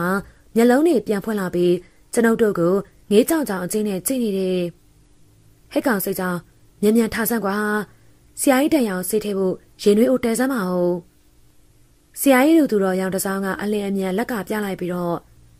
ဒဏ်ရာတွေကဆေးထက်နေဖို့အချိန်မဟုတ်တော့ဘူးဦးသိမ်းမတာမွေကစခန်းကိုအမြန်သွားကြရအောင်ပါဗျကဲအချိန်သိမ့်မရဘူးဗျာသွားကြစို့ပြောပြောဆိုပြီးဆရာကြီးလူသူတော်ရောင်တစောင်းအိမ်ပြေအမောင်တူတဲကိုထွက်ခွာသွားလျာကျွန်ုပ်ဟာလေအကြောင်းတူတစ်ခုခုတော့ရှိလိမ့်မယ်လို့စဉ်းစားမိတဲ့အတွက်ဘာမှမေးမြန်းမနေတော့ဘဲနဲ့ဆရာကြီးနောက်ကပြေးလိုက်သွားပြီးဆရာကြီးနဲ့ကျွန်ုပ်တို့ဟာတာမွေကစခန်းရှိရသို့အမောင်တူထဲမှာတရွေ့ရွေ့ရှောက်သွားကြလေတော့တယ်ညအမောင်တူမှာမီးလုံးတွေရဲ့အလင်းရောင်ကမှိန်ဖြောဖြောတာလင်းနေပြီဟာတရက်ပယ်များစွာစိုက်ပျိုးထားတဲ့ဦးသိမ်းမောင်ရဲ့အိမ်ကြီးမှာတော့လင်းတက်မီးတိုင်တွေရဲ့အလင်းရောင်မှာတိတ်မရှိရဘဲနဲ့မှောင်နဲ့မဲမဲတာဖြစ်နေတယ်။ညအမောင်တူရဲ့အလင်းရောင်မှိန်ဖြောဖြောအောင်မှာဒရင်တရိုင်နဲ့ပြေးထွက်လာတဲ့လူတစ်ယောက်ကိုတွေ့လိုက်ရတာနဲ့အမောင်ထဲမှာရှိတဲ့စကိုဒါကားလေးပေါ်မှာစုံတောင်ကြီးဦးစင်ရောအမောင်တူတွေကိုအထူးအာရုံစိုက်ပြီးတော့ကြည်နေလေတော့တယ်။ပြေးထွက်လာတဲ့လူကြီးဟာရိုင်တိုးရိုင်တာနဲ့လမ်းထောက်မှာအသိဉာဏ်နေတဲ့မိခိုးရောင်ကားကြီးပေါ်တက်လိုက်တာနဲ့မိခိုးရောင်ကားကြီးဟာဆန်နိုးပြီးတော့မောင်းထွက်သွားလေတော့ရစုံတော်ကြီးဦးစင်ရောကလေသူ့ရဲ့စတိုဒါကားလေးကိုကားမီးတွေလုံးဝမဖွင့်မနဲ့မိခိုးရောင်ကားကြီးနောက်ကနေမောင်းနှင်လိုက်ပါသွားလေတဲ့အဲ့ဒီချိန်လူပူလေးကွမ်ဆိုင်မောင်းနေတဲ့စတိုရီဘေကာကားဖြူကြီးနဲ့ကရင်မုံဆိုးကြီးဘိုးတာမောင်းနေတဲ့စတိုရိုဘေကာကားနဲ့ကြီးတို့ဟာလေအမောင်တူတွေမှာရက်တက်ထားကြရကနေအသေးသေးအသက်ဝင်လာကြပြီးတော့မိတွေကိုလုံးဝမဖွင့်မနဲ့မိခိုးရောင်ကားကြီးနောက်ကိုလိုက်သွားတယ်မိခိုးရောင်ကားကြီးပေါ်မှာလိုက်ပါလာတဲ့ဦးရွှေမှုဟာအင်းကြီးစားကိုစုပ်ဖြဲပြလိုက်ပြီးပေါင်ပေါ်မှာထွက်နေတဲ့သွေးတွေကိုတိတ်သွားစေဖို့ရှမ်းပေါင်းပြီးပေါ်မှာပတ်ပြီးတော့ခြေနှောင်လိုက်လေတယ်အဲလိုခြေနှောင်ပြီးရတဲ့နောက်မှကားတွေလိုက်ပါလာခြင်းရှိမရှိကိုလှမ်းပြီးတော့အကဲခတ်လိုက်ပြီးမောင်တန်လုံးကြီးငါတရားရလာလို့အိမ်ကိုအမြန်ပြန်ရအောင်မောင်းစမ်းကွာအနောက်ကရန်သူတွေကကားနဲ့လိုက်လာနိုင်တာမို့သတိထားစောင့်ကြည့်ဟိဟုတ်ကဲ့ဆရာကြီးလောလောဆယ်မှာတော့စကိုရာကားနဲ့တစီပဲဟိုးဝေးကြီးမှမောင်းနေတာတွေ့ပါတယ်ကျွန်တော်သတိထားပြီးတော့ကြည့်နေပါမယ်မောင်တန်လုံးဆိုတဲ့ကားဒရိုက်ဘာကလည်းနောက်ကြည့်မှန်ကနေတဆင့်ကြည့်ရင်လည်းအရှိန်ပြင်းပြင်းမောင်းနေလိုက်ရာစကိုဒါကားလေးဟာလမ်းဆောင်တစ်ခုမှလမ်းခွဲထွက်သွားတဲ့အတွက်စိတ်ထဲမှာတန်တရားစိတ်ရောပါသွားလေတယ်မောင်တန်လုံးကြီးအနောက်ကိုလည်းဂရုစိုက်အောင်တော့ရန်သူတွေကိုတိတ်ထန်သေးလို့မရဘူးကွယ်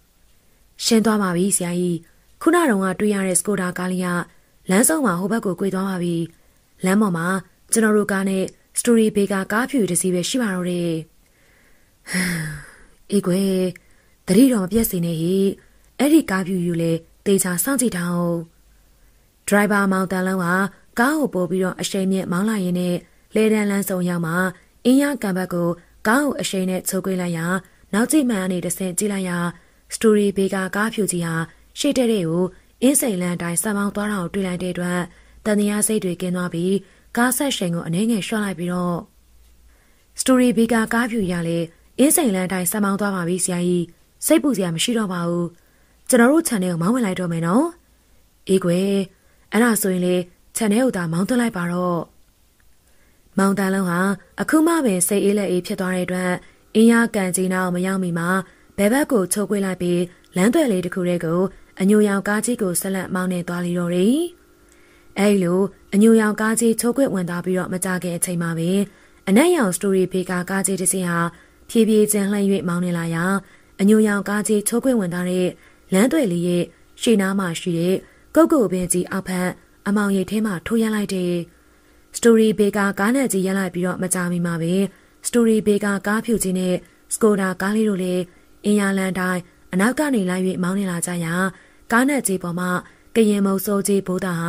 ာမိကျက်နဲ့ချိတ်ရွက်အချက်ပြလိုက်တာနဲ့စတိုရီဘေကကားဖြူကြီးဟာရှေ့တက်တိုင်၄တိုင်အကွာမှာရှိတဲ့အမောင်ရိပ်ထဲမှာဝင်းရလိုက်ပြီးတော့စကိုဒါကားလေးဟာလမ်းမကြီးပေါ်မှာကားငယ်ကွေးလိုက်ပြီးလင်ကမာရုပ်ဘက်ကိုပြန်လဲမောင်းနှင်သွားလိတော့တယ်။ကားနဲ့ကြီးပေါ်မှာကရင်မုံစိုးကြီးဘိုးသားကမိကျက်ကိုထပ်မံချိတ်ရွက်အချက်ပြလိုက်ပြီးလင်ကားထဲမှာဆင်းလိုက်ပြီးအမောင်ရိပ်ထဲကိုတိုးဝင်၍ပြောက်ကွယ်သွားလိတော့တယ်။တာမွေကတ်တဲ့စခန်းထဲမှာတော့ IB ဦးရီမောင်ကကော်ဖီနဲ့မုန့်တွေနဲ့အေးခံနေတဲ့အတွက်ကျွန်ုပ်နဲ့ဆရာကြီးလူသူတော်ရောင်တစောင်းတို့ကော်ဖီနဲ့မုန့်တွေကိုစားတောင်းနေတယ်။ဆရာကြီးလူသူတော်ရောင်တစောင်းရဲ့တွင်ရမှာဆော့ဆော့ပိုင်းကအလုံးကိုအန်ရဲ့ကြီးမားတဲ့ရန်သူကြီးတအုပ်နဲ့ရဲဆိုင်တိုက်ခိုက်ခဲ့ရတာကိုသတိမပြုမိတဲ့ဟန်နဲ့လွန်စွာအေးဆေးတည်ငြိမ်မှုရှိနေပြီးတော့ဥရွှေမိုးတယောက်ထွက်ပြေးလွန်မြောက်သွားခြင်းအတွက်လေညီတို့မှစိတ်လှုပ်ရှားနေခြင်းမရှိတဲ့အတွက်ကျွန်ုပ်မှာဆရာကြီးရဲ့စိတ်ဓာတ်ကိုအလုံးကိုအံ့အားသင့်နေမိတယ်။ဆရာကြီးရဲ့ခြေထောက်မတရားအတွက် IB ဦးရေးမောင်ကဆရာဝန်ခေါ်ပေးမယ်လို့ပြောတော့လေ။ရပါတယ် IB ရေဒီတရားလောက်က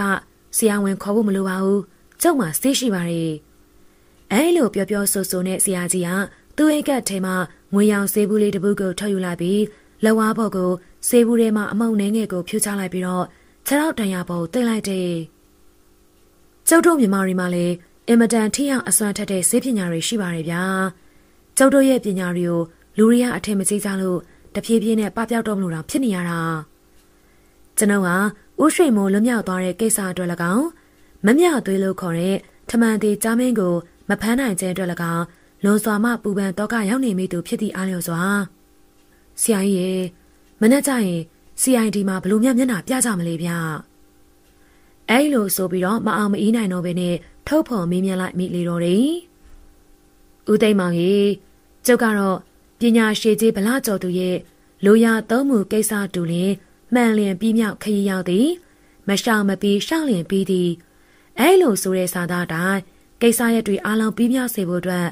လိုကွက်မရှိပို၍ညှိဆိုသလိုစူးစမ်းထားတာပဲဗျာအချိန်ဦးသာစောင့်ကြည့်နေရမှာပဲလေဖုန်းကတော့အခုချိန်နေမလာသေးဘူးဗျဆရာကြီးလူသူတော်ရောင်တစောင်းကပြောဆိုနေတဲ့အချိန်မှာပဲ IB ဦးရီမောင်ရဲ့စပွဲပေါ်မှာတယ်လီဖုန်းကျဲလောင်စွာနဲ့မြည်ဟိလာတယ် IB ဦးရီမောင်ဟာတယ်လီဖုန်းကိုကောက်ကန်လိုက်ပြီးတခွန်းနှခွန်းမြပြောလိုက်ပြီးရနောက်ဆရာကြီးကိုတယ်လီဖုန်းလှမ်းပေးလိုက်တယ်ဆရာကြီးစီကိုလာတဲ့ဖုန်းပါဗျဆရာကြီးလူသူတော်ရောင်တစောင်းကတယ်လီဖုန်းမှာပြောကြားနေသမျှကိုငြိမ်သက်စွာနားထောင်နေပြီးတော့မှကောင်းတယ်ဦးစင်ရောစီစဉ်ထားတဲ့အတိုင်းသာဆက်လုပ်ကြပါကျွန်တော်လည်းအခုထွက်လာခဲ့မယ်ဆရာကြီးလူသူတော်ရောင်တစောင်းဟာတယ်လီဖုန်းကိုပြန်ချလိုက်ပြီးတာနဲ့ IB ကြီးရေကျေးဇူးပြုပြီးတော့ကားတစ်စီးလောက်ကမာရွတ်ကတ်တဲကိုသွားဖို့စီစဉ်ပေးပါဗျာ IB လည်းကျွန်တော်တို့နဲ့လိုက်လာခဲ့ပါစုံတာမင်းကြီးမစ္စတာစတီဝက်ကသူ့လက်အောက်မှအဖွဲ့ဝင်တွေကိုဆရာကြီးလူသူတော်ရောင်တစောင်းအတွက်လိုအပ်သမျှကူညီရန်ညွှန်ကြားပေးထားတဲ့အတွက် IB ဦးရမောင်ဟာသူ့တပည့်ကျော်စာသည်မောင်ကြီးကိုကားတစ်စီးကိုအစင်သက်ပြန်ထားရန်ညွှန်ကြားလိုက်ပြီးတော့သူကိုယ်တိုင်လဲလိုက်ရန်ပြန်ဆင်းလိုက်လေတော့တယ်ကျွန်တော်တို့ရဲ့ကားကလေးကမာရွတ်ကတ်ရှိကိုရောက်တဲ့အခါဂတ်ရှိမှရပ်ထားတဲ့စုံတော်ကြီးဦးစင်ရော်ရဲ့စတိုဒါကားလေးကိုအစင်သက်မင်တွေ့လိုက်တယ်စုံတော်ကြီးဦးစင်ရော်နဲ့တူကမာရွတ်ဂတ်ဌာနအုပ်ကြီးဦးသိန်းနဲ့ပလိတ်တွေကလည်းကားတစ်စီးနဲ့အစင်သက်စောင့်နေကြတဲ့အတွက်ဆရာကြီးလူသူတော်ရောက်တစားကားပေါ်ကနေမစင်းတော့ဘဲနဲ့ကဲအားလုံးအစင်သက်ဖြစ်နေပြီဆိုတော့တရားခံနေစီကိုဆက်လိုက်ကြအောင်ဦးစင်ရော်ရေဌာနအုပ်ကြီးကိုအစီအစဉ်အသေးစိတ်တွေပြောပြထားပြီးပြီလားအားလုံးအစီအစဉ်တိုင်းရှင်းပြပြီးပါပြီဆရာကြီးလိုအပ်တဲ့ပလိတ်အင်အားလည်းရထားပါပြီကဲဒါဆိုရင်တော့အစီအစဉ်တိုင်းဆက်လိုက်ကြအောင်စို့ဆရာကြီးလူသူတော်ရောက်တစောင်းရဲ့စကားဆုံးတာနဲ့ရှေ့ဆုံးမစုံတော်ကြီးဦးစင်ရော်ရဲ့စကိုဒါကားလေးရဦးဆောင်ပြီးအနောက်မှကျွန်ုပ်တို့ရဲ့ကားနဲ့ကမာရွတ်ဌာနအုပ်ကြီးရဲ့ကားနှစ်စီးရလိုက်ပါလာပြီးတော့အင်ယာလန်တိုင်းမောင်းနေလာခဲ့ကြလေတော့တယ်မကြမီမှာပဲစုံတော်ကြီးဦးစင်ရော်ရဲ့ကားမှအချက်ပြမီးလင်းလာပြီးကားဟာလမ်းရဲ့ညာဘက်ကိုကပ်ရလိုက်တဲ့အတွက်ကျန်တဲ့ကားတွေကလည်းလမ်းရဲ့ဘေးကိုကပ်ရလိုက်ကြပြီးကားပေါ်မှာလူတွေဟာဆရာကြီးလူသူတော်ရောက်တစောင်းနဲ့တူလမ်းတစ်ဖက်ကိုကူးလိုက်ပြီးအမောင်ရိပ်ထဲကိုတိုးဝင်ပြောက်ွယ်သွားကြတယ်ဆရာကြီးလူသူတော်ရောက်တစောင်းကိုမြင်လိုက်တဲ့နဲ့ကရင်မုတ်ဆိုးကြီးဘိုးသားဟာအမောင်ရိပ်ထဲကနေတိုးထွက်လာတယ်ကားမောင်းတဲ့ဒရိုင်ဘာကောင်းလေးကိုအိမ်နောက်ကတူနေတဲ့အိမ်လေးထဲမှာကျိုးထုတ်ပြီးတော့ဖမ်းထားလိုက်ပြီးအိမ်ကြီးထဲမှာတော့အဖိုးကြီးနဲ့ကောင်မလေးပဲရှိတယ်အဖိုးကြီးကဒဏ်ရာဆေးကုဖို့လုပ်နေကြတယ်ကရင်မုတ်ဆိုးဘိုးသားဟာညဲ့အမောင်ထဲမှာ ကြောင်တကောင်အလားလှုပ်ရှားသွားလာနိုင်သူဖြစ်တဲ့အတွက်ရန်သူတွေရဲ့အခြေအနေကိုဆရာကြီးလူသူတော်ရောင်တစောင်းကိုရှင်းပြနေတာကောင်းတယ်မုတ်ဆိုးကြီးကျုပ်တို့ဝင်ဖမ်းကြမယ်တတ်နိုင်သမျှအရှင်ဖမ်းနိုင်မှုစူးစမ်းပါဒင်းတို့ပညာသိကောင်းတာမို့မလွဲတာနာမှာလက်နဲ့ထုတ်သုံးကြပါကောင်းတယ်ဝေကျုပ်ကလည်းပညာကောင်းတဲ့လူတွေနဲ့ကြုံကျင်နေတာပါသူတို့ကိုတိုက်ရင်လူချင်းလုံးဝအပိုးမခံမဲနဲ့အဝေးကနေပဲခွာပြီးတော့တိုက်ပါအကက်ခံလိုက်မယ်ဆိုရင်တော့မုတ်ဆိုးကြီးအသက်ပါသွားလိမ့်မယ်နော်ကရင်မုတ်ဆိုးကြီးဘိုးတာကကောင်းကြီးလိုက်ပြီးရှေ့ဆုံးမှထွက်ခွာသွားလိရာဆရာကြီးလူသူတော်ရောင်တစောင်းစုံတော်ကြီးဦးစင်ရောIB ဦးရင်မောင်နဲ့ကျွန်ုပ်တို့ဟာလည်းအနောက်ကနေကပ်ပြီးတော့လိုက်ပါသွားကြလေတော့တယ်ကမာရွတ်ကဌာနအုပ်ကြီးနဲ့ကမာရွတ်ကမပလိတ်တွေဟာအနောက်ကနေတိတ်ဆိတ်စွာနဲ့လိုက်ပါလာကြပြီး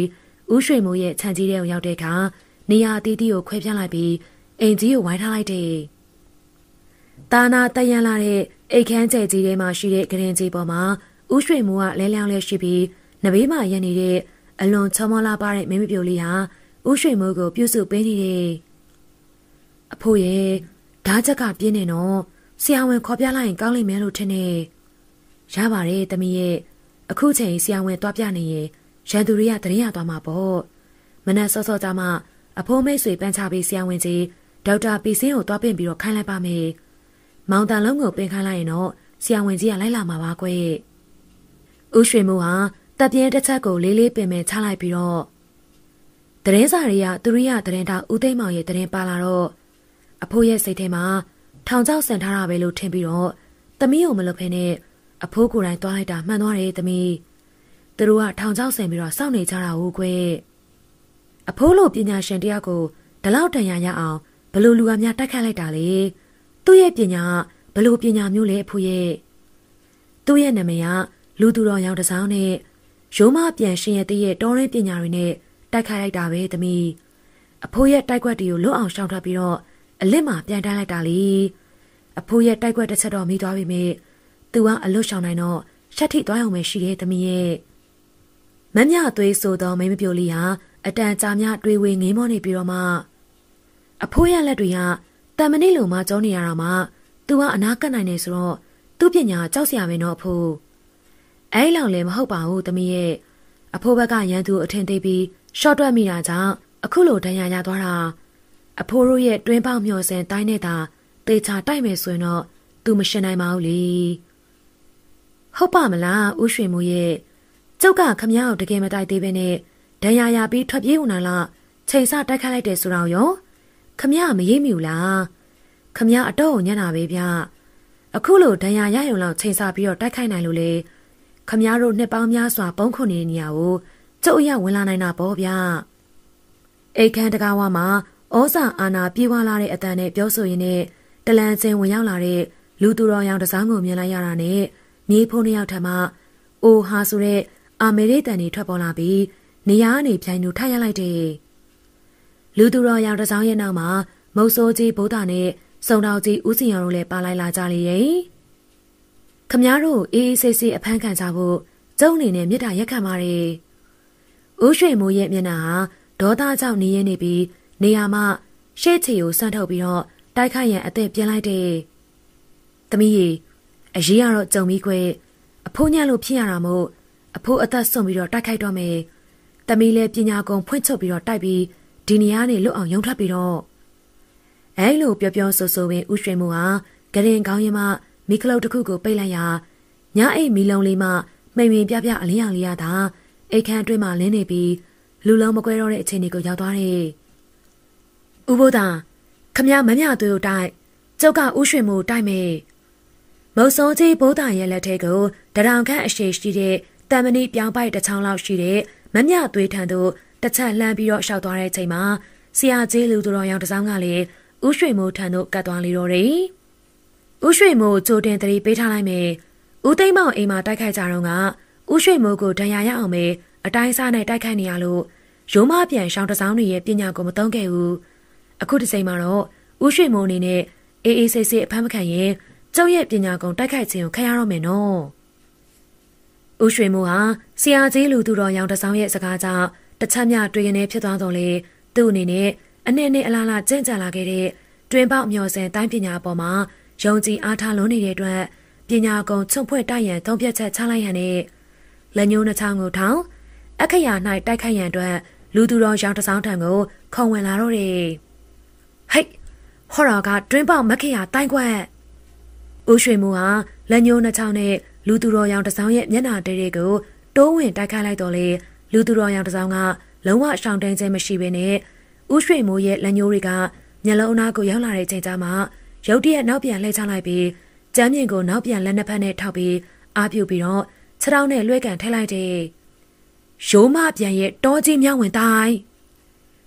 လူသူတော်ရောင်တစောင်းရဲ့လင်မြန်ပြီးတော့အင်အားပြင်းထန်လာတဲ့တံပြန်တိုက်ခိုက်ချက်တွေကြောင့်ဦးရွှေမိုးရဲ့ခါယိုနေရာမှာဒဏ်ရာပြင်းထန်စွာရရှိသွားလေတော့တယ်။ဦးရွှေမိုးဟာဂရင်ဆောင်နေရာတို့တိုင်လွင့်သွားတော့လေအလွန်စိတ်ဓာတ်မာကြောသူဖြစ်တဲ့တိုင်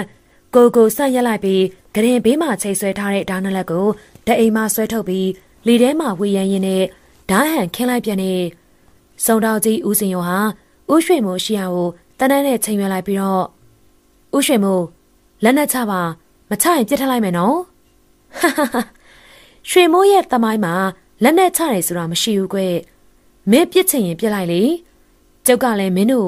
့တမလုံးကိုအဖော်ခေါ်သွားမှာပေါ့ကွာဦးရွှေမိုးကမမြသွေးကိုလှမ်းကြည့်လိုက်ရာမမြသွေးရလေမုတ်ဆိုးကြီးဘိုးတာနဲ့တိုက်ခိုက်နေလျက်ရှိပြီးအသာစီမရနိုင်သေးပဲဖြစ်နေတာကိုတွေးလိုက်တဲ့အတွက်သမီးလေးလွတ်အောင်ပြေးတော့ဟိအချိန်ဆွဲနေလို့ဖြစ်တော့ဘူးဦးရွှေမိုးဟာဒဏ်ရာရနေတော့လေသွေးယူသွေးတဲ့နဲ့တရှိနှချောင်းကိုဝေရန်လိုက်ပြီးမမြသွေးကိုကူညီနိုင်မှုအတွက်မုတ်ဆိုးကြီးဘိုးတာထံကိုခုံဝင်သွားလိတဲ့ဘိုးတာရဲ့တတိထားရဲ့လိုအပ်လာရင်တမဏိပြောင်းကိုထုတ်တော့ရရဝေးကောင်မလေးကိုသာအမိဖမ်းလူသူတော်ရောင်တစောင်းဟာမမြသွေးထံကိုခုံဝင်ပြီးခါကြောတွေကိုလဝစောင်းနဲ့ခုတ်ဟန်ပြင်းလိုက်ပြီးကိုနယ်ပြီးတော့ရှောင်တိန်လိုက်တဲ့ချိန်မှာလက်နှစ်ဖက်ကိုဖမ်းချုံလိုက်တော့လေမမြသွေးကအလွတ်ရှောင်ထွက်သွားနိုင်တဲ့အတွက်အမြန်နောက်ဆုတ်ရှောင်တိန်လိုက်ရတယ်မုတ်ဆိုးကြီးဘိုးသားမလေးဦးရွှေမိုးရဲ့ဓာနလက်နဲ့တိုက်ခိုက်ခြင်းကိုတမဏိပိုင်နဲ့အလူးလဲခံပြီးတော့တိုက်ခိုက်နေတယ်အခြေအနေမှာအလုံးကိုရှုပ်ထွေးလုံးနေတဲ့အတွက်လူသူတော်ရောင်တစောင်းဟာအားလုံးကိုထိမ့်သိမ့်နေရလေတော့တယ်ဦးစင်အောင်မပြစ်နဲ့အောင်ကိုလူတွေပါထိကုန်မယ်ညအိတ်မီလုံးလေးရဲ့အလင်းရောင်အောင်မှာတိုက်ခိုက်နေကြခြင်းဖြစ်တဲ့အတွက်တယောက်နဲ့တယောက်လူလုံးမကွဲကြတဲ့အချိန်ဖြစ်နေချိန်ဦးရွှေမိုးရဲ့ဓာနလက်နဲ့ဝေရန်တိုက်ခိုက်ခြင်းကိုဇက်တိုက်နားဆုပ်ပြီးတော့ရှောင်နေရတဲ့မုတ်ဆိုးကြီးဘိုးသားမှာကြောင်ပိတ်မိလာတဲ့အတွက်ဦးရွှေမိုးရဲ့ရက်ဆက်ကြမ်းတမ်းစွာတိုက်ခိုက်နေတဲ့ဓာချက်ပြီးတော့မဲ့စက္ကန့်မိုင်လုံးမှာလူသူတော်ရောင်တစောင်းကဦးဘိုးသားတမဏိပြောင်းအဲလိုလှမ်းអော်ပြီးတော့တတိပေးလိုက်တယ်လူသူတော်ရောင်တစောင်းကိုယ်တိုင်ကလည်းဝင်ရောက်ကူညီတိုက်ခိုက်ရန်မဖြစ်နိုင်ပဲမမြသွေးရဲ့တမဏိအစွန်းနဲ့တိုက်ခိုက်ခြင်းကိုပုတ်ကာတေကရှောင်တန်းရင်းနဲ့မမြသွေးကိုလက်ရဖမ်းဆီးတိုက်ခိုက်နေတဲ့အတွက်ဦးဘိုးသားရဲ့အသက်အန္တရာယ်ကြားရောက်တော့မဲ့ချိန်မှာပါဇက်မအော်ဟစ်တရီပေးရင်းနဲ့လက်တော့မြသုံးစင်းကိုအမြန်ပြစ်လွတ်လိုက်ရလေတော့တယ်။မုတ်ဆိုးကြီးဘိုးသားကိုင်ဆောင်တဲ့တမဏိပြောင်းမှာတမန်တိုက်ခိုက်ချိန်မှာဒုတ်ချောင်းတစ်ဖွဲသာတိုက်ခိုက်နိုင်ပြီးတေရေးရှင်ရင်နဲ့ကြုံလာရင်တော့ပြောင်းတန်ရဲ့တစ်ဖက်ထိပ်ကိုနှိပ်လိုက်ပါကကြံတဲ့တစ်ဖက်ပြောင်းဝါကနေအစိမ့်အပ်တွေထွက်လာနိုင်ရန်အထူးစီမံပြုလုပ်ထားခြင်းဖြစ်ပြီးရာမုတ်ဆိုးကြီးဘိုးသားမှာတေရေးရှင်ရဲ့ကြုံလာရပြီဖြစ်တဲ့အတွက်တမဏိပြောင်းထိပ်ကိုဖိနှိပ်ရန်ပြင်ဆင်တော်လေဓာနလက်ရဲ့တိုက်ခိုက်မှုတွေကြောင့်အခက်ကြုံနေစင်မှာလူသူတော်ရောင်တစောင်းပြစ်လွန်လိုက်တဲ့လက်မမြသုံးစင်းကဦးရွှေမိုးရဲ့ခန္ဓာကိုယ်3နေရာကိုထိမှန်သွားတဲ့အတွက်ဦးရွှေမိုးတယောက်တုံကနေဖြစ်သွားစဉ်မုတ်ဆိုးကြီးဘိုးသားကတမဏိပြောင်းထိပ်ကိုဖိနှိပ်လိုက်တဲ့အတွက်ဦးရွှေမိုးမှာနေရာမှာပင်လဲကျသိဆုံးသွားလိမ့်တော့တယ်ဦးရွှေမိုးရဲ့အဖြစ်ပြက်ကြောင့်တခန်းလုံးရုတ်တရက်ငြိမ်းချသွားစဉ်လူသူတော်ရောင်တစောင်းကဦးရွှေမိုးပိတ်ချခဲ့တဲ့မိခလုတ်ကိုပြန်ဖွင့်လိုက်တဲ့အတွက်အခန်းတွင်းမှာမီးတွေပြန်လည်လင်းထိန်လာတယ်။ဆရာကြီးလူသူတော်ရောင်တစောင်းကလည်းဒဏ်ရာတွေလည်းလဲကျစွာတိတ်ဆုံးနေတဲ့အလွန်အစွမ်းထက်မြက်ပြီးစိတ်ဓာတ်မာကြောခက်ထန်လွန်လာတဲ့တွင်ပေါက်မျောစင်တိုင်းပညာရှင်ကြီးဦးရွှေမိုးကိုလှမ်းကြည့်လိုက်ပြီးတော့တတဝါတစ်ခုကန်တစ်ခုပါပဲလေကျုပ်တို့တတ်ဖို့ကြံစီတော့သူတရားသူ့စီရင်သွားရပြီပေါ့မမြသူကိုလေအေးဆေးဆေးအဖမ်းခံလိုက်ဖို့ကျုပ်ကမေတ္တာရက်ခံပါတယ်ထမန်သေးကြားမင်းအမိခံမမြသွေးဆိုသောမိမပြိုလေးဟာအဖိုးဖြစ်သူဦးရွှေမိုးရဲ့အလောင်းကိုစူးစိုက်ကြည့်လိုက်ရင်နဲ့မျက်ရည်ကျမလာဘဲနဲ့အန်ကိုတင်းတင်းကြိတ်လိုက်ပြီးတော့ကျမရဲ့အမေကိုလည်းတတ်ခဲ့ကြပြီးကျမအဖေကိုလည်းတတ်လိုက်ကြတယ်အခုတခါ ကျမအဖိုးပါတက်ပြန်ပြီရှင်တို့ကျမတစ်သက်လုံးမကြည့်ဘူးရှင်ကိုတက်မယ်မမြသူရလူသူတော်ရောင်တစ်စောင်းကိုစူးစိုက်ကြည့်လိုက်ပြီးတန်မဏိလက်စွမလက်ချောင်းတွေနဲ့လေးရက်လင်းမြန်ခြင်းမျိုးနဲ့ပြေးဝင်လာလေတော့တယ်လူသူတော်ရောင်တစ်စောင်းကလည်းမမြသူရဲ့လက်ချောင်းလေးတွေကနေလွတ်ယုံများရှောင်းလိုက်ပြီးလက်နှစ်ဖက်ကိုချုပ်ဖို့အတွက်ပူကန်လိုက်ရာမမြသူရနောက်ကိုပြန်ဆုပ်သွားလိတဲ့ကျုပ်ကမတိုက်ချင်လို့ညှာနေတာကိုမမြသူရထပ်တိုက်လာရင်တော့ကျုပ်လည်းပြန်တိုက်ခိုက်ရလိမ့်မယ်ဆရာကြီးလူသူတော်ရောင်တစ်စောင်းဟာရှေ့ကိုတလန်ကျန်ရှောင်းလန်းလာလျာမမြသူရနောက်ကိုလုံးဝစုံမသွားဘဲနဲ့နေရာမှာပဲရက်ဆောင်နေပြီးမာကျော်ခတ်ထန်လာတဲ့မျက်နှာထားနဲ့စောင့်ကြည့်နေလေတော့တယ်တွင်ပေါက်မျောစင်တိုင်းကိုကြင့်ကြံရင်နဲ့တယောက်တည်းအနေကြလာတော့စိတ်ဓာတ်တွေမာကျော်ခတ်ထန်ကြမ်းတလာတာပေါ့မမြသွေးပညာမာညာကြောင့်နေရာတိုင်းမှာမာနတွေတက်နေပြီးတော့ဆုံးဖြတ်လောက်ကင်ပုံတွေမှားရရတာပဲလောကကြီးမှာတောင်တထောင်ထက်ပုံမြင့်တဲ့တောင်ဆိုတာအမြဲတမ်းရှိပါတယ်မမြသွေးပညာရက်တွေဟာအဆုံးမရှိဘူးအဲဒါကြောင့်ပညာမာနတက်နေခြင်းဟာလူတွေကိုအမြဲတမ်းဒုက္ခပေးနေတာပေါ့လေမမြသွေးရဲ့မျက်နှာမှာပို့ပြီးတော့မာကျော်ခတ်ထန်လာပြီးလင်မျက်နှာမှာဒေါသကြောင့်နေရဲလာပြီးကြားပြူမာလေးကဲ့သို့အသွင်တရံပေါ်လာတယ်ရှင်ကကျမရဲ့အဖိုးကျမရှိမှလည်းတက်ပြစ်လိုက်တယ်ပြီးတော့တရားချတဲ့စကားတွေလာပြောနေတယ်တရားချတဲ့စကားတွေလာပြောမနေပါနဲ့တော့ရှင့်ကိုပြန်တက်ရမှာဟောဒီအခန်းထဲကလူတွေအားလုံးကိုတက်ရမှာအဲ့လိုတက်ရမှာလေကျမကျင်တတ်နိုင်လိမ့်မယ်မမြသွေးဟာလေးရက်လင်းမြန်ခြင်းမျိုးနဲ့လူသူတော်ရောင်တစ်စောင်းကိုပြေးဝင်တိုက်ခိုက်လိုက်ရာလူသူတော်ရောင်တစ်စောင်းကနောက်ကိုခုံရှောင်ပေးလိုက်တဲ့အချိန်မှာရုတ်တရက်နောက်ပြန်လှည့်လိုက်ပြီးလေအိတ်ခမ်းနောက်ပေါက်မှထွက်ပြေးရန်ပြင်လိုက်တဲ့ဒီလိုမရဘူးလေကွယ်ဆရာကြီးလူသူတော်ရောင်တစ်စောင်းထံမှအတန်တဲတဲကိုကြားလိုက်ရပြီးတော့မမြသွေးရဲ့နောက်ကျောသို့ခုံပြန်ရောက်ရှိသွားပြီးညာလက်နဲ့ပခုံးကိုရိုက်ချရန်ပြင်လိုက်တဲ့အတွက်မမြသွေးအဲ့ဒီညာဘက်လက်ကိုကုတ်ဆွဲရန်ပြင်လိုက်စင်ပါပဲညာလက်ကနေလက်ကနေနောက်ပြန်ဆုပ်သွားပြီးဆရာကြီးရဲ့ဘဲဘက်လက်ချောင်းကမမြသွေးရဲ့ခါကြောနေရာသို့တိုးဝင်သွားလေတော့တယ်မမြသွေးမှာခါကြောနေရာကိုထိသွားတဲ့အတွက်ရှေ့ဆက်မပြေးနိုင်တော့ဘဲနဲ့နေရာမှာပုံလက်သားလဲကျသွားလေတော့တယ်ဆရာကြီးလူသူတော်ရောင်တစ်စောင်းကစုံတော်ကြီးဦးစင်ရော်ကိုလှည့်ကြည့်လိုက်ပြီးတော့ဦးစင်ရော်ရေတရခန်ကိုလက်ထိတ်ခတ်ထားလိုက်ပါကျုပ်ကမေကျော်ကိုထုတ်ပိတ်ထားပြီးမြဲပြန်ပြီးတော့သတိရလာရင်ရန်ရှာနိုင်တယ်နော်ဟုတ်ပါရဲ့ဆရာကြီးရေမင်းကလေးကရုပ်ကလေးကနှုတ်နေသလားစိတ်ဓာတ်ကလည်းခက်ထန်မာကြောလာပါတယ်အဲ့ဒီတွင်းပေါက်မျောစင်တိုင်းကျင့်စံကကြင့်ကြံမိတဲ့လူတိုင်းကိုစိတ်ဓာတ်ခက်ထန်ကြမ်းတမ်းစီတာဟုတ်ဗျပညာအလွဲသုံးတဲ့လူတွေကကြတော့ပိုဆိုးတော့တာပေါ့ဗျာလူတက်တဲ့အထိအမားတွေကျူးလွန်ပြီးတော့တာပေါ့ဆရာကြီးလူသူတော်ရောင်တစ်စောင်းဟာမေမျောနေတဲ့မမြသွေးကိုကြည်ရင်နဲ့တပ်ပြင်းကိုလေးလေးပင်ပင်ကြီးချလိုက်မိလေတော့တယ်မနက်စောစောပိုင်းသာရှိသေးတော့လေအင်းစိတ်မှာရှိတဲ့ CID ရုံးကြီးမှာစုံတောက်အရာရှိကြီးတွေအင်စပက်တော်တွေနဲ့စစ်ရဲအဖွဲ့မှမေဂျာဒါနန်တို့အားလုံးစုံကြီးစွာနဲ့ရောက်ရှိနေကြပြီလေစုံတော်မင်းကြီးမစ္စတာစတီဝက်တရားမှလည်းမျက်နှာမကောင်းလာဘဲနဲ့အစည်းအဝေးခမ်းမကြီးရဲ့ထိတ်မှရှိတဲ့ဇပွဲမှာထိုင်ရင်းနဲ့ပရင်းပေါက်မှနေပြီးအပြင်ကိုငေးမောကြည့်ရှုနေလေတယ်အစည်းအဝေးခမ်းမတွေကြီးထဲမှာအားလုံးမှလည်းမျက်နှာတွေအကြီးအကျယ်ပြတ်ကြပြီးမကြာမီရောက်ရှိလာတော့မဲ့ပြည်ထရေးအတွင်းဝင်ကြီးမစ္စတာကလီမင့်ကိုစောင့်မျှော်နေကြတယ်အဲ့ဒီအစည်းအဝေးခမ်းမကြီးထဲမှာအမှုရာမပြတ်ဖဲနဲ့ပြုံပြုံရွှင်ရွှင်ရှိနေတဲ့သူတွေမှာရှာရှာပါပါတယောက်သာရှိတယ်အဲ့ဒီသူကတော့စစ်ရဲအဖွဲ့မှမေဂျာဒါနန်မင်းဖြစ်လေတယ်မေဂျာဒါနန်ကမစ္စတာစတီဝက်ကဒေါသကြီးလွန်းတာဟုတ်ဗျာတရခန်ကိုတပတ်အတွင်းဖမ်းမပေးနိုင်ရင်စုံတော့ရာရှိတွေအားလုံးကိုနှောက်ထွက်စာတင်မှုအဲ့ဒီအထီကိုဝန်နေပေးလိုက်ပြီးတော့မစ္စတာစတီဝက်ကိုယ်တိုင်လည်းနှောက်ထွက်စာတင်မမယ်ဆိုတာတော့မပြောသင့်ဘူးလို့ထင်တယ်ဒီကိစ္စမစ္စတာစတီဝက်နဲ့မှမဆိုင်တာကိုဘာသာကိုအေးအေးနေလို့ရရသားနေမြဗျာသူမြပြဿနာမှာဝင်ပါလိုက်ကတော့မစ္စတာစတီဝက်မှားသွားတယ်လို့ကျွန်တော်ထင်ပါတယ်စုံတော်မင်းကြီးမစ္စတာစတီဝက်ရဲ့မျက်နှာမှာဒေါသကြောင့်နေရဲသွားပြီးတော့ခမားအနေနဲ့ကျုပ်ကိုဝေဖန်စရာမလိုပါဘူးမိသားဟောဒီ CID အဖွဲ့ကြီးထဲမှာကျွန်ုပ်ကခေါင်းဆောင်မှာခေါင်းဆောင်ဆိုတာမိမိလက်အောက်ငယ်သားတွေအားလုံးပေါ်မှာတာဝန်ယူရရမှာပေါ့ကျွန်ုပ်ရဲ့လက်အောက်ဝန်ထမ်းတွေကိုအလောက်ကနှုတ်ထွက်ခိုင်းပြီးကျွန်ုပ်နဲ့မသက်ဆိုင်သလိုနေဖို့ထီရတော့ကျွန်ုပ်တရေဖို့မကြောက်ပါဘူးဗျကျွန်ုပ်ပြောတာမှားသွားပါတယ်မစ္စတာစတီဗန်ခက်တာမစ္စတာလူသူတော်ရောင်တစောင်းကလေပြည်ထဲရေးအတွင်းဝင်ကြီးမစ္စတာကလီမင့်လိုပုံကုမျိုး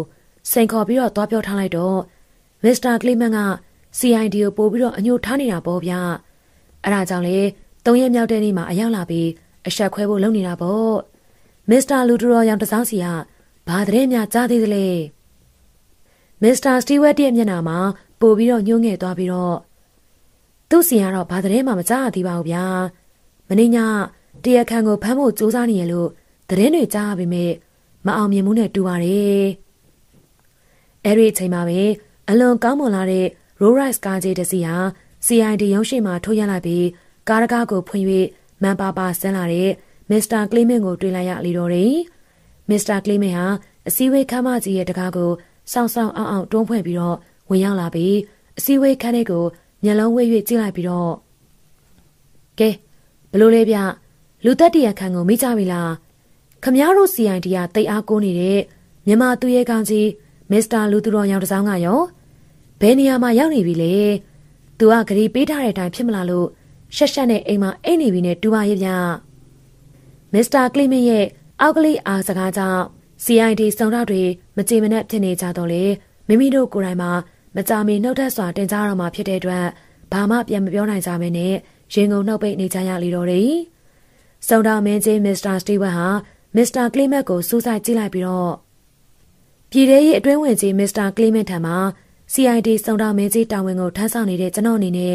တရားဝင်တင်ပြပါရယ်ကျွန်တော်အနေနဲ့ပေးရတဲ့တာဝန်ဝတ္တရားတိုင်းလိုက်နာဆောင်ရွက်နိုင်ခြင်းမရှိခဲ့တဲ့အတွက်အခုချိန်ကစပြီးစုံတော်မင်းကြီးရာထူးဝင်ရနေနှုတ်ထခွင့်ပေးပါအလားတူပဲ CID စုံတော်အရာရှိတွေရဲ့နှုတ်ထစာတွေကိုနေ့လယ်တနာရီရောက်မစ္စတာကလီမန်ရဲ့စပွဲပေါ်ပို့ပေးပါမယ်မစ္စတာကလီမန်ဟာသူ့ရဲ့မယားညီကိုဖြစ်တဲ့ရာဇဝတ်အုပ်ဒေးဗစ်ဖရီမင်ကို CID စုံတော်မင်းကြီးနေရာသို့ပြောင်းလဲခံထားလို့သူဖြစ်တဲ့အတွက်ကောက်ကျက်စွာပြောင်းလိုက်ပြီးတော့မစ္စတာစတီဝက်အနေနဲ့စုံတော်မင်းကြီးရာထူးကနှုတ်ထွက်မယ်ဆိုတာတော့ခမရဲ့ဂုံတိတ်ခါနဲ့ပတ်သက်နေရမို့ကျွန်ုပ်အနေနဲ့ဘာမှဝေဖန်စရာမလိုပါဘူးဒါပေမဲ့မစ္စတာစတီဝက်လိုပုဂ္ဂိုလ်ကြီးရဲ့ကိစ္စမှာစရုံးအနေနဲ့ဆုံးဖြတ်ချက်မချနိုင်တဲ့ကိစ္စမို့ဘယင်ကန်စီကိုတင်ပြပေးပါမယ်လေဘယင်ကန်စီကိုတင်ပြပေးရမယ့်ကိစ္စစုံတော်မင်းကြီးမစ္စတာစတီဝက်နဲ့ CID စုံတော်တွေနှုတ်ထဆက်တင်မဲ့ကိစ္စမဟုတ်ပါဘူးအငိမ့်စားရာရှိကြီး3ယောက်ကိုတတ်သွားတဲ့လူသက်တရခန့်ကို CID အချုပ်ခန်းထဲမှာလိုအပ်တဲ့စုံစမ်းစစ်ဆေးမှုတွေပြုလုပ်ပြီးတော့မကြမီအချိန်မှာပဲရုံးတင်စစ်ဆေးနိုင်မှုအစီအစဉ်နေပြီဆိုတဲ့အကြောင်းအဲ့ဒီအကြောင်းမှာပဲမစ္စတာကလီမန်တီဂျီလေးနဲ့ပြီးဩဇာထမ်းမြလာတဲ့စကားတန်ကအခန်းဝါမှထွက်ပေါ်လာတဲ့အတွက်အခန်းထဲမှာရှိတဲ့လူတွေအားလုံးကအခန်းဝါစီကိုလှမ်းကြည့်လိုက်ကြတယ်မစ္စတာလူသူတော်ရောင်တစောင်းစုံတော်မင်းကြီးမစ္စတာစတီဝက်ရဲ့ပါဇက်ကနေအာမေရိကန်ထွက်ပေါ်လာပြီးတော့အခန်းထဲကိုတလန်းကျဲရှောင်းလန်းဝင်လာရင်းနဲ့ဆရာကြီးလူသူတော်လောင်တစောင်းကိုတအံ့တော်ငေးမော့ကြည့်နေမိတယ်ဆရာကြီးလူသူတော်ရောင်တစောင်းရဲ့အဝတ်စားတွေမှာအလွန်တရာညစ်ပေတေးလျက်ရှိနေပြီးလင်ရှမ်းပေါင်းမီရဲ့ခြေထောက်အဖျားဘက်စီကနေသွေးတွေနဲ့စွန်းထင်းနေတာကိုတွေ့ရတယ်အစည်းအဝေးခန်းမကြီးထဲမှာရှိတဲ့စုံတော်အရာရှိတွေကလည်းဝမ်းတောင်မှုကိုဖုံးကွယ်မထားနိုင်ကြတော့ဘဲနဲ့မစ္စတာကလီမန်ရှိတဲ့နေရာတော်မှာသတိတော့မင်းတော့သွားပြီးအာရဝမ်းသာပေးလိုက်ကြတဲ့အတန်တွေကဝေါကနေထွက်ပေါ်လာလေတော့တယ်ဆရာကြီးလူသူတော်ရောင်တစောင်းဟာအတွင်းဝင်ကြီးမစ္စတာကလီမန်ကိုစူဆိုင်စွာကြည့်လိုက်ပြီးတော့လူသက်တရခန့်မမျှသွေးကို CID အချုပ်ခန်းထဲမှာစုံတော်ကြီးဦးစင်ရော်နဲ့အဖွဲ့ဟာဆက်ဆင်းနေပါပြီမမျှသွေးရဲ့အဖို့ဖြစ်တဲ့အင်းရလန်းကအဲ့ဒီခြံမှာနေကြတဲ့ရွှေကုံတဲ့တထေးကြီးဦးမောင်လာအမည်ခံထားတဲ့ဦးရွှေမိုးဆိုတဲ့သူလည်းအသေးဖမ်းဆီးရမိပါတယ်ဦးရွှေမိုးဟာလွန်ခဲ့တဲ့နှစ်ပေါင်း30လောက်ကရန်ကုန်မြို့မှာအင်မတန်နာမည်ကြီးခဲ့တဲ့ရွှေကုံတဲ့ကြီးစူရီယာစင်းကိုတက်ပြီးရွှေရီလူရက်ယူသွားတဲ့အမှုကြီးရဲ့တရားခံပါပဲအဲ့ဒီအမှုဟာတရားခံမပေါ်ခဲ့လို့အခုချိန်ထိအမှုမပိတ်သိမ်းနိုင်မဲနဲ့ရှိနေတာကိုအမှုတွဲရောက်နေပြန်လဲဆက်ဆေးလိုက်ရင်တော့တွေးကြမှာပါဆရာကြီးလူသူတော်ရောင်တစားမှာစုံတော်မင်းကြီးမစ္စတာစတီဝက်ကိုပြုံးပြလိုက်ပြီးတော့ကျုပ်ကိုပြန်ခွင့်ပြုပါအောင်မစ္စတာစတီဝက်မကြခင်မှာစုံတော်ကြီးဦးစင်ရောရောက်လာပါလိမ့်မယ်အသေးစိတ်အဖြစ်အပျက်တွေကိုသူကိုယ်တိုင်အစီရင်ခံပါလိမ့်မယ်ဗျဆရာကြီးလူသူတော်ရောင်တစားကအခန်းအတွင်းမှာရှိတဲ့ CID စုံတော်တွေကိုအားလုံးကိုပြုံးပြနှုတ်ဆက်ပြီးအစည်းအဝေးခန်းမကြီးထဲကနေပြန်လည်ထွက်ခွာသွားလေတော့တယ်ဒီနေ့မနက်စာကိုစားတော့နေရသည်မှာကျွန်တော်တို့အလုံငုံစိမ့်ကြနေပြီတယ်ဇနီးတဲ့ခင်ခင်ကြီးဘကိုးကိုလွန်ထားတဲ့အတွက်မောင်စိတ်ကြောင်တယောက်မလုတ်တက်လုတ်တက်နဲ့ချက်ပြုတ်ကျွေးမွေးသမျှသာတင်းတိမ်ရောင်နေခဲ့ရတဲ့ကျွန်တော်ဟာဇနီးတဲ့ခင်ခင်ကြီးဘကိုးမှပြင်ရောက်လာပြီဖြစ်တဲ့အတွက် နှက်ထားတဲ့ကော်ဖီတစ်ခွက်နဲ့ပေါင်မုတ်ထောပတ်တုပ်ကိုစားပြီးစိန်ကြနေခြင်းဖြစ်ပေတယ်။ကိုကိုရဲ့ကိုကိုတယောက်ကတော့ခင်မရှိတာနဲ့လှုပ်ချင်ရလှုပ်တော့တာပဲ။မတေကောင်းမပြောက်ကောင်းပါပဲနော်။ခင်မှဖြင့်သတင်းစာဖတ်လိုက်ရတဲ့ကပြက်လာခြင်းနေတာကိုကိုရဲ့ကိုကိုတို့လုံးလိုက်မှဖြင့်ရင်ထိတ်စရာပဲ။ကျွန်ုပ်ရဲ့ဇနီးတဲ့ခင်ခင်ကြီးမှာမောင်စိတ်เจ้าကဖောက်တဲ့ချထားတဲ့အတွက်အကြောင်းစုံကိုကြားသိထားပြီးဖြစ်ရာကျွန်ုပ်ကိုတတိုးတွန်းနဲ့မြေတွန်းတောက်တေးနေလေတော့တယ်။ကျွန်ုပ်မှလည်းခင်ခင်ကြီးရဲ့စကားရီယာမှန်နေတဲ့အတွက်ဘာမှတုံ့ပြန်ပြောဆိုနိုင်ခြင်းမရှိတော့ဘဲနဲ့ပြုံးလက်သာနေလေတော့တယ်။တော်ပြီကိုကိုရဲ့နောက်ဆိုရင်ဘယ်တော့မှခရီးဝေးညအိမ်မသွားတော့ဘူး။ကိုကိုဆိုတဲ့လူကြီးကလွတ်ထားလို့မရဘူး။အေးမခင်ခင်ရဲ့ကိုကိုကလည်းခင်ခင်ကိုဘယ်တော့မှမလွတ်တော့ပါဘူး။ကျွန်ုပ်တို့လင်မယားနှစ်ယောက်အပြန်အလှန်ပြောဆိုနေကြစဉ်စုံတောင်ကြီးဦးစင်ရော်ရဲ့စကိုဒါကားလေးကအိမ်ရှိကိုရောက်လာပြီးစုံတောင်ကြီးဦးစင်ရော်ကားပေါ်မှာဆင်းလာလေတော့တယ်။ဘယ်နဲ့ဗျာလင်မယားနှစ်ယောက်3-4ရက်လောက်ကလေးဝေးနေကြတာပြောစရာစကားတွေကမကုန်နိုင်ကြတော့ဘူးလား။စကားကောင်းပြောနေတာမဟုတ်ဘူးဦးစင်ရော်ရဲ့ကျုပ်ကိုအသက်ကြီးမှလူမိုက်လုပ်တယ်ဆိုပြီးတော့စူညံပူညံလုပ်နေတာဗျ။စုံတောင်ကြီးဦးစင်ရော်ဟာသဘောကျစွာရေမောလိုက်ပြီးတော့ကဲပါမခင်ခင်ကြီးရဲ့ကြီးမမိုက်တဲ့ကြီးမိုက်ကြီးကိုနောက်မှပူညံစူညံလုပ်လိုက်ပါကျွန်တော်ကဧည့်သည်ဗျဧည့်သည်ကဒီတိုင်းထိုင်နေပြီးတော့အိမ်ရှင်ကကော်ဖီနဲ့ဆိုတော့ကြည့်လို့မှမကောင်းပါဘူးဗျာလုပ်ပါဗျာမခင်ခင်ကြီးရဲ့လက်ရနဲ့ဝင်းနေရလဲကြားလာပါပြီ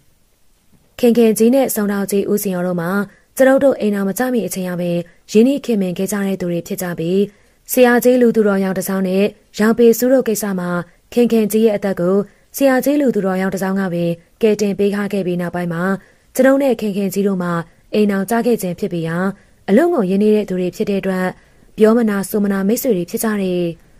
ခင်ခင်ကြီးကဦးစင်ရော်ကိုမျက်စောင်းထိုးလိုက်ပြီးတော့ထိုင်နေရမှထောင်ကော်ဖီသွားဖြော်ရင်ပြင်လိုက်တယ်ဒုက္ခပြီးတယ်လို့တော့မထင်ပါနဲ့ဗျာဖြော်လက်စားနဲ့နောက်ထပ်တစ်ယောက်စာမှထပ်ဖြော်လိုက်ပါဧည့်သည်တစ်ယောက်လည်းလာဆရာရှိသေးလို့နေပါဦးဗျဧည့်သည်တစ်ယောက်လာမယ်ဆိုတာကဘယ်ဧည့်သည်လဲဗျဆရာကြီးလူသူတော်ရောင်တစ်စောင်းကခမရတို့လင်မယားနဲ့အေးအေးဆေးဆေးစကားပြောကြလို့အလဲလာခဲ့မယ်ဆိုပြီးတော့ဖုန်းဆက်ချိန်လိုက်လို့ကျုပ်ကဒီမှာလာဆောင်နေတာဗျဟောပြောရင်ဆိုရင်လည်းဆရာကြီးတောင်လာပြီပဲဆရာကြီးကအိမ်မော်ကိုပြုံးရှင်စွာတက်လာပြီးတော့အေကန်ထဲကိုတစ်ချက်မြအကဲခတ်ပြီးကြည့်လိုက်ပြီးတော့ဦးသိန်းမောင်ကခင်ခင်ကြီးပြန်ရောက်လာလို့ကောင်းစားနေတာဟုတ်ဗျဘာလဲဦးစင်ရောကမနာလို့ဖြစ်နေပြီးတော့ကော်ဖီအတင်းပျော်ခိုင်းနေတဲ့တူပါရဲ့ဟုတ်ပါရဲ့ဆရာကြီးရဲ့ဦးစင်ရောကြီးကကျွန်တော်ကော်ဖီတွေဘာတွေစိန်နဲ့တောက်နေတာမြင်လို့မနာလို့ဖြစ်ပြီးခင်ခင်ကြီးကိုကော်ဖီတွားပျော်ခိုင်းနေတာဗျမနာလို့ဖြစ်တာလောက်ကပြဿနာမဟုတ်ပါဘူးလေအဲ့တော့သွားမကြလိုက်နဲ့ဦးစင်ရောကြီးအသက်ကြီးမှဒုက္ခတွေရောက်ပြီးတော့မရှုမနိုင်မကဲနိုင်ဖြစ်နေမှာနော်အဲ့လိုကိစ္စမျိုးတွေတော့ကြုံလည်းမကဲတတ်ဘူးဗျဆရာကြီးရဲ့စကားကြောင့်ကျွန်ုပ်တို့နှစ်ယောက်မှာအာဘာတရားရေမောလိုက်ကြမိတော့တယ်အဲ့ဒီအချိန်မှာခင်ခင်ကြီးကကော်ဖီနဲ့မုန့်တွေထည့်ထားတဲ့ဘန်းကိုကင်လာပြီးဆရာကြီးနဲ့စုံတော်ကြီးဦးစင်ရောတို့ကိုတဲခင်ပေးလိုက်တယ်သုံးဆောင်မအောင်ဆရာကြီးကကျမတို့လင်မယားနဲ့စကားပြောချင်နေဆိုလို့စုံတော်ကြီးဦးစင်ရောပြောတန်ကြားလိုက်လို့ဘာများအကြောင်းတို့ရှိလို့လဲဆိုတာသိချင်လာပါတယ်ရှင်ဘာမှတော့အကြောင်းမထူပါဘူးခင်ခင်ကြီးရဲ့ကျုပ်တို့ကလူသက်တရခန့်ကိုဖမ်းမိဖို့အရေးမှာမလွဲတာမရှောင်တာတဲ့အခြေအနေကိုရောက်နေတာမို့ဦးသိန်းမောင်ကိုတီးချက်ပြုတ်ပြီးတော့အတုံးချလိုက်ရတဲ့ကိစ္စမှာကျုံနေနဲ့ဦးသိန်းမောင်ရဲ့ဇနီးဖြစ်တဲ့ခင်ခင်ကြီးကိုတောင်းပန်တက်တယ်လို့ယူဆပြီးတောင်းပန်စကားပြောဖို့ပါပဲရပါတယ်ဆရာကြီးရဲ့အဲ့ဒီအတွက်ခင်ခင်ကြီးကနားလဲပါတယ်ရှင်ဆရာကြီးစိတ်နှောက်ရှက်မဖြစ်ပါနဲ့တော့ခင်ခင်ကြီးကဆရာကြီးကိုအလွန်ယိုသေးသူဖြစ်တဲ့အတိုင်းယိုသေးစွာနဲ့ဖြေချလိုက်ပြီးတော့ဆရာကြီးအနေနဲ့တခြားပြောစရာစကားမရှိတော့ဆိုရင်ကျမကိုသွားခွင့်ပြုပါနော်ဆရာကြီးတို့အေးအေးဆေးဆေးစကားပြောနိုင်အောင်လို့ပါရှင်ဆရာကြီးလူသူတော်ရောင်တစားကအကောင်းကြီးပြလိုက်တဲ့အတွက်ခင်ခင်ကြီးဟာအိမ်နောက်ဘက်ကိုထွက်ခွာသွားလိတော့တယ်ဦးစင်ရော်ကြီးမမြသွေးစီကစစ်ချက်မှတ်တမ်းတွေမိတ္တူကူးခဲ့ရလားဗျဟုတ်ကဲ့ယူလာပါတယ်ဆရာကြီးဦးသိန်းမောင်ကဒီမူကြီးထဲမှာအဓိကဇက်လိုက်ဖြစ်နေတာမို့သူ့အတွက်လည်းမိတ္တုံတစုကူးလာခဲ့ပါတယ်ကောင်းနေဗျာဒါဆိုရင်တော့ဦးသိန်းမောင်ကျုံနေနဲ့တိတ်ပြီးတော့ရှင်းပြစရာမလိုတော့ဘူးပေါ့အဲ့လိုတော့လည်းမဟုတ်ပါဘူးဆရာကြီးရဲ့ကျွန်တော်စိတ်ထဲမှာလုံးဝမရှင်းတဲ့ကိစ္စကိုတော့ရှင်းပြပေးဦးဘာကိစ္စများလဲဦးသိန်းမောင်ဆရာကြီးကဦးရွှေမိုးဆိုတဲ့ပုဂ္ဂိုလ်ကြီးကိုစတွေ့ချင်းမှာပဲ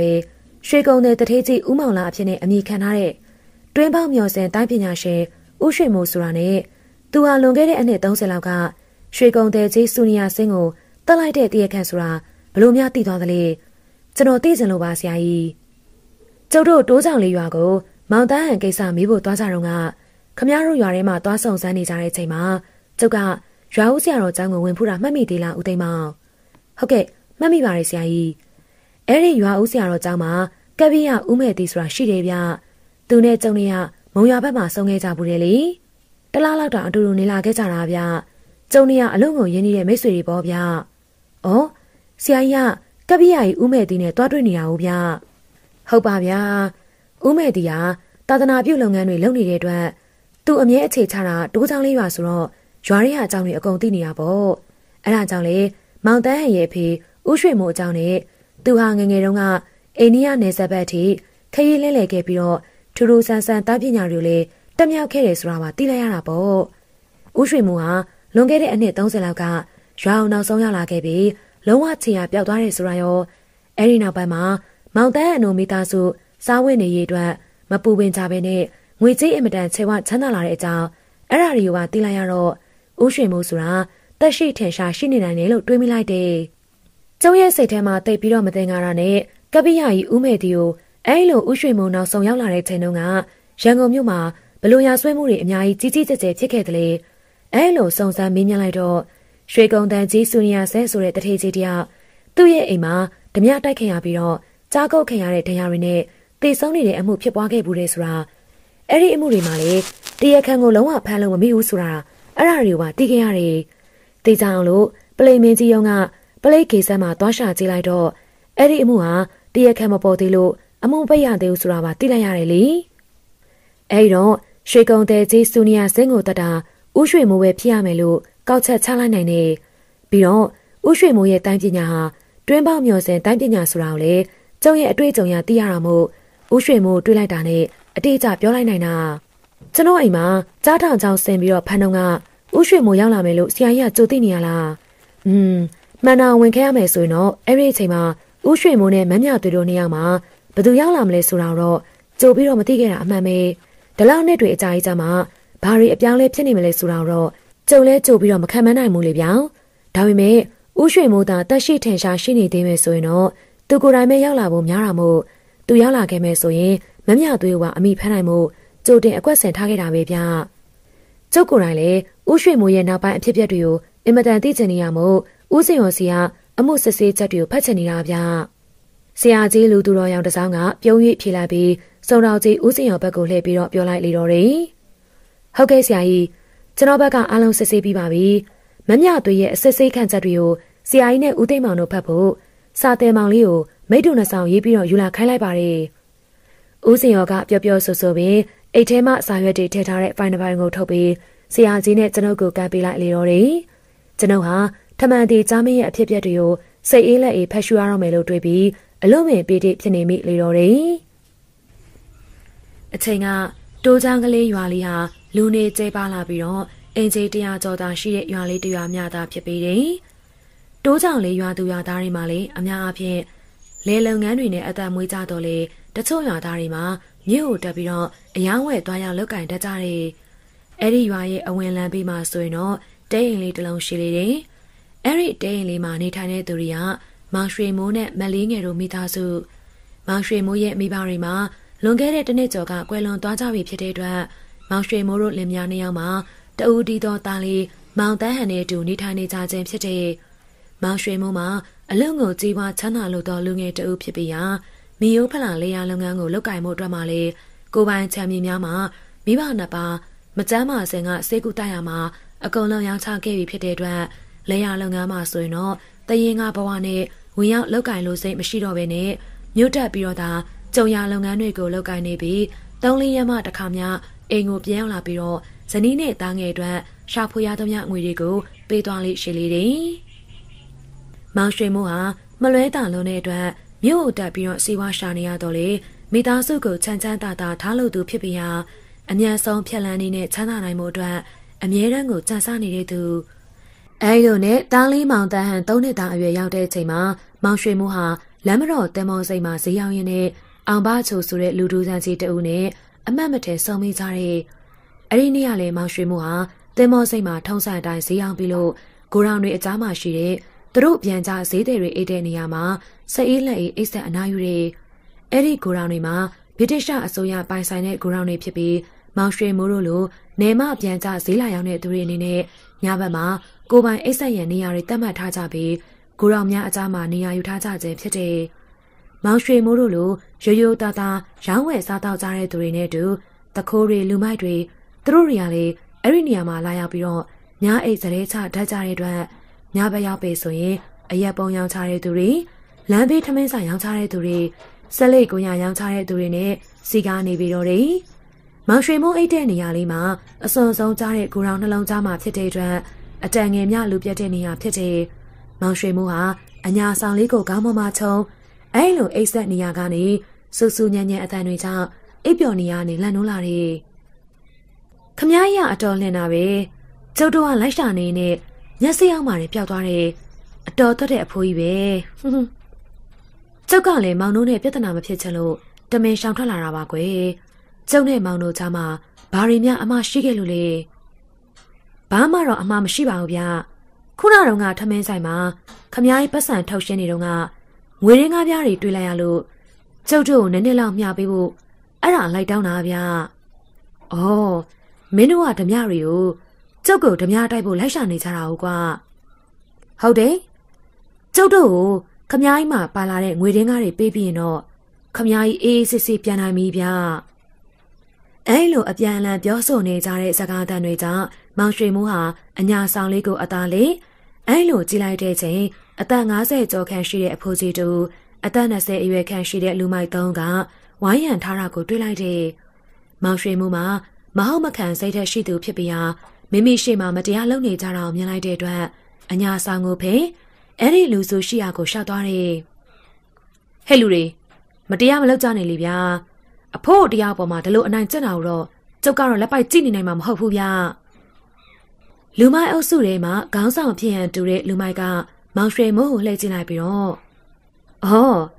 မင်းကစိတ်ကမ်းမှာဈေးရောက်နေတဲ့မောင်ရွှေမိုးပဲအေးအေးဆေးဆေးဈေးမရောက်ကြတော့လို့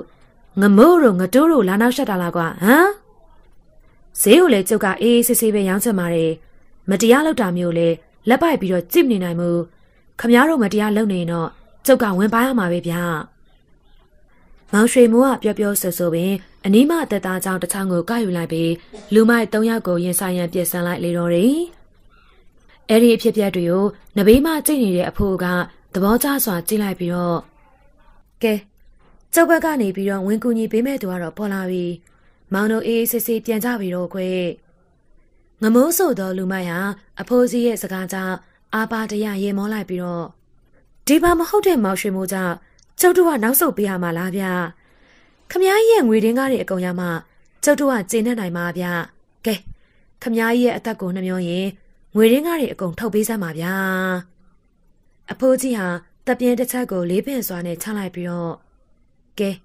မောင်တို့ကငွေရင်းကားတွေကိုဒီလောက်တောင်လိုချင်နေလေကျုပ်ကပေးလိုက်ပါမယ်အဖိုးကြီးဟာမောင်ရွှေမိုးဆိုသူဘက်ကိုလှည့်ကြည့်လိုက်ပြီးမျက်စိတစ်ဖက်ကိုမှိတ်ပြလိုက်ပြီးတော့မောင်ရွှေမိုးဆိုတဲ့တငယ်ကြီးကျုပ်ကဒီမောင်တွေကိုတကယ်ကိုတနာလို့ငွေရင်းကားပြားတွေပေးလိုက်မှာပါ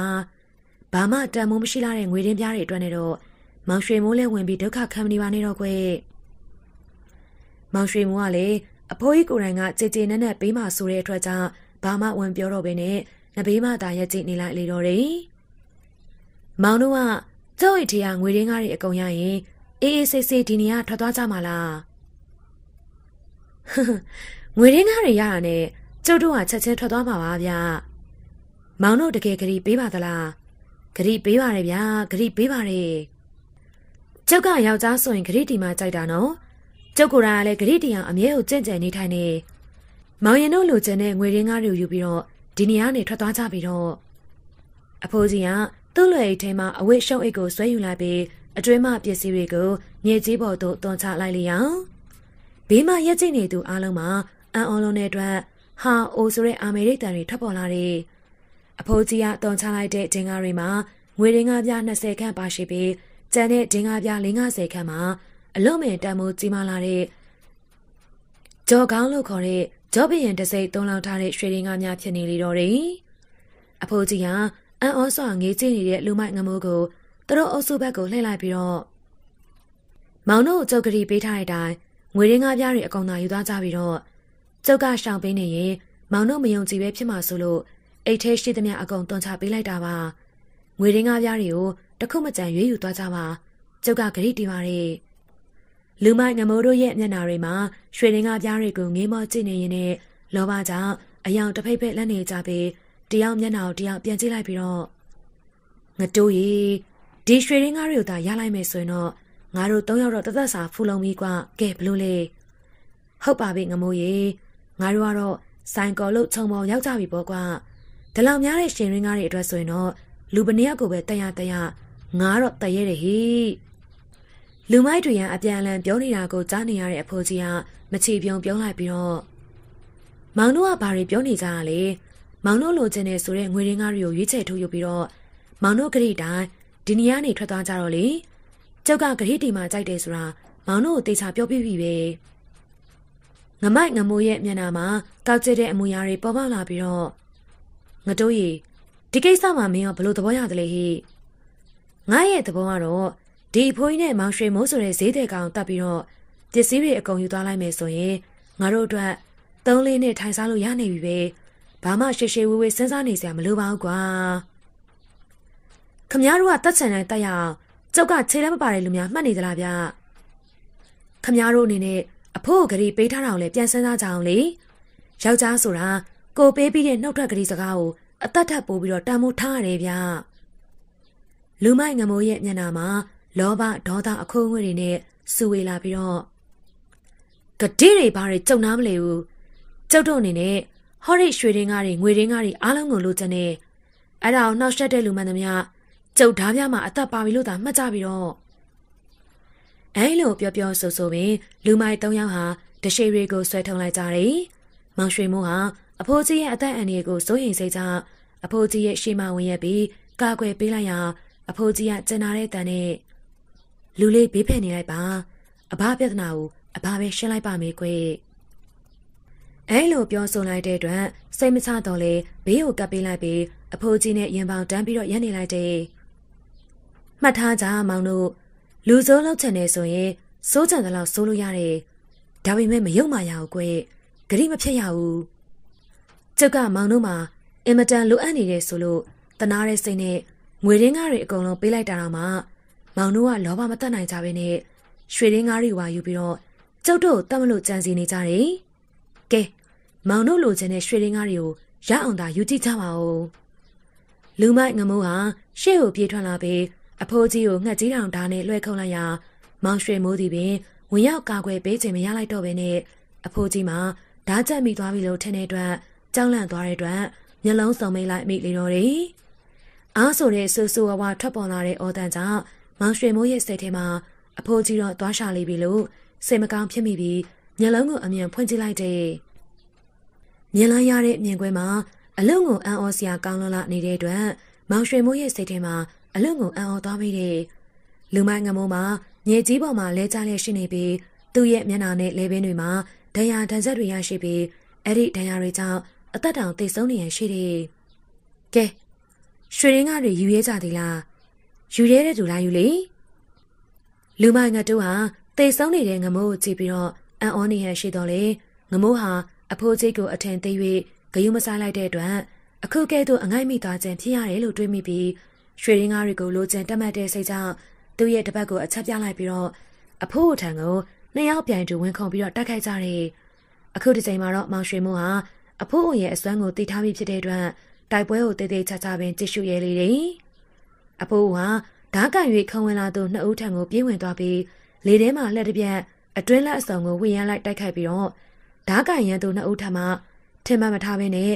လက်နဲ့မဲ့ရန်သူကပြေးဝင်တိုက်ခိုက်လာတဲ့အတွက်ရုတ်တရက်ငေးကြောင်သွားစင်မှာပဲအဖိုးဦးဟာလေရက်လင်းမြန်ခြင်းမျိုးနဲ့တိုင်းကွက်ခင်းပြီးတော့တိုက်ခိုက်လိုက်ရာရန်သူနှစ်ဦးတို့မှာဓာတ်နဲ့ခုတ်ရံမင်းအခွင့်အရေးမရတော့ဘဲနဲ့ညနာနဲ့အလဲပင်နေရာတွေမှာဒဏ်ရာတွေရရှိသွားပြီးတော့လဲကျသွားလေတော့တယ်အာကြောက်ပါပြီမောင်ရွှေမိုးလည်းမြေကြီးပေါ်မှာလဲကျနေတဲ့လူမိုက်နှစ်ယောက်တို့ကိုအသေးချာကြည့်လိုက်ရာလူမိုက်ငတိုးမှာတိတ်ဆုံးနေပြီး ကျန်တဲ့လူမိုက်တယောက်မှာဒဏ်ရာအနှဲငယ်သာရသွားတာကိုတွေ့လိုက်တဲ့အဖိုးအိုဟာဒဏ်ရာအနှဲငယ်ရသွားတဲ့လူမိုက်ကိုအသေးချာစူးစိုက်ကြည့်လိုက်ပြီးတော့မင်းကငါ့ကိုနှုတ်ကလေးပေးလိုက်တဲ့လူမိုက်တွေထဲမှာမပါတော့မို့မင်းတယောက်တည်းကိုမတတ်ဖဲနဲ့တမင်ကိုခြားထားပေးခဲ့တာဂရိမတီတဲ့လူတွေကိုငါတိမ်မုန်းနေဆိုတာမင်းသိပြီလားဟုတ်ကဲ့ပါဆရာကြီးကျွန်တော်ကိုယ်တိုင်မျက်မြင်ကိုယ်ရေးကြုံခဲ့ရတာမို့ဆရာကြီးပြောတာတွေကိုကျွန်တော်ယုံပါပြီခင်ဗျာကျွန်တော်မိုင်းမားခဲ့သမျှအပြစ်တွေကိုလည်းခွင့်လွှတ်ပါနောက်ဆိုရင်ကျွန်တော်လူမိုက်မလုပ်တော့ပါဘူးကောင်းကောင်းမွန်မွန်နေပါတော့မယ်လို့ဂရိပေးပါတယ်ဟုတ်ပြီလေမောင်ကိုယ်တိုင်ဝန်ခံဂရိပေးနေမှာတော့ကျုပ်ကခွင့်လွှတ်ပေးရမှာပေါ့မောင်ဂရိတရားသာနေထိုင်ကျင့်ကြံမှာအခုလေကျုပ်ကငွေရင်းကအားလုံးကိုမောင်ကိုပေးလိုက်ပါမယ်ဒီငွေရင်းကားတွေနဲ့ဆိုရင်တော့ဒီလူစိုးနှကောင်ကိုမြေကြောက်အောင်တချို့ပေးနိုင်ပြီးမောင်အတွက်လည်းရင်းနှီးစားသားဖို့လုံလောက်ပါတယ်လေအဖိုးကြီးကမောင်ရွှေမုံရဲ့ပခုံးကိုအသားရပေါက်လိုက်ပြီးတော့လူလေးရေငွေရင်းကားလုံးအားလုံးကောက်ပြီးတော့သူ့ကိုပေးလိုက်ပါကွာရွှေရင်းကားတွေကိုလည်းအိတ်ထဲအကုန်ပြန်သိမ်းလိုက်စမ်းပါအောင်မောင်ရွှေမုံဟာအလွန်ကိုစိတ်ထားကောင်းမွန်ပြီးတော့စိတ်ဓာတ်စမ်းကြယ်ကထူးခြားတဲ့တိုင်းပညာကိုလည်းတက်ကြွစွာနဲ့တက်မြောက်တဲ့အဖိုးကြီးကိုအံ့ဩစွာနဲ့ငေးဆိုင်ကြည့်လိုက်ပြီးသူကိုယ်တိုင်လည်းအဖိုးကြီးကိုလွန်စွာကြည်ညိုစိတ်ပေါ်လာမိတယ်။မောင်ရွှေမိုးကငွေရင်းကားတွေကိုဒဏ်ရာရနေတဲ့လူမိုက်ကိုလှမ်းပေးလိုက်ပြီးတော့ရွှေရင်းကားတွေကိုအဝိတ်အိတ်ထဲကိုပြန်ထည့်ပြီးအဖိုးကြီးကိုယူသေးစွာနဲ့ကမ်းပေးလိုက်ပြီးတော့ဒီနေရာမြန်မြန်ထွက်သွားနိုင်ကောင်းလိမ့်မယ်ဗျ။ညဘက်မှာကင်းလဲတဲ့ပလိတ်တွေကဒီဘက်ကိုရောက်လာတတ်တယ်ဗျ။တော့ကြအဘကိုပလိတ်သားတွေကဒုက္ခပေးနေပါအောင်မယ်ဗျ။လူလေးကကြောက်တတ်ပဲပူတွေးနေပြီးတော့လူလေးကိုယ်တိုင်လည်းအန်ဒီရှိနိုင်တာတော့မတွေးမိသေးပဲဘူးပလိတ်တွေရောက်လာရင်ဒီမှုမှာလူလေးလည်းပါနေတယ်ဆိုပြီးတော့အဖမ်းခံရမှာပေါ့ကဲလူလေးကအဘနဲ့သာလိုက်ခဲ့ပြီးတော့တနေရာမှာတောတိုင်ပင်ကြတာပေါ့ကွယ်အဲဒီနောက်မောင်ရွှေမိုးဟာသူ့ရဲ့အထုပ်လေးကိုထမ်းအဖိုးကြီးခွေရနာကိုလိုက်ခဲ့တယ်ညအမောင်ထဲမှာနှစ်ယောက်သားလမ်းလျှောက်လာကြပြီးလမ်းဘေးတနေရာမှာဖွင့်ထားတဲ့ကာကာဆိုင်တစ်ဆိုင်ကိုရောက်တော့အဖိုးကြီးကဦးဆောင်မေးဝန်ထိုင်ကကော်ဖီနဲ့မုန့်တွေကိုမှာယူစားတော့တယ်လူလေးရဲ့စိတ်ဓာတ်ကိုတော့အဘသဘောကျသွားပြီအဘလိုက်ရှာနေတာမောင်ရွှေမိုးလိုလူပဲကွယ်ဆိုင်မဆင့်ဘုံမဆင့်ပြောချလိုက်တဲ့အဖိုးကြီးရဲ့စကားကြောင့်မောင်ရွှေမိုးမှအံ့ဩသွားမိလေတော့တယ်အံ့ဩသွားလားကွယ်လူလေးမောင်ရွှေမိုးအဘရှင်းပြပါမယ်လေအဘနာမည်ကအောင်ဘချိုလို့ခေါ်တယ်ငငယ်တုန်းကတော့လူစွန်စာအောင်ဘချိုဆိုရင်တော့လူမိုက်လောကသားတွေအားလုံးကသိကြတာအဘကမဟုတ်မခံစိတ်နဲ့အဘရှိမှမတရားတာလုပ်နေတာတွေ့ရင်တော့ဝင်ပြီးတော့အကူအညီပေးတတ်လို့လူမိုက်တွေကရုံကြောက်ကြီးဖြစ်နေကြပြီးအဘကိုယ်တိုင်ကလည်းစွန်စားပြီးတွားလာရတာဝါသနာကြီးလုံးလို့အဲလိုလူစွန်စားအောင်ဘချိုဆိုပြီးတော့ခေါ်ကြတာပေါ့ကွယ်အဘအနေနဲ့မောင်ရွှေမိုးအခုမြင်ဘူးပေမဲ့မောင်ရွှေမိုးရဲ့စိတ်ဓာတ်ကိုတော့ကောင်းကောင်းသိနေပါပြီလေအဲဒါကြောင့်လေအခုကိစ္စတွေကိုဖွင့်ပြောပြမှာပါမောင်ရွှေမိုးအနေနဲ့အဘကိစ္စမှာလိုက်ပြီးတော့မကူညီရင်တော့မှအဘပြောတဲ့စကားတွေကိုတခြားဘသူ့မှပြန်မပြောပါဘူးလို့တော့ဂရီပေးရလိမ့်မယ်ဟုတ်ကဲ့ကျွန်တော်ဂရီပေးပါရပါအဘဟာရန်ကုန်ကိုပြန်ရောက်လာတာတစ်လလောက်ပဲရှိသေးတယ်ခွဲမြန်မာပြည်အနှံ့ကိုရှောက်သွားရင်းနဲ့အဘစိတ်ထဲမှာပျော်သလိုနေပြီးအဘမှာရှိတဲ့ရွှေငွေတွေကိုစရသားတွေကိုပေးကမ်းလှူဒန်းရင်းနဲ့ပျော်နေခဲ့တာ9နှစ်လောက်တောင်ရှိခဲ့ပြီပေါ့ကွယ်အဲလိုအချိန်တွေဖြုံးလာပြီးတော့နေလာလိုက်တာလွန်ခဲ့တဲ့2လလောက်ကအဘနေမကောင်းဖြစ်ပြီးအဲ့ရထဲမှာ2ပတ်လောက်လဲနေတဲ့အချိန်မှာအဘစိတ်ထဲမှာစိုးရိမ်စိတ်တွေဝင်လာတယ်မောင်ရွှေမိုးအဘကိုစိုးရိမ်တာလေအဘစိုးရိမ်တာကအချက်2ချက်တစ်ချက်ကအဘတက်ထားတဲ့တွင်းပေါက်မျောစင်တိုင်းပညာဟာအဘသိသွားမယ်ဆိုရင်တော့လုံးဝပျောက်ဆုံးသွားတော့မယ်ဆိုတဲ့အချက်နောက်ထပ်တစ်ချက်အိန္ဒိယနယ်စပ်ဘက်မှာအဘရှာတွေ့ထားခဲ့တဲ့ရတနာတိုက်ကြီးဟာလေအဘသိသွားရင်မြေအောက်မှာတတန်လုံးပျောက်ဆုံးသွားတော့မယ်ဆိုတဲ့အချက်တွေပဲကွယ်အဲ့ဒီအချက်တွေကြောင့်အဘတက်ထားတဲ့တိုင်းပညာနဲ့အဘရှာတွေ့ထားခဲ့တဲ့ရတနာတိုက်ကိုရိုးသားမှုရှိတဲ့လူငယ်တရားယောက်ကိုအမွေပေးခဲ့ဖို့အဘဆုံးဖြတ်ချက်ချလိုက်ပြီးအဘပေးမဲ့အမွေနဲ့ထိုက်တန်နိုင်မဲ့လူကိုလိုက်ရှာနေတာအခုမောင်ရွှေမိုးနဲ့တွေ့တဲ့အချိန်ထိပဲဆိုပါတော့ကွယ်အဘကလည်းမောင်ရွှေမိုးကိုတွေ့လိုက်ရလို့ဝမ်းသာအားရဖြစ်ပြီးအဘပြောချင်တာတွေကိုပဲပြောနေမိတာမောင်ရွှေမိုးအကြောင်းတော့မှဘာမှမမေးရသေးဘူးမောင်ရွှေမိုးအကြောင်းလည်းအဘကိုပြောပြပါအောင်ကွယ်ကျွန်တော်မှမိန်းမနဲ့သားလေးတယောက်ပဲရှိတာမိဘတွေကတော့မရှိကြတော့ဘူးကျွန်တော်တို့မိသားစုကတိုးကြောင်လေးရွာထိပ်မှာတဲလေးနဲ့နေကြတာပါမိဘတွေမဆောင်ပါခင်မှာစိတ်ကူးနိုင်မှုလဲမြေတွေကိုအကုန်ရောင်းလိုက်ရတာမို့ကိုပိုင်လဲမြေမရှိတော့တာနဲ့မြို့မှာပဲစီးပွားရှာပြီးတော့3-4ရက်တခါလောက်အိမ်ကိုပြန်ပြီးရှာဖွေရသမျှလေးပြန်ပြီးတော့ပို့ပေးနေပါတာဗျမောင်ရွှေမိုးတို့မိသားစုချမ်းချမ်းသာသာနေရမယ်ဆိုရင် မောင်ရွှေမိုးအနေနဲ့မစွန့်စားဝင်ဘူးလားဘယ်နဲ့ပြောလိုက်တာလဲဘာရဲ့ကျွန်တော်ကိုယ်တိုင်ကအဲ့လိုစွန့်စွန့်စားစားငွေရှာပြီးတော့ကျွန်တော်မိသားစုချက်ချက်တတာထားချက်နေတာပါဗျာမြုပ်တက်ပြီးတော့စေဝါရှာနေရလဲအဲ့ဒီရွေချက်တွေကြောင့်ပဲကောင်းပါလေမောင်ရွှေမိုးရဲ့အဲ့ဒါဆိုရင်အဘတို့အစီအစဉ်ကိုအကောင့်ထဲဖော်လို့ရပြီပေါ့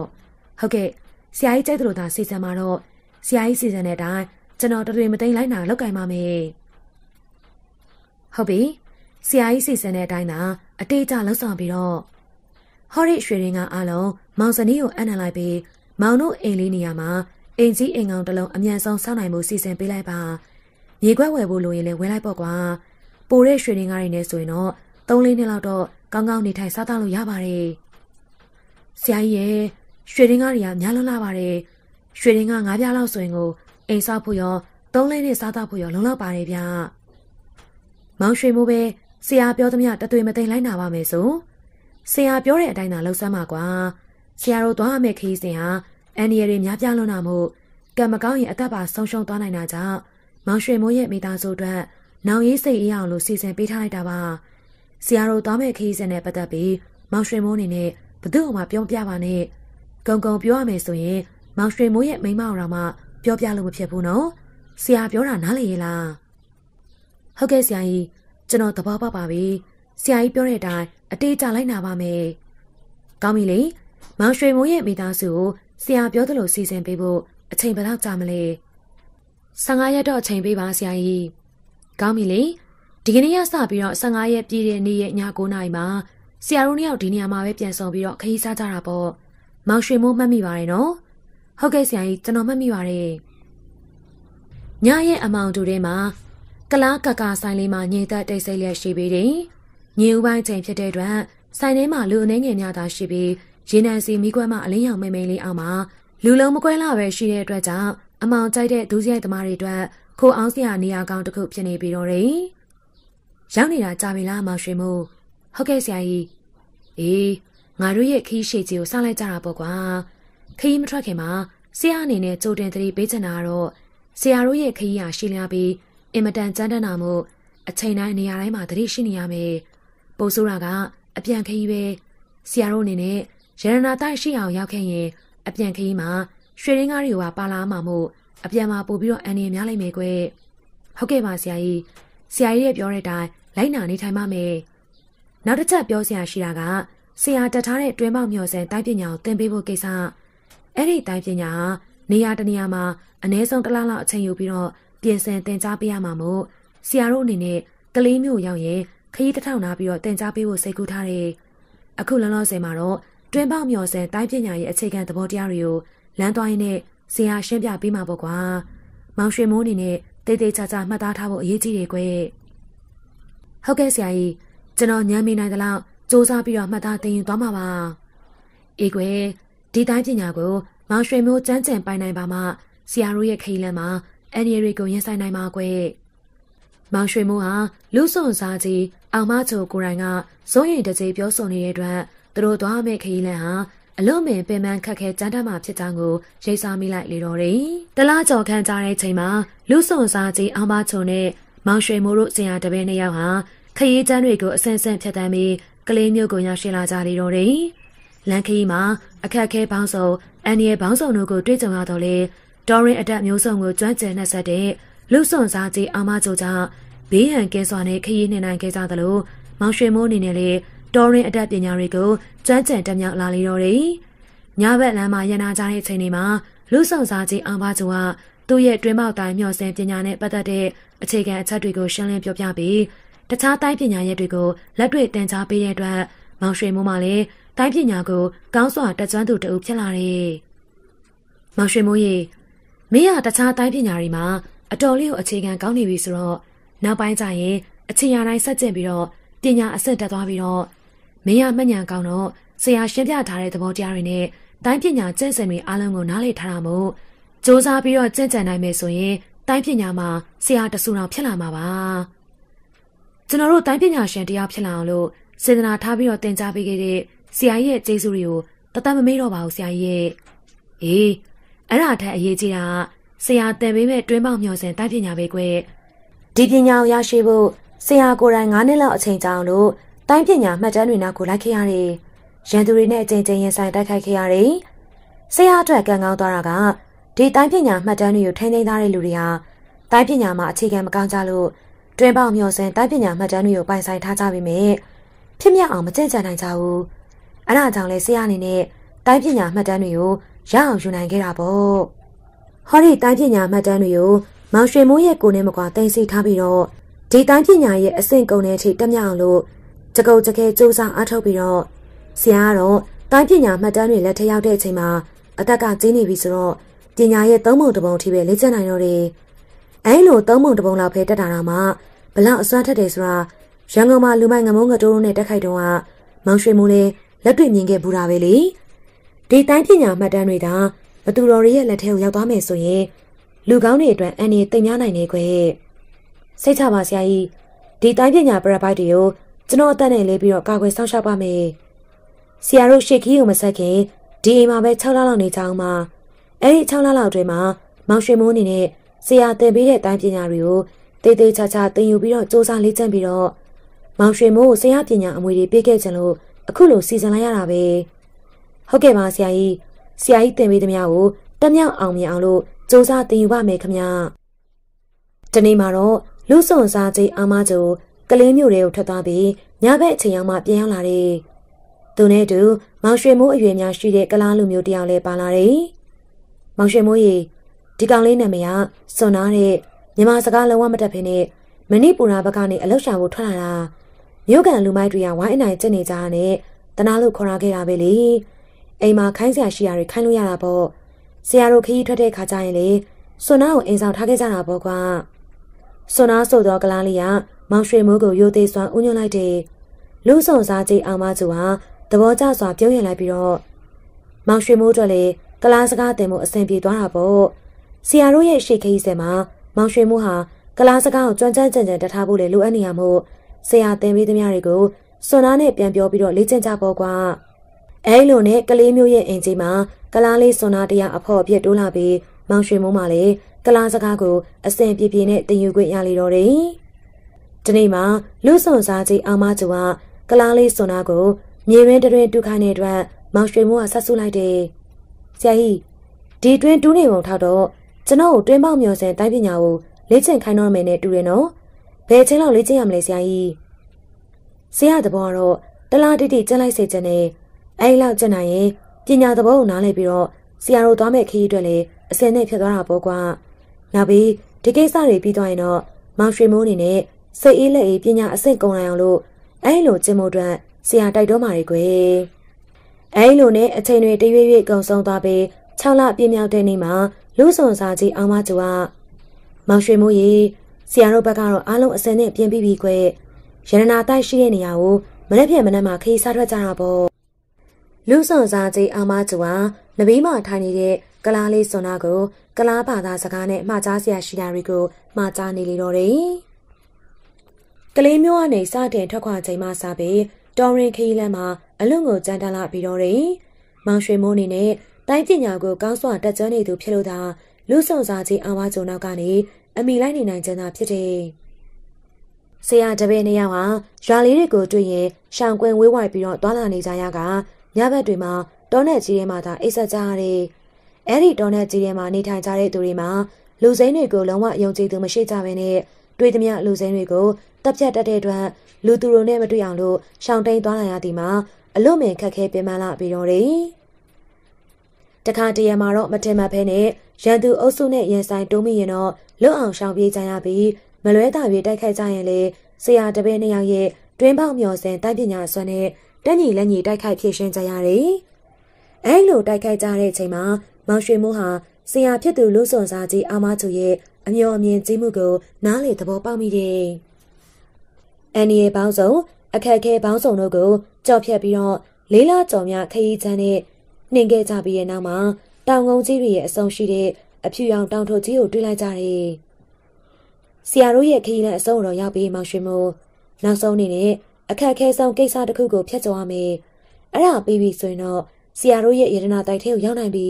။ဘလို့အခက်ခဲမျိုးရှိနေသေးလို့လဲဆရာကြီးကျွန်တော်သိခွင့်ရရင်တော့သိချင်ပါတယ်။အဲ့ဒီတောင်ပေါ်တက်တဲ့လမ်းမှာမွေတွေအင်မတန်ကိုပေါ်များလာတယ်။ ဆရာတို့အနေနဲ့မနက်အစောကြီးတက်သွားပြီးတော့ညမမောင်ခင်မှာပြန်ဆန်းနိုင်မို့လို့တဲ့အမောင်ထဲမှာမီးတုံးနဲ့စင်းရင်တော့မှမွေတွေကများလွန်းလာတာမို့မြင်မြင်ထင်ထင်မဟုတ်ရင်တော့နှိမ်နေနိုင်မှုခက်ခဲလိမ့်မယ်မွေတွေကလည်းအစိပ်ပြင်းလာတာမို့အချိန်မီပြန်မဆဲနိုင်မှုဆိုရင်တော့ဆရာတို့အသက်ဆုံးရှုံးကြရမှာမွေတွေကအဲ့လောက်တောင်များသလားဆရာကြီးရဲ့များတာပေါ့မောင်ရွှေမိုးရဲ့နှစ်ပေါင်းများစွာလူသူမရောက်နိုင်တဲ့နေရာဖြစ်ပြီးရာသီဥတုကလည်းမွေတွေတိတ်ကျတဲ့ရာသီဥတုမျိုးမို့မွေစိုးတွေအများကြီးပေါက်ဖွားနေကြတာအဲဒါကြောင့်လေရေရနာတိုက်ကလုံခြုံနေတာပေါ့မနေ့ပြန်ကြရင်တော့ငါတို့ဆရာတပည့်နှစ်ယောက်မနာတန်းဓာဆွဲပြကြအောင်ပါပေါ့ကွာအဲ့ဒီနေ့ညကတောင်ကြီးမှာမိဖို့ကြီးဖိုးပြီးတော့ဆရာတပည့်နှစ်ယောက်အိတ်ဆက်ကြရလေတယ်မိဖို့ကြီးဖိုးထားသည့်တိုင်အောင်လို့မွေတွေရဲ့တွန်တန်တရွှေရွှေကိုကြားနေရပြီးပေလေး50ကွာမှရှိတဲ့တစ်ပင်တွေပေါ်မှာလေတိုးလို့တွဲလောင်ကျနေတဲ့မွေတွေရဲ့နီနီရဲရဲမျက်လုံးတွေကိုမြင်ရတဲ့အတွက်ဆရာလူစွန်စားကြီးအောင်မကျိုးပြောတဲ့အတိုင်းမွေစိုးအလွန်ပေါ်များလာကြောင်းကိုမောင်ရွှေမိုးတယောက်သဘောပေါက်လိုက်တော့တယ်မနက်အာယုံတက်ချိန်အလင်းရောင်မော့ပြပြလေးပေါ်လာတာနဲ့ဆရာတပည့်နှစ်ယောက်ကြော်ပုတ်အိတ်တလုံးကိုစီလွယ်လိုက်ကြပြီးညနေရောင်သွေးထားတဲ့ငှက်ကြီးတောင်ဓာတ်တလက်စီကိုကင်ဆွဲတောင်ထုတ်ပေါ်တက်ရန်ပြစ်စနေမွေတွေကိုရင်ဆိုင်တဲ့အခါမှာသူတို့ရဲ့မျက်လုံးတွေကိုလုံးဝမကြည့်မိအောင်လို့စူးစမ်းပါမောင်ရွှေမိုးသူတို့ရဲ့မျက်လုံးတွေဟာအင်မတန်ထိုးခြားစမ်းကြဲတဲ့ညှို့အားတွေရှိနေတယ်အဲ့ဒီအချိန်မှစပြီးမွေတွေနဲ့လူသားတို့ရဲ့တိုက်ပွဲမှာစတင်လေတော့တယ်မောင်ရွှေမိုးဟာတွင်းပေါက်မျောစင်တိုင်းပညာကိုလေ့ကျင့်ထားသမျှနဲ့သာမွေတွေကိုမနာတဲ့ရှောင်တိန်ပြီးတော့ခုန်နိုင်နေခြင်းဖြစ်လေတယ်သူရှိမှဆရာလူစွန်စားကြီးအောင်မကျိုမှလည်းမွေတွေကိုခုန်ရင်ပြေးတက်သွားတဲ့အတွက်မောင်ရွှေမိုးဟာနောက်ကနေအမိပြေးလိုက်ရတယ်အချိန်ကြီးကတော့တိတ်မကောင်းလာမှုမောင်ရွှေမိုးကြီးအောက်ပြန်စရင်မမောင်ခင်တောင်ကြီးကိုပြန်ဖို့အတော့ကိုစူးစမ်းလိုက်မိခွေအဲ့ဒီကူထဲမှာရွှေတင်းကားတွေနဲ့တူလူရိုးချောက်တွေရှိတယ်ဆရာထင်တော့ဘန္နာငယ်တွေတဲပိုးရတဲ့ဗြိတိရှတပ်ဖွဲ့ဟာအကြောင်းတစ်ခုခုနဲ့ဒီတောင်မုံပေါ်မှာတပ်ပုံနေနဲ့မွေတွေရဲ့လက်ချက်မိပြီးတော့တေကုံကြရနေတူပါရဲ့လူဆောင်စားချင်းအောင်မကျူဟာဂျောဘော့အိတ်ထဲမှာတန်ဘူးတဘူးကိုထုတ်ယူလာပြီးအဝတ်စုပ်တွေကိုထည့်ယူပြီးတန်မုံတွေမှာရေနံစီနဲ့လောင်းချလိုက်ပြီးတော့ဒီဝတ်စုပ်တွေကိုမိရှို့ပြီးတော့ဂူပေါထဲကိုပြစ်ထည့်လိုက်တာနဲ့ဂူပေါထဲကထွက်လာတဲ့မွေတွေအကုန်လုံးရှင်းပြပြီးတော့ကျန်တဲ့ကောင်တွေကအပြန်လန်းကြရင်တို့ဒုက္ခကောင်းကောင်းပေးလိမ့်မယ်အခုချိန်မှာရှင်းထားနိုင်ပူတော်ကောင်းသေးတာပေါ့အဲလိုမှကြားရင်းနဲ့အဝတ်စုပ်တွေကိုမိရှို့ပြီးဂူပေါထဲကိုပြစ်ထည့်လိုက်လေတော့တယ်အချိန်တော်ကြာမှပဲဂူထဲမှမွေတွေကုန်သွားတဲ့အတွက်လူစွန်စားကြီးအောင်မကျူဟာမီးတို့တစ်ချောင်းကိုအမြန်ထုညှိလိုက်ပြီးဂူထဲကိုပြေးဝင်သွားတဲ့အတွက်မောင်ရွှေမိုးလည်းနောက်ကနေပြေးလိုက်သွားတယ်မီးတို့ရဲ့အလင်းရောင်ကြောင့်ဂူထဲမှာပြန်ကျဲနေတဲ့အယိုးစုတွေနဲ့ပွင့်နေတဲ့တက်တာကြီးအတွင်းကနေတဝင်းဝင်းလက်နေတဲ့ရွှေရင်းကားတွေကိုတွေ့လိုက်တယ်အချိန်မရှိတော့မောင်ရွှေမိုးကြီးရွှေရင်းကားတွေကိုအိမ်နှလုံးအပြည့်တာမြင်မြင်တုံးထည့်ပြီးတော့ဂျောဘိုးအိတ်ကြီးနှလုံးထဲသို့ရွှေရင်းကားတွေကိုအပြည့်ထည့်လိုက်ပြီးတလုံးကိုဂျောဘိုးမှလွှဲပြီးကျန်တဲ့တလုံးကိုဆရာကြီးဥပချူကိုပေးလိုက်လေတော့တယ်ပြန်ထွက်ဖို့အသင့်ဖြစ်ပါပြီဆရာကြီး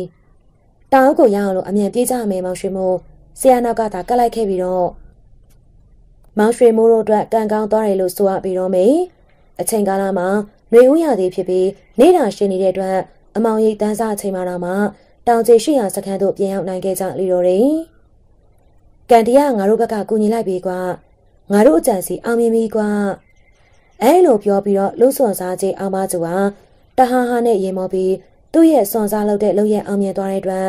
ဝမ်းသာအားရပဲဟစ်ကြွေးလိုက်တော့တယ်ဆရာတပည့်เนี่ยညီညွတ်စွာရင်ဆိုင်ဖြည့်ရှင်းနိုင်ခဲ့တဲ့အတွက်လေးလာမြကြတဲ့အချိန်မှာကလေးမျိုးရှိရာအိမ်တို့ပြန်လည်ရောက်ရှိခဲ့ကြပြီးတော့တယ်မောင်ရွှေမိုးတို့ပြန်ရောက်လာတဲ့အတွက်အိမ်ဆောင်ဖြစ်ထားခဲ့တဲ့ကလားလေးစွန်နာမှလည်းအလုံးမင်ပျော်ရွှင်နေတယ်ငါတို့လည်းတနေ့နီးပါးကြအောင်လို့ပင်ပင်ပန်းပန်းခရီးထွက်ခဲ့ရတာဆိုတော့တလားလောက်တော့အေးအေးဆေးဆေးအနားလူရလဲကြရအောင်မောင်ရွှေမိုးလူစွန်စားကြီးအာမကျူဟာကလားလေးစွန်နာကိုဈေးကိုတွားရောက်ပြီးအကောင်ဆုံးဟင်းလျာတွေချက်ပြုတ်ပြည့်စင်ရစိတ်ခိုင်းလိုက်ပြီးတော့ဘယ်သူမှမရှိတော့မှရွှေရင်းကအိမ်နဲ့အိတ်ကိုလုံခြုံတဲ့နေရာတစ်ခုခုမှာတွားဖွက်ထားလိုက်အောင်မောင်ရွှေမိုးဒီရွှေရင်းကတွေအကြောင်းကိုစွန်နာရှိမှလုံးဝမပြောနဲ့ဆရာတို့ခရီးသွားနေကြတဲ့တနေ့လောက်အချိန်တွင်မှာစွန်နာလေးမြမစကားကိုကောင်းကောင်းတက်နေနိုင်တယ်လူဆိုတာကလောဘရဲ့သားကောင်မျိုးမို့သူမသိတဲ့နာတွေကိုသူ့ရှိမှမပြောဘဲနေကြရင်ပို့ပြီးတော့ကောင်းလိမ့်မယ်ဟုတ်ကဲ့ဆရာကြီးကျွန်တော်သဘောပေါက်ပါပြီကလားလေးစွန်နာမှလည်းအကောင်ဆုံးဟင်းလျာတွေကိုနေ့စဉ်ချက်ပြုတ်ကျွေးမွေးပြီး သူတို့အနီးမှာအချိန်ပြည့်ရှိနေတဲ့ကဝေယဝစ္စကိစ္စတွေကိုကိုကြီးဆောင်ရွက်ပေးတယ်။နှစ်ပတ်လောက်ကြာတဲ့ကဆရာကြီးအောင်မချိုထုံးစံအတိုင်းပဲအိမ်ကြီးထဲမှာနေထိုင်ရတာကိုညင်းငွေလာတဲ့အတွက်ရှေ့ပတ်ကြရင်တော့ဆရာတို့ခေးဆက်ကြမယ်မောင်ရွှေမို့မင်းလည်းဝယ်ချမ်းစရာရှိရာတွေကိုအစင်တဲ့ဝယ်ချမ်းထားပြီးတော့ငါတပည့်စွန်နာကိုတော့ဟော်ရီအင်ကြီးနဲ့အင်ကြီးတွေကပစ္စည်းတွေအလုံးအပိုင်ပေးခဲ့ပါမယ်ကွယ်မင်းလည်းအိမ်အောင်ပြုရမယ့်အရွယ်ကြော်နေပြီဆိုတော့ဆရာတို့ပြန်သွားပြီးရင်အိမ်အောင်ပြုပြီးတော့ဒီမှာပဲအခြေတကျနေပြီးတော့ဆရာကြီးရဲ့ကျေးဇူးကကြီးစိုးကြီးမားလာပါတယ်ခင်ဗျာဆရာရဲ့ကျေးဇူးစွန်နာတတလုံးမမေ့ပါဘူးစွန်နာကအလွန်ဝမ်းသာသွားတဲ့အတွက်ကလားဘာသာစကားနဲ့ကျေးဇူးတင်ကြောင်းကိုအကြိမ်ကြိမ်ထပ်ထပ်ပြောကြတယ်မောင်ရွှေမိုးကလည်းရန်ကုန်ကိုပြန်ရတော့မှဖြစ်တဲ့အတွက်စိတ်ထဲမှာအလွန်ပျော်ရွှင်နေပြီးနောက်တလားလောက်ဆိုရင်တော့ချစ်စနီးမလေးငယ်တားလေးမောင်တန်းဟန်တို့နဲ့တူပြေးဆောင်ချမ်းသာစွာနဲ့နေထိုင်နိုင်တော့မယ့်အရေးကိုတွေးတောစိတ်ကူးရင်ပြီးတော့ကျင်းနဲ့နေမိလေတော့တယ်ကလေးမျိုးနဲ့2မိုင်ခန့်အကွာမှာရှိတဲ့နောင်ကလုံးရွာကြီးမှာကသဲလူမျိုးဗဘဲကျော်ချန်တူရာဆိုတဲ့လူတအုပ်ရှိရာသူ့ရဲ့ဓာရီမှာအလွန်ကောင်းမွန်တယ်လို့နာမည်ကြီးတဲ့အတွက်ကိုပိုင်ငှက်ကြီးတောင်ဓာနလက်တွားရောက်အနံ့ရန်စိတ်ကူးမိပြီးတော့နောက်တလုံးရွာကိုတွားရောက်ရမယ့်လမ်းကြောင်းကလားလေးစွန်နာကိုကလားဘာသာစကားနဲ့မေးမြန်းလိုက်တယ်ဆရာနောက်ကလုံးရွာကိုဘာကိစ္စနဲ့တွားချင်တာလဲအဲ့ဒီရွာမှာကသဲလူမျိုးဗဘဲဆရာချန်တူရာဆိုတာရှိတယ်လို့ပြောကြတယ်သူ့ရဲ့ဓာရီကနာမည်သိကြလို့ဒါနချောင်းလောက်အပ်ချင်လို့ဆရာလေးဗျာဓာလောက်ချင်တာများနောင်ကလုံးရွာထိသွားဖို့မလိုပါဘူးဒီကလေးမျိုးပေါ်မှာလည်းနာမည်ကြီးဗဘဲဆရာတွေရှိပါတယ်ဗဘဲဆရာတွေကတော့ငါတို့ရန်ကုန်မှာလည်းအများကြီးရှိတာပေါ့ဆိုနာရဒါပေမဲ့အဲ့ဒီဗဘဲဆရာချန်ဒရာကဓာတ်ကင်မဲ့လူနေနေတွေနန်းတွေကိုပါတွတ်ထပ်ပြီးတော့မှဓာတ်အောင်လုပ်ပေးတာဆိုတော့တတလုံးကင်ရမယ့်ဓာတ်ကောင်းကောင်းနှစ်လက်ကိုအပ်ချင်လို့ပါကွာမောင်ရွှေမိုးဟာကလားလေးစွန်နာရဲ့မျက်နှာပြတ်သွားခြင်းကိုကောင်းစွာသတိထားလိုက်မိတဲ့အတွက်ပို့ပြီးတော့မတင်ကဖြစ်သွားပြီးတော့မင်းကနောင်ကလုံးရွာမတော်တတ်ဘူးဆိုရင်လေငါဘက်ကငါပဲမေးစမ်းပြီးတော့သွားပါတော့မယ်စွန်နာရဆရာကြီးနိုးလိုက်တာအကျိုးကြောင့်ပြောထားလိုက်ပါအဲလိုနဲ့စုံစမ်းပြီးဗဘဲဆရာချန်တူရာရဲ့ဗဘဲဘုတ်ကိုရောက်သွားတယ်ကျွန်တော်အတွက်စောင်းသားနဲ့လက်အပ်ချင်လို့ပါဗဘဲဆရာကြီးအချိန်3ရက်နဲ့ပြီးအောင်လုပ်ပေးနိုင်ပါသလားခင်ဗျအဲလောက်အချိန်နဲ့ပြီးဖို့ဆိုရင်အမြန်ကြီးတော့ပေးရလိမ့်မယ်ကွဟုတ်ကဲ့ပါဆရာကြီးအမြန်ကြီးကြားတော့တာပေးပါမယ်ခင်ဗျအမြန်ကြီးပေးမယ်ဆိုရင်တော့ကျုံအနေနဲ့ပြီးအောင်စူးစမ်းပေးရမှာပေါ့လေမောင်ရင်လေးကဘာနေတာလဲကွာမောင်ရင်လေးနေတာရောဘယ်ရက်မှနေရလဲကျွန်တော်ကဗုဒ္ဓဟူသားလောလောဆယ်မှာဘိုးကုန်းရက်ကအိမ်ကြီးမှာခဏတဲနေတာရှေ့ပတ်ကြရင်ရန်ကုန်ပြန်တော့မှမို့ဆရာကြီးဆရာသားကို3ရက်အတွင်းအပြည့်လို့ချင်နေတာဗျ။အော်လက်ဆက်သက်တော့မောင်ရင်လေးကစွန်နာတို့အဖွဲရပဲကိုအဲ့ဒါကြောင့်လေဓာရီကိုအမြန်ကြီးပေးပြီးလာအပ်နေတာဟုတ်ကွာဆရာကြီးကစွန်နာကိုသိလို့လားမောင်ရင်ကစွန်နာလိုကောင်မျိုးရဲ့ဂိုင်းဝင်လုံးနေပြီစွန်နာအကြောင်းအခုချိန်နေကောင်းကောင်းမသိသေးဘူးလားကွာကျုံနဲ့မင်းတို့ရဲ့ဆရာကြီးစွန်နာနေကသဲမကလေးကတရွာထဲနေလာခဲ့ကြတဲ့သူတွေပါကွာစွန်နာဆိုတဲ့ကောင်ဟာငငယ်လေးတွေကအင်မတန်ကိုရက်ဆက်တဲ့ကောင်တတိယလေးကောင်ညံငါလေးထက်လို့ကျုပ်တို့ကသဲဘက်မှာစွန်နာအသက်ငယ်ငယ်နဲ့ဓမြပုံဖြစ်လာတာပေါ့ကွာဗြိတိရှပုဂ္ဂိုလ်တွေကိုတတ်မိလို့သာဒီဘက်ကိုထွက်ပြေးလာခဲ့ရတာပဲမောင်ရွှေမိုးဟာကြားလိုက်ရတဲ့စကားကြောင့်ရင်ထဲမှာထိတ်ခနဲဖြစ်သွားတော့လေမျက်နှာမပြတ်စီဖို့အတွက်စူးစမ်းထိန်ချုပ်ပြီးဗဘဲဆရာကြီးချန်တူရာရဲ့စကားတွေကိုဆက်ပြီးတော့နားထောင်နေလိုက်တယ်။ဟိုနေ့ကကျုံမြို့တွေကိုရောက်တော့စွန်နာမိမမဒီနာနဲ့တောင်တွေ့ခဲ့သေးတယ်။သူပြောတော့မင်းတို့တွေရန်ကုန်ထိတောင်သွားကြတော့မှဆိုသူသား3ယောက်ကိုလေရန်ကုန်မှာပညာတတ်တထေးကြီးတွေဖြစ်အောင်လုပ်ရမယ်လို့ပြောသားသေးတယ်ကွာ။ဆရာကြီးကိုကြွားသွားတာနေမှာပါခင်ဗျာ။ဆရာစွန်နာမြန်မာစကားမှမတတ်တာရန်ကုန်ကိုဘယ်လိုသွားကြမှာလဲဗျာ။မောင်ရင်ကတော့စွန်နာရဲ့ထောင်ချောက်ထဲမှာပိတ်မိနေမှာကိုအဲ့လိုမြင်အောင်မိသေးတကွာစွန်နာအမြဲတမ်းသူ့ကိုယ်သူမြန်မာစကားလုံးဝမတတ်ဘူးဆိုပြီးတော့ဟန်ဆောင်နေတတ်တာကွာသူ့ဟန်ဆောင်မောင်ကပြီးရင်လို့တော့သူ့ကိုမြန်မာစကားမတတ်ဘူးဆိုပြီးသူ့ရှေ့မှာလျှို့ဝှက်ချက်တွေထုတ်ပြောမိရင်တော့ဒုက္ခများဖို့သာပြင်ပြီးတော့ဟေ့မောင်ရွှေမိုးဟာဗဘဲဆရာကြီးချန်တူရာရဲ့စကားကိုနားထောင်နေရင်စွန်နာကိုအိမ်ကိုစတင်ခေါ်ဆောင်လာစဉ်ကစွန်နာရှိမှရန်နာတိုက်အကြောင်းပြောဆိုတိုင်ပင်ကူးခဲ့တဲ့ဖြစ်ကိုပြန်လည်အမှတ်ရလာမိတော့တယ်။အမှန်တော့စွန်နာဟာ12နှစ်သားလောက်ကလေးကကျုပ်တို့ကသေးရွာမှာလာနေတဲ့မြန်မာမိသားစုစီကမြန်မာစကားကိုကောင်းကောင်းပြောတတ်ဆိုတတ်အောင်လို့သင်ထားပြီးသားကွာ။ဗဘဲဆရာကြီးချန်တူရာရဲ့စကားကြောင့်သူတို့အနေနဲ့ အန်ရရှိနေပြီဖြစ်ကြောင်းကိုရေးမိလိုက်တဲ့မောင်ရွှေမိုးဟာဒါနဲ့လည်းအန်တဲ့ကိစ္စကိုအမြန်ပြီးပြအောင်လုပ်အိမ်ကိုအမြန်ပြန်လာတယ်။အိမ်ကြီးကိုရောက်တဲ့အခါအိမ်ရှိတက္ကမကြီးမှာထူးထူးခြားခြားပိတ်ထားတာကိုတွေ့လိုက်တဲ့အတွက်မောင်ရွှေမိုးရဲ့စိတ်ထဲမှာထင်ကနေဖြစ်သွားပြီးတော့ဆွနာရေဆွနာတကားလာဖွင့်စမ်းမအောင်ကွာအဲလိုခေါ်လိုက်တော့လေအိမ်ကြီးအတွင်းမှာအတန်လုံးဝမကြားတဲ့အတွက်တက္ကမကြီးကိုပခုံးနဲ့အတင်းတွန်းဖွင့်လိုက်ရာတကားချက်ပြုတ်သွားပြီးတော့ပွင့်သွားတယ်။ဆရာကြီးမောင်ရွှေမိုးကစိုးရိမ်တကြီးနဲ့အော်ဟစ်ခေါ်ရင်းနဲ့အိမ်ကြီးလေးကိုပြေးဝင်သွားလိုက်ရာမိကိုယ်ထဲမှာမြင်ကွင်းကြောင့်အလုံးကိုအံ့ဩထိတ်လန့်သွားတယ်။ဆရာကြီးလူစွန်စားအောင်မသူကထမင်းစပွဲကြီးပေါ်မှာထိုင်နေလဲမှဦးကောင်းမှာစပွဲပေါ်မှာမှောက်လျက်ကျနေတယ်။ဆရာကြီးစပွဲပေါ်မှာမှောက်လျက်သားနေပင်အသက်ပြောင်းနေတာကိုတွေ့လိုက်ရပြီးတော့တယ်။စပွဲပေါ်မှာတောင်းလက်စကော်ဖီတစ်ခွက်နဲ့ပေါင်မုတ်ပကံကိုပါတွေ့လိုက်တဲ့အတွက်ဆရာကြီးဟာအလွန်ပြင်းထန်တဲ့အစိတ်တစ်မျိုးနဲ့လောက်ကျန်ခံလိုက်ရခြင်းဖြစ်ကြောင်းကိုသိလိုက်ပြီးတော့စွန်နာရဲ့အခန်းထဲကိုပြေးဝင်ကြည့်လိုက်တယ်။စွန်နာရဲ့အခန်းထဲမှာပစ္စည်းတွေရှင်းလင်းလျက်ရှိတဲ့အတွက်စွန်နာမှာထွက်ပြေးသွားပြီဖြစ်ကြောင်းသိလိုက်ရလေတော့တယ်။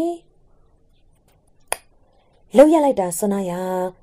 ကျေးဇူးရှင်ဆရာကြီးတော်မှအစိတ်ခတ်ပြီးတော့လောက်ကျန်သွားတယ်။မင်းရဲ့အကြောင်းတွေကိုနောင်ကလုံးရရောက်ရင်ငါသိလာတော့မယ်ဆိုတာရေးမိလို့ဆရာကြီးကိုလောက်ကျန်လိုက်တာပဲဖြစ်ရမယ်။မင်းတို့တော့တတန်လုံးအခဲချိန်နိုင်တော့ဆိုတာမှတ်ထားလိုက်ပြီးတော့မောင်ရွှေမိုးဟာသူ့ဖွက်ထားတဲ့ရွှေရင်းကအိမ်ကြီးနှလုံးကိုသတိရလိုက်တဲ့အတွက်အိမ်ပေါ်တက်ကိုပြေးတက်သွားပြီးဖွက်ထားတဲ့နေရာတွေမှာပြန်လည်ရှာဖွေကြည့်လိုက်တယ်။ကျွန်းသက်တာကြီးရဲ့နောက်မှာရှိတဲ့အဝတ်ထဲမှာဖွက်ထားတဲ့အိမ်ကြီးမှာပျောက်ဆုံးသွားပြီဖြစ်ကြောင်းသိလိုက်တဲ့အတွက်မောင်ရွှေမိုးဟာအိမ်ခါမိုးမျက်နှာချက်ပေါ်မှာဖွက်ထားတဲ့အိမ်ကြီးကိုတက်ကြည့်လိုက်တယ်။တော်ပါသေးရဲ့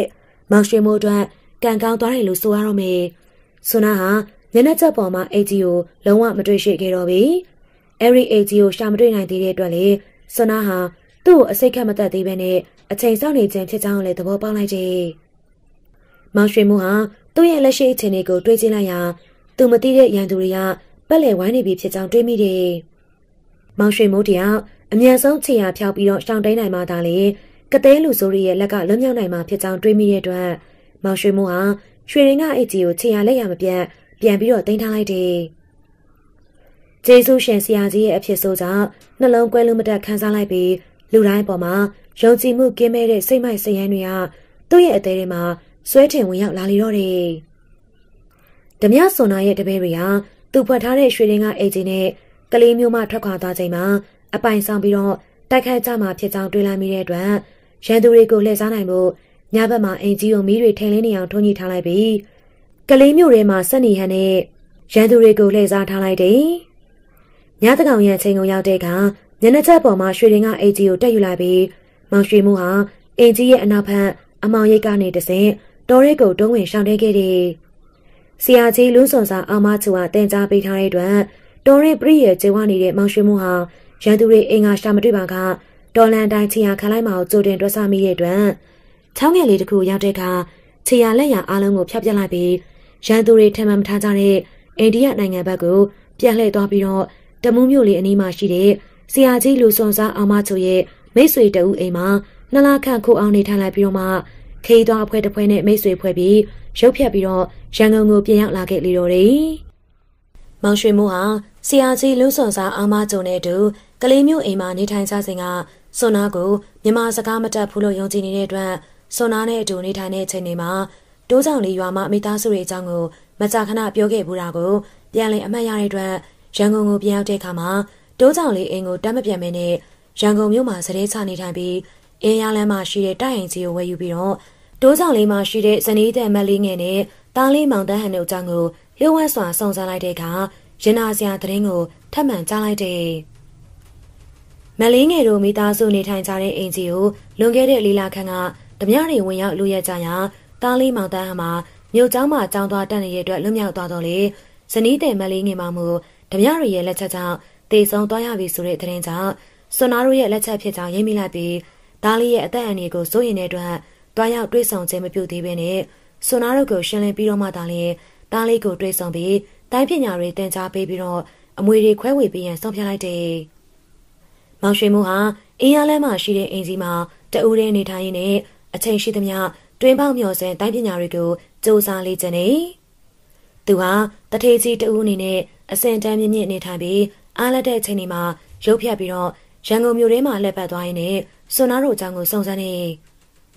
ေအဲဒီလိုနဲ့နှစ်ကျော်မြကြာမြင့်လာတဲ့အချိန်မှာရန်ကုန်မြို့ရဲ့တနေရာမှာအနောက်တိုင်းဝစ်စုံကိုတရက်စွာဝစ်ဆင်ထားတဲ့စွန်နာကိုတွေ့လိုက်တယ်။မောင်ရွှေမိုးဟာစွန်နာအကြောင်းကိုလိုက်လံစုံစမ်းရာစွန်နာဟာအခုခါမှာရွှေကုံတဲ့ကြီးစူနီယာဆင်ဖြစ်နေအမည်ပြောင်းထားပြီ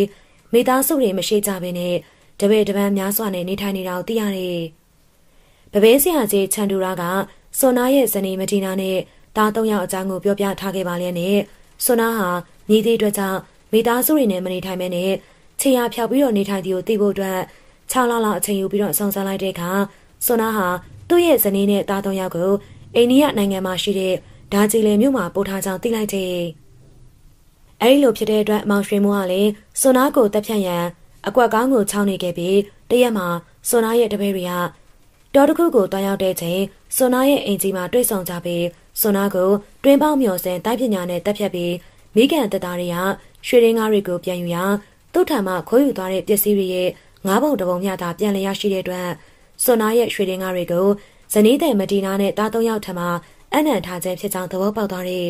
။ရွှေကုံတဲ့ကြီးစူနီယာဆင်ဖြစ်နေအမိခံယူထားတဲ့စွန်နာကိုတပ်ဖြတ်ခဲ့မှုမှာမောင်ရွှေမိုးကတယောက်တည်းလျှို့ဝှက်စွာကြံစည်ခဲ့ခြင်းဖြစ်ပြီးသဲလွန်စာတစုံတရာမှမကြံရစ်ခဲ့တဲ့အတွက်အဲ့ဒီခေတ်ကပလေးဖွဲ့ဝင်တွေဟာအမှုပေါ်အောင်မဆောင်စမ်းနိုင်ကြဘဲနဲ့တရားခံမောင်ရွှေမိုးမှာလွတ်မြောက်နေပြီတော့တယ်။သူကျုံးလွန်ခဲ့တဲ့လူသားမှုရဲ့အခြေအနေတွေကိုအေးချမ်းသွားတဲ့အချိန်မှာမောင်ရွှေမိုးဟာတိုးကြောင်လေးရွာကိုညဘက်မှာလျှို့ဝှက်စွာတွားရောက်ပြီးတောင်လေးမောင်တန်းဟန်နဲ့တွေ့ဆုံလေတော့တယ်။မောင်တန်းဟန်ဟာမိခင်ဖြစ်သူကိုဓမြတွေကတပ်ဖြတ်သွားတဲ့အတွက်အလွန်ကိုနာစီခံမြဲနေတဲ့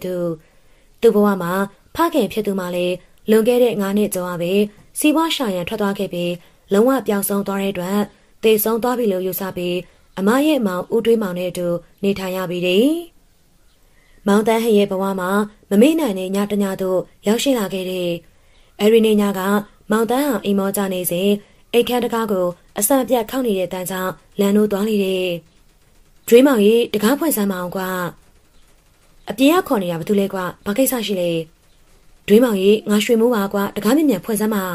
။ဦးလေးတွေးမောင်တကားကိုဖွင့်ပေးလိုက်တာနဲ့တာနာတရက်ဆောင်ဝတ်ဆင်ထားတဲ့လူကြီးတူကအိမ်တွင်းကိုဝင်ရောက်လာတယ်။ဦးရွှေမိုးဆိုသည့်လူကလည်းမောင်တန်းဟန်ကိုခြေစုံကောင်းဆုံးအကဲခတ်ကြည့်လိုက်ပြီးမျက်လုံးစုံမှာမျက်ရည်တွေရေဝဲလာပြီးတော့တားလေးရေဖဖေစီကိုလာပါအောင်ကွယ်ဖဖေကတားလေးကိုအခုလိုတွေ့ရဖို့အတွက်နှစ်ပေါင်းများစွာအချိန်ယူပြီးတော့စောင့်ဆိုင်းနေကြရတာဒီကိစ္စတွေအားလုံးကိုဖဖေရှင်းပြပေးရင်တားအနေနဲ့ဖဖေပေါ်မှာနားလဲပါလိမ့်မယ်ကွယ်ဦးရွှေမိုးကမောင်တန်းဟန်ကိုကျင်နာစွာပွေ့ဖက်လိုက်ပြီးတော့တွင်းမောင်ရေငါသားလေးကိုခဏခေါ်သွားမယ်ကွာရွာရဲရလူတွေမေးရင်တောအမျိုးရိစီကိုအလဲသွားနေရလို့သာပြောထားလိုက်ပြီးတော့ငါနဲ့ပတ်သက်ပြီးအသက်ရှင်လျက်တွေးလိုက်ရတယ်ဆိုတဲ့စကားမျိုးကိုရောင်လို့တော့မဟာမိစေနဲ့ငါတို့မိသားစုအတွက်အန်ရီကအခုချိန်လေးရှိနေသေးတာမို့အင်မတန်လျှို့ဝှက်သိုးသိပ်ဖို့လိုတယ်ကွာသားလေးကိုတလားတင်းတင်းပြည့်တဲ့နေ့မှာအိမ်ကိုပြန်ပို့ပေးပါမယ်ရွာထဲမှာအဆင်ပြေအောင်ပြောထားလိုက်အောင်ပေါ့ကိုရွှေမိုးရေခမည်းတီကထွက်သွားပြီးတဲ့နောက်အချိန်တွေကတော့ဆူဆူဝါပြောင်းလဲကုန်ပြီဗျကျုံညမလေးမလေးငယ်ခမည်းလေးအဲ့ဒါတွေကိုငါကုန်တည်ပြီးပါပြီတွေးမောင်ရငါမင်းတို့စီကိုအချိန်နေရမလားတွေးနိုင်မိမဲ့မင်းတို့ပတ်ဝန်းကျင်မှာငါအမြဲရှိနေတာမလေးငယ်တက်သွားတဲ့ကောင်လေးကိုလေငါကိုယ်တိုင်တက်လိုက်ပြီတာလီဖေဖေနဲ့လိုက်ခဲ့ပြီးတော့ဒိုသားဖားနေအောင်တလားလောက်အေးအေးဆေးဆေးအတူနေကြပြီးတော့တာဘဝနောင်ရည်အတွက်တိုင်ပင်ကြတာပေါ့ကွယ်ဟုတ်ကဲ့ပါဖေဖေသဘောဆန္ဒအတိုင်းတားလိုက်နာပါမယ်အေးအားလမ်းမှာရှိတဲ့ဖခင်ကြီးတူတဲ့နေထိုင်တဲ့အင်ဂျီကိုရောက်တဲ့အခါမောင်ရွှေမိုးဟာဖခင်ကြီးရဲ့ကျွဲဝချမ်းသာမှုတွေကိုကြည့်ပြီးတော့အလုံးကိုအံ့ဩနေတယ်တာလီဖေတယောက်တည်းစေးစိမ်တွေနဲ့နေပြီးတားလေးကိုဖြစ်တယ်လို့ပြစ်ထားတယ်လို့ထင်နေပြီလားတားအဲ့လိုမထင်ဘူးဖေမေမဆုံးခင်ကလေးကဖေအเจ้าတွေအားလုံးကိုပြောပြထားတယ်ဖေကမိသားစုကိုတိတ်ချစ်ခင်ပြီးမေနဲ့တားကိုချမ်းချမ်းသာသာထားခြင်းလုံးရန်ကုန်မှာဈေးသွားရောက်ပြီးတော့ကျွေးမွေးခဲ့တာအစားခရီးဝေးမှာစီးပွားသွားရှာမဲ့ချိန်မှာတားရုံနေမို့အိမ်ကြီးကိုစောက်ပေးခဲ့ပြီးတားရုံမိသားစုမပူပေးနေနိုင်အောင်လို့လေငွေကြေးပြည့်စုံပေးထားခဲ့တယ်ဆိုတာတားသိထားပြီးသားပါဖေရဲ့ဖေအခုလိုတယောက်တည်းနေတာဟာအကြောင်းတစ်ခုခုရှိလို့ပဲဆိုတာတားသဘောပေါက်ပါတယ်ဗျကဲတားလေးကိုဖေကြုံခဲ့ရတဲ့အဖြစ်အပျက်တွေအားလုံးကိုပြောပြမယ်တိတ်တိတ်ချာချာမှတ်ထားပြီးတော့တားလေးရဲ့ ဦးရွှေမိုးကရန်ကုန်မြို့ကန္နာဈေးမှာဈေးရောက်ရင်းနဲ့လူစွန်စားဦးအောင်ပါချုံနဲ့တွေ့ကြုံခဲ့ရတဲ့အကြောင်းကစပြီးနောက်ဆုံးမှာစွန်နာကိုတပ်ဖြတ်ခဲ့ခြင်းနဲ့စွန်နာသား၃ယောက်မှာဒါကြည်လင်မြို့မှာပညာသင်ကြားတာကိုပါအသေးစိတ်ပြောပြလိုက်လေတော့တယ်။ဖေဖေပြောပြနာတွေကတားလေးုံနဲ့ခွဲခွာပြီးတော့ကြီးပွားချမ်းသာအောင်စူးစမ်းရင်းနဲ့ဖေဖေကြုံတွေ့ခဲ့ရတဲ့အဖြစ်အပျက်တွေပဲကွ။ဒီကိစ္စတွေဟာတားလေးနဲ့ပါတစ်ချိန်ချိန်မှာပတ်သက်လာနိုင်တာမို့ဖေဖေအနေနဲ့အဖြစ်အပျက်အလုံးကိုအသေးစိတ်ပြောပြထားတာတားလေးရဲ့တားလေးကိုဖေဖေခေါ်လာတဲ့ရည်ရွယ်ချက်ကဖေဖေတို့မိသားစုနဲ့ပတ်သက်တဲ့အကြောင်းအရာတွေကိုရှင်းပြဖို့နဲ့ဖေဖေပိုင်ဆိုင်ထားတဲ့ပစ္စည်းဥစ္စာရင်းနာတွေကိုဘယ်နေရာမှာတင်စီထားရဲဆိုတာတားသိအောင်ပြထားခြင်းလို့လောကကြီးမှာဘယ်သူမှယုံကြည်လို့မရဘူးဆိုတာဖေဖေကိုယ်ရဲ့အဖြစ်အပျက်တွေကိုသင်ခန်းစာယူပါတားလေးရှင်းရှင်းပြောရရင်အဖေအခုပြောတဲ့အကြောင်းအရာတွေကိုမင်းဦးလေးတွေးမအောင်တော့မပြောပါနဲ့ဟုတ်ကဲ့ဖေဖေတားသဘောပေါက်ပါပြီအေးကွယ်ဒါဆိုရင်တော့နောက်ဆုံးအနေနဲ့ဖေဖေအတွက်အရေးကြီးဆုံးကိစ္စကိုပြောပြမယ်တားဟာအဖေရဲ့ဥစ္စာအမွေတွေကိုထိန်းသိမ်းရမယ်တအိုးဒီတော်သားဖြစ်တာမို့အဖေဆရာကြီးရဲ့အမွေနဲ့ဖြစ်တဲ့တွင်းပေါက်မျော်စင်တိုက်ပညာကိုသင်ပေးခြင်းနဲ့တားအနေနဲ့တင်ယူခြင်းစိတ်ကိုရှိရလားကွယ်ဟုတ်ကဲ့ဖေဖေတားလည်းအဲ့ဒီတိုင်းပညာကိုသင်ချင်ပါတယ်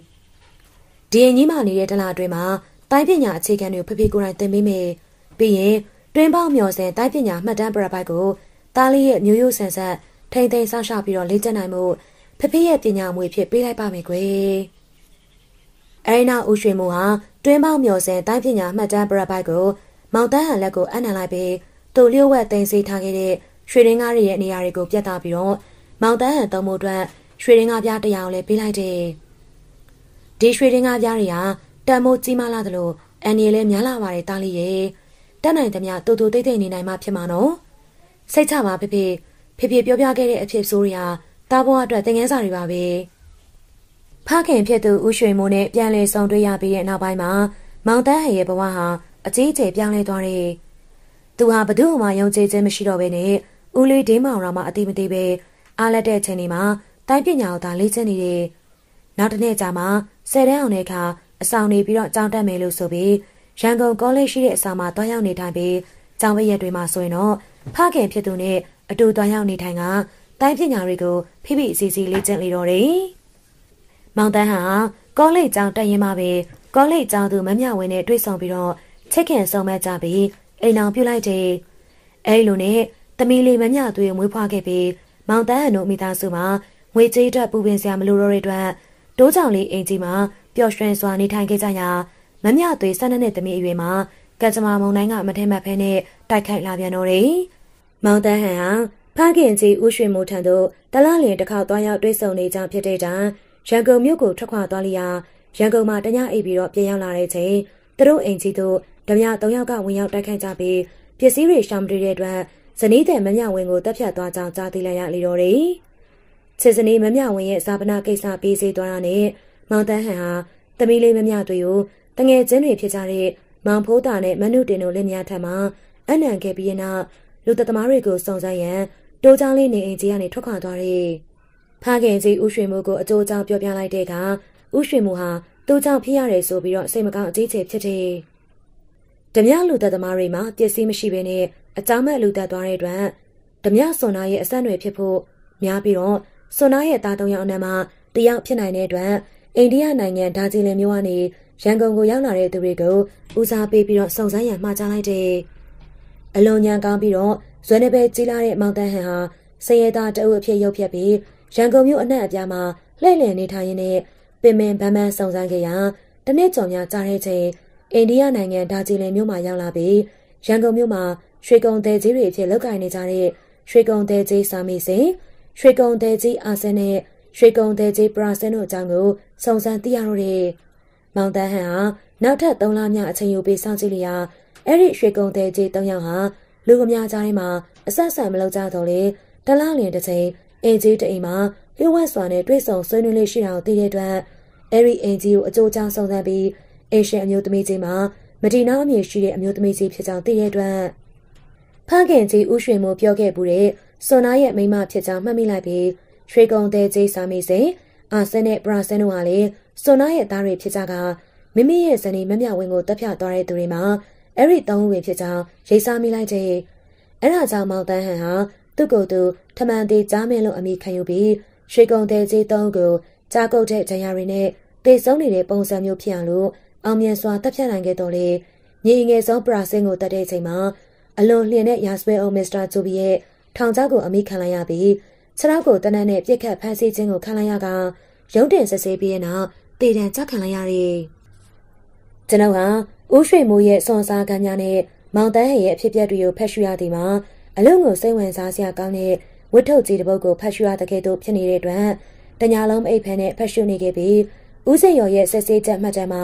အဲ့ဒီနေရာမှာအဆုံးသတ်သွားတဲ့အတွက်မချစ်မရဲကြီးဖြစ်ပြီးတော့ကြံခဲ့တယ်။အဲဒါကြောင့်လေကျွန်တော်ဟာ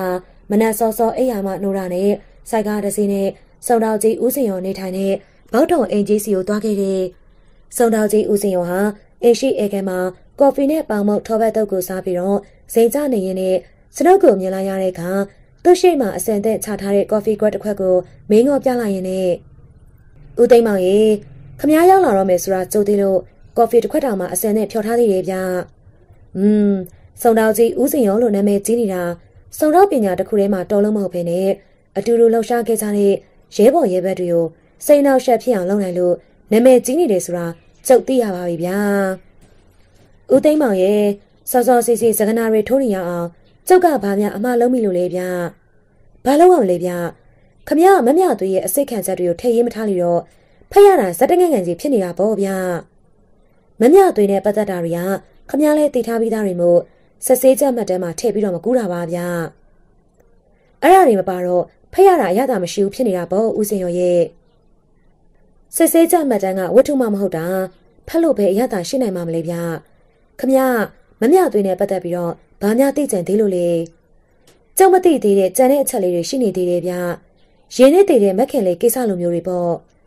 ့ဒါရီကဆက်ဆက်တွေးလိုက်ရင်အဖြစ်ပေါ်နေတဲ့ဦးသိမ်းမောင်ရဲ့ကဲပါလေခမ ्या စိတ်ကျင်သက်သွားအောင်လို့ကျုပ်ကပဲဆက်ပြီးတော့ရှင်းပြပေးလိုက်ပါမယ်မမြသွေးဟာဘာမှတိတ်မတိတ်သက်သေးတဲ့ရှစ်နှစ်သမီးအရွယ်တုန်းကမိခင်မမြဝင်ကိုဓမြတွေတက်တာလို့နာကြီးစိတ်ဝင်နေရက12နှစ်သမီးအရွယ်မှာဖခင်ကြီးကိုကြိုးပေးတက်ဖို့အတွက်သူ့ရှိမှအမိန့်ချလိုက်တာကိုကြားရပြန်တော့သူမရဲ့စိတ်ဓာတ်တွေဟာကလေးအရွယ်နဲ့မမြအောင်ကိုမာကျောခတ်ထန်သွားတော့တာပေါ့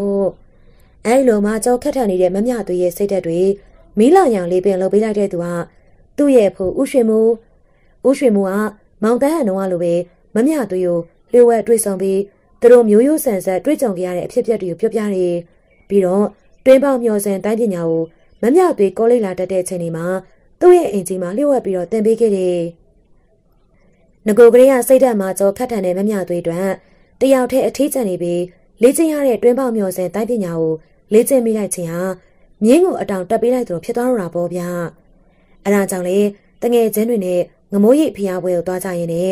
သူတို့စီးလာကြတဲ့လေကြီးစပြီးတော့နစ်နေတဲ့ချိန်မှာရေမကူးတတ်တဲ့တငယ်ချင်းမခင်ကြီးကိုသူ့ဆွဲနေကြရွှေဆွဲကြိုးလေးပေးလိုက်ပြီးတော့